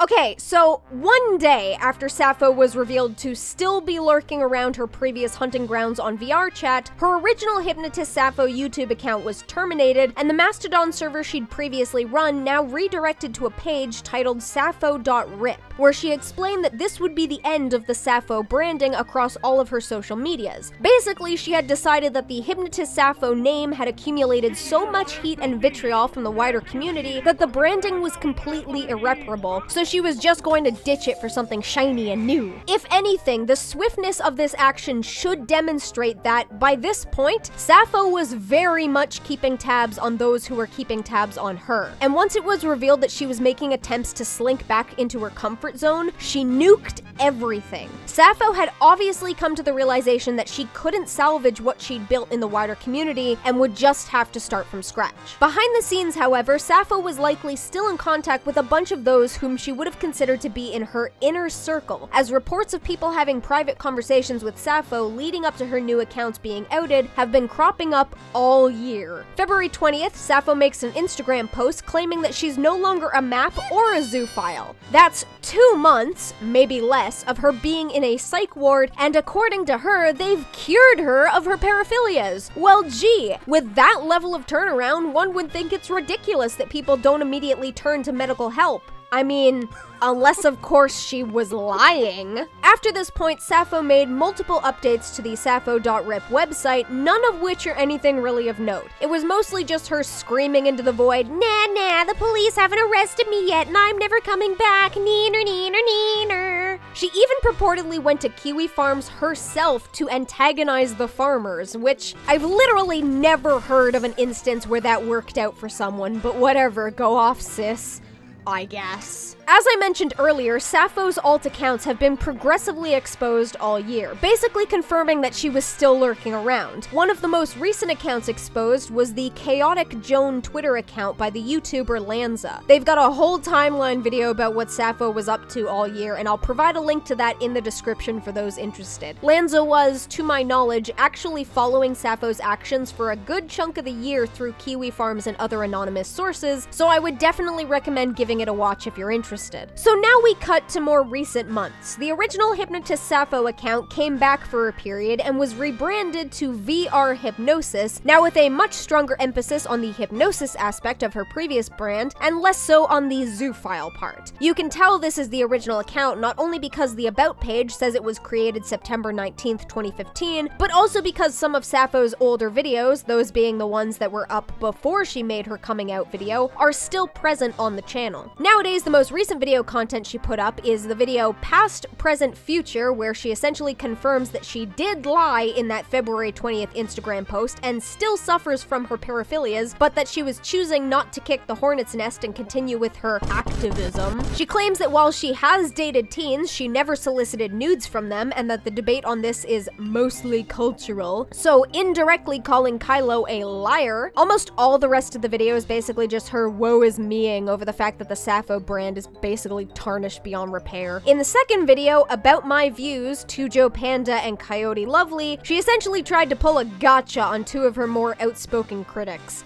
They're both pretty, well, let's just say that if I was really desperate for content, I could always default to either of these videos as commentary material.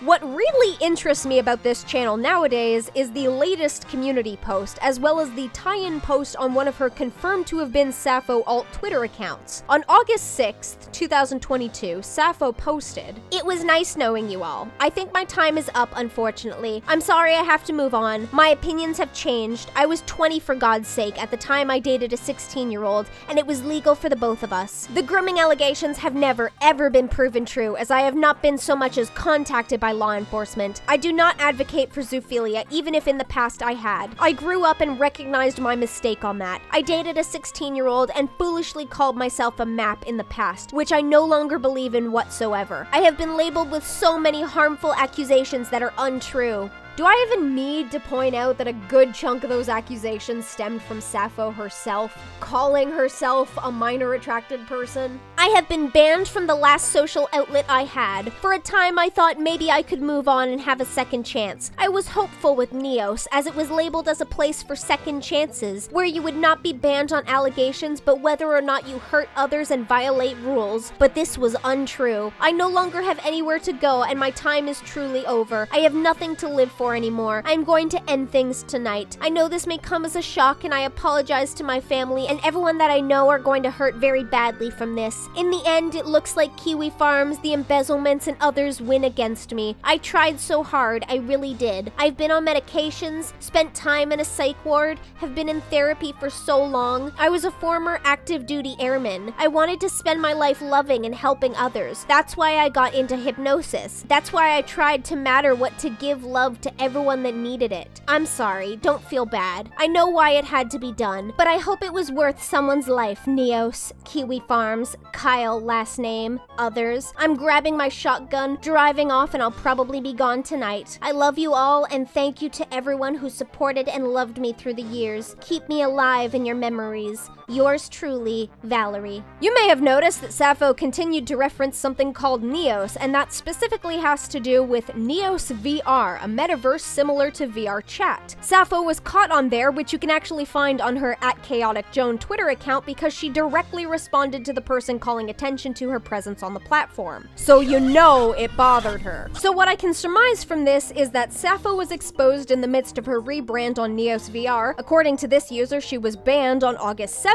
and this post was put up just before that on the 6th. Which means that this post was made like right after she was found on Neos VR. 2 days later, on August 8th, 2022, the Twitter account @HypnotistVal put out this tweet. Hello, everyone reading this. This is Valerie's partner. I'm sorry to say this, but Saturday morning she killed herself. No info will be held in the public for safety issues for her family and loved ones. I'm sorry to anyone that was close to her. Please do not contact this account. Just for the record, I checked. August 6th did indeed fall on a Saturday. So, at the end of the day, is Sappho still with us in the land of the living? Did Sappho take her own life? My stance on the matter? No! She's not dead! I had this whole thing written about how I don't believe she's dead personally because she's a chronic fucking liar and she's lied at every turn so far, so of course I don't believe an alleged suicide from someone who's already demonstrated they're more than willing to emotionally manipulate a 16-year-old with passive implications of self-harm. I go to her page today to screenshot shit and lo and behold, the bitch is still fucking alive. So I was right, she faked the suicide. Fuck you. She says within the post that she's getting more specialized help, but this is within the post where she's revealing to us that she faked her fucking suicide. Why should we believe her? Oh my god, I think I'm gonna have a stroke. Well, that was a nightmare. I think we can all count ourselves lucky that I plan to never again make a video of this length on a topic this mentally exhausting and disturbing. Since coming back, Valerie has been, according to her, sufficiently pissed off by the coverage and criticism she's been receiving, and has since scrubbed not only those newer videos from her original channel, but also most of the relevant community posts. Despite now multiple times saying that she would be removing herself from the internet, presumably both for her safety and the safety of others, she has recently relocated to the channel Glowing Brightly, which is supposed to focus on sticking it to the feds and keeping up with cybersecurity. A self-admitted zoophile who makes a habit of engaging inappropriately with minors behind closed doors from over the web, purposely upping security around her and throwing a middle finger to the government organization that would likely keep tabs on her actions. Oh yeah, never could have seen that coming. Couldn't imagine that being an issue in the future. She's also come out to say that the Hypnotist Val Twitter account was never her, nor was it connected to her, which I would be more inclined to believe had Sappho not already proven herself to be a liar, and had the Twitter not been tweeting things that seemed to match up with Sappho's public statements at the time. The main thing probably working in her favor in that regard is the fact that the Twitter was made and started posting around August 5th, except I also happen to think it would be super convenient for a completely unrelated Twitter posing as Sappho that would go on to corroborate her suicide claim being started the day right before she would even make that claim. That's shockingly well-timed if Sappho were telling the truth, and if you guess that the zoophile weirdly preoccupied with young teens who's proven herself to be a liar, claiming to be getting help and then claiming to be cured in ludicrously unbelievable record time, who just can't stay away from vulnerable groups, would go right back to her comfort zone upon her return, good job, you get a cookie. After seething about the commentary videos made about her, Sappho dropped a bunch of links into her community tab where her audience could contact her, and put out a now also deleted video discussing how to hide your identity online. Nobody is shocked as to why Sappho would have an interest in that. I'll provide a link to another Lanza video in the description going over what happened in that new Discord group full of minors.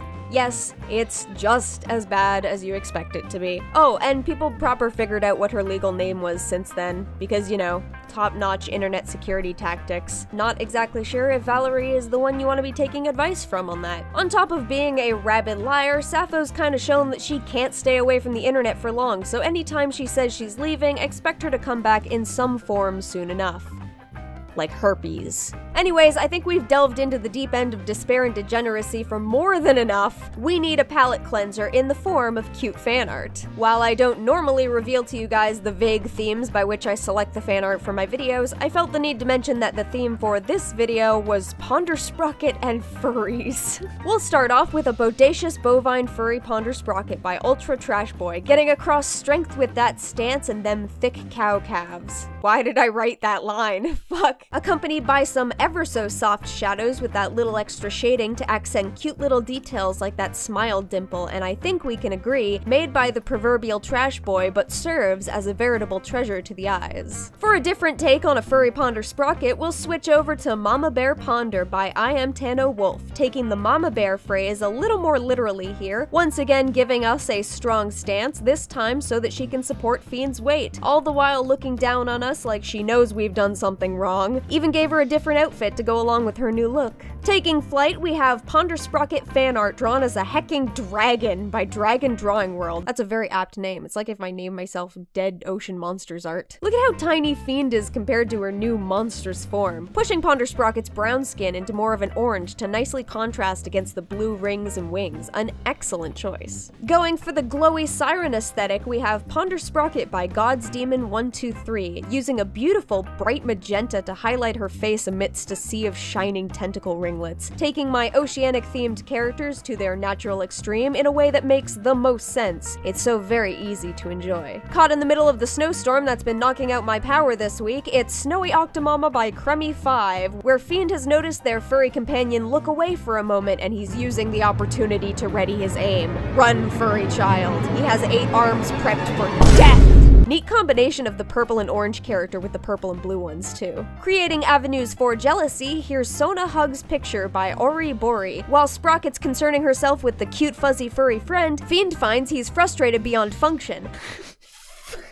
Oh, poor baby, so mad he's tearing up. Now how is he supposed to appreciate the cute cartoony style that Ori Bori has provided us? Seemingly ready to whip up some sciencey type plan B, we have a Mindflayer Fiend sticker by IzzyKat, naively hinting towards actual canon lore while granting us an adorable octopus boy to admire. I very much love seeing alternate universe interpretations of these two, even turning Sprocket's dress into a fancy old robe for him. Very cute. XX Michimochi XX's character comes in, sweeping the Octomama off her feet in this lovely sketch piece, seemingly showcasing the reality of the situation, who and what. Hey, versus that one internal fantasy we all have at some point. Ha-ha! Oh, so amazing! Giving us a pretty style and cute faces to go along with an adorable situation, because let's be real, who wouldn't want to pick Sprocket up and carry her all bridal style? Mochi's just doing what we all wish we could. And to move from sketches to line art, we see what happens when an artist you respect follows you back, as illustrated to us by Emmy Ann, apparently, who, as you can see here, has gorgeously adorable artwork. The subtle additions of the pink even helps to draw our eyes to the furry baby and away from Sprocket's intimidating eyeless stare of intrigue. Such fluff. Much investigate. Recognizing that even celestial cephalopods need head pats, here's Space Squid and Octomama by X the Gamer, with Sprocket providing a loving hand where needed. Clearly it results in some well-deserved contentment. I don't know what happened to this poor baby, but I think the head pats are justified. And since my friends should not be penalized for being my friends by not having their work appear in the fan art feature, I want to take a little time away to appreciate Yuki Goomba's interpretations both of my persona in the form of this diabolically delectable demon bee done up as though I was a Vivzy Pop character, as well as my characters, as we have Sprocket dancing with Sparrow Knight, whom some of y'all may recognize now as Eternal Storyteller. Yuki's artwork is gorgeous and deserves to be seen. Then we'll shimmy on over to this cute chibi piece done by Doodletones, really getting across the sea goblin who will probably bite you vibes I normally radiate. For someone who claims up and down to not be an artist, Doodletones manages to grace us with some great green fun. I can't get over the cute little nubby ska shoes, feeling like a Powerpuff Girl. And we'll finish off with He Promises He Has the Upper Hand by The Weird One, where the shock-inducing electrical weird finds himself pitted against the multi-armed madwoman, the contrast between the characters being equally expressed through the contrast of the warm and cool colors between them. However, will Weird get close enough to deliver a finishing blow amidst this whirling dervish of tentacles? Tune in next time on Dragon Ball Z. If you like any of these pieces, please don't hesitate to give the artist some love through the links that I have provided for you down in the description, as well as to all of my lovely editors for this fiasco. My links are also down there if you are so inclined. And with that, don't fuck your dog. Oh my god!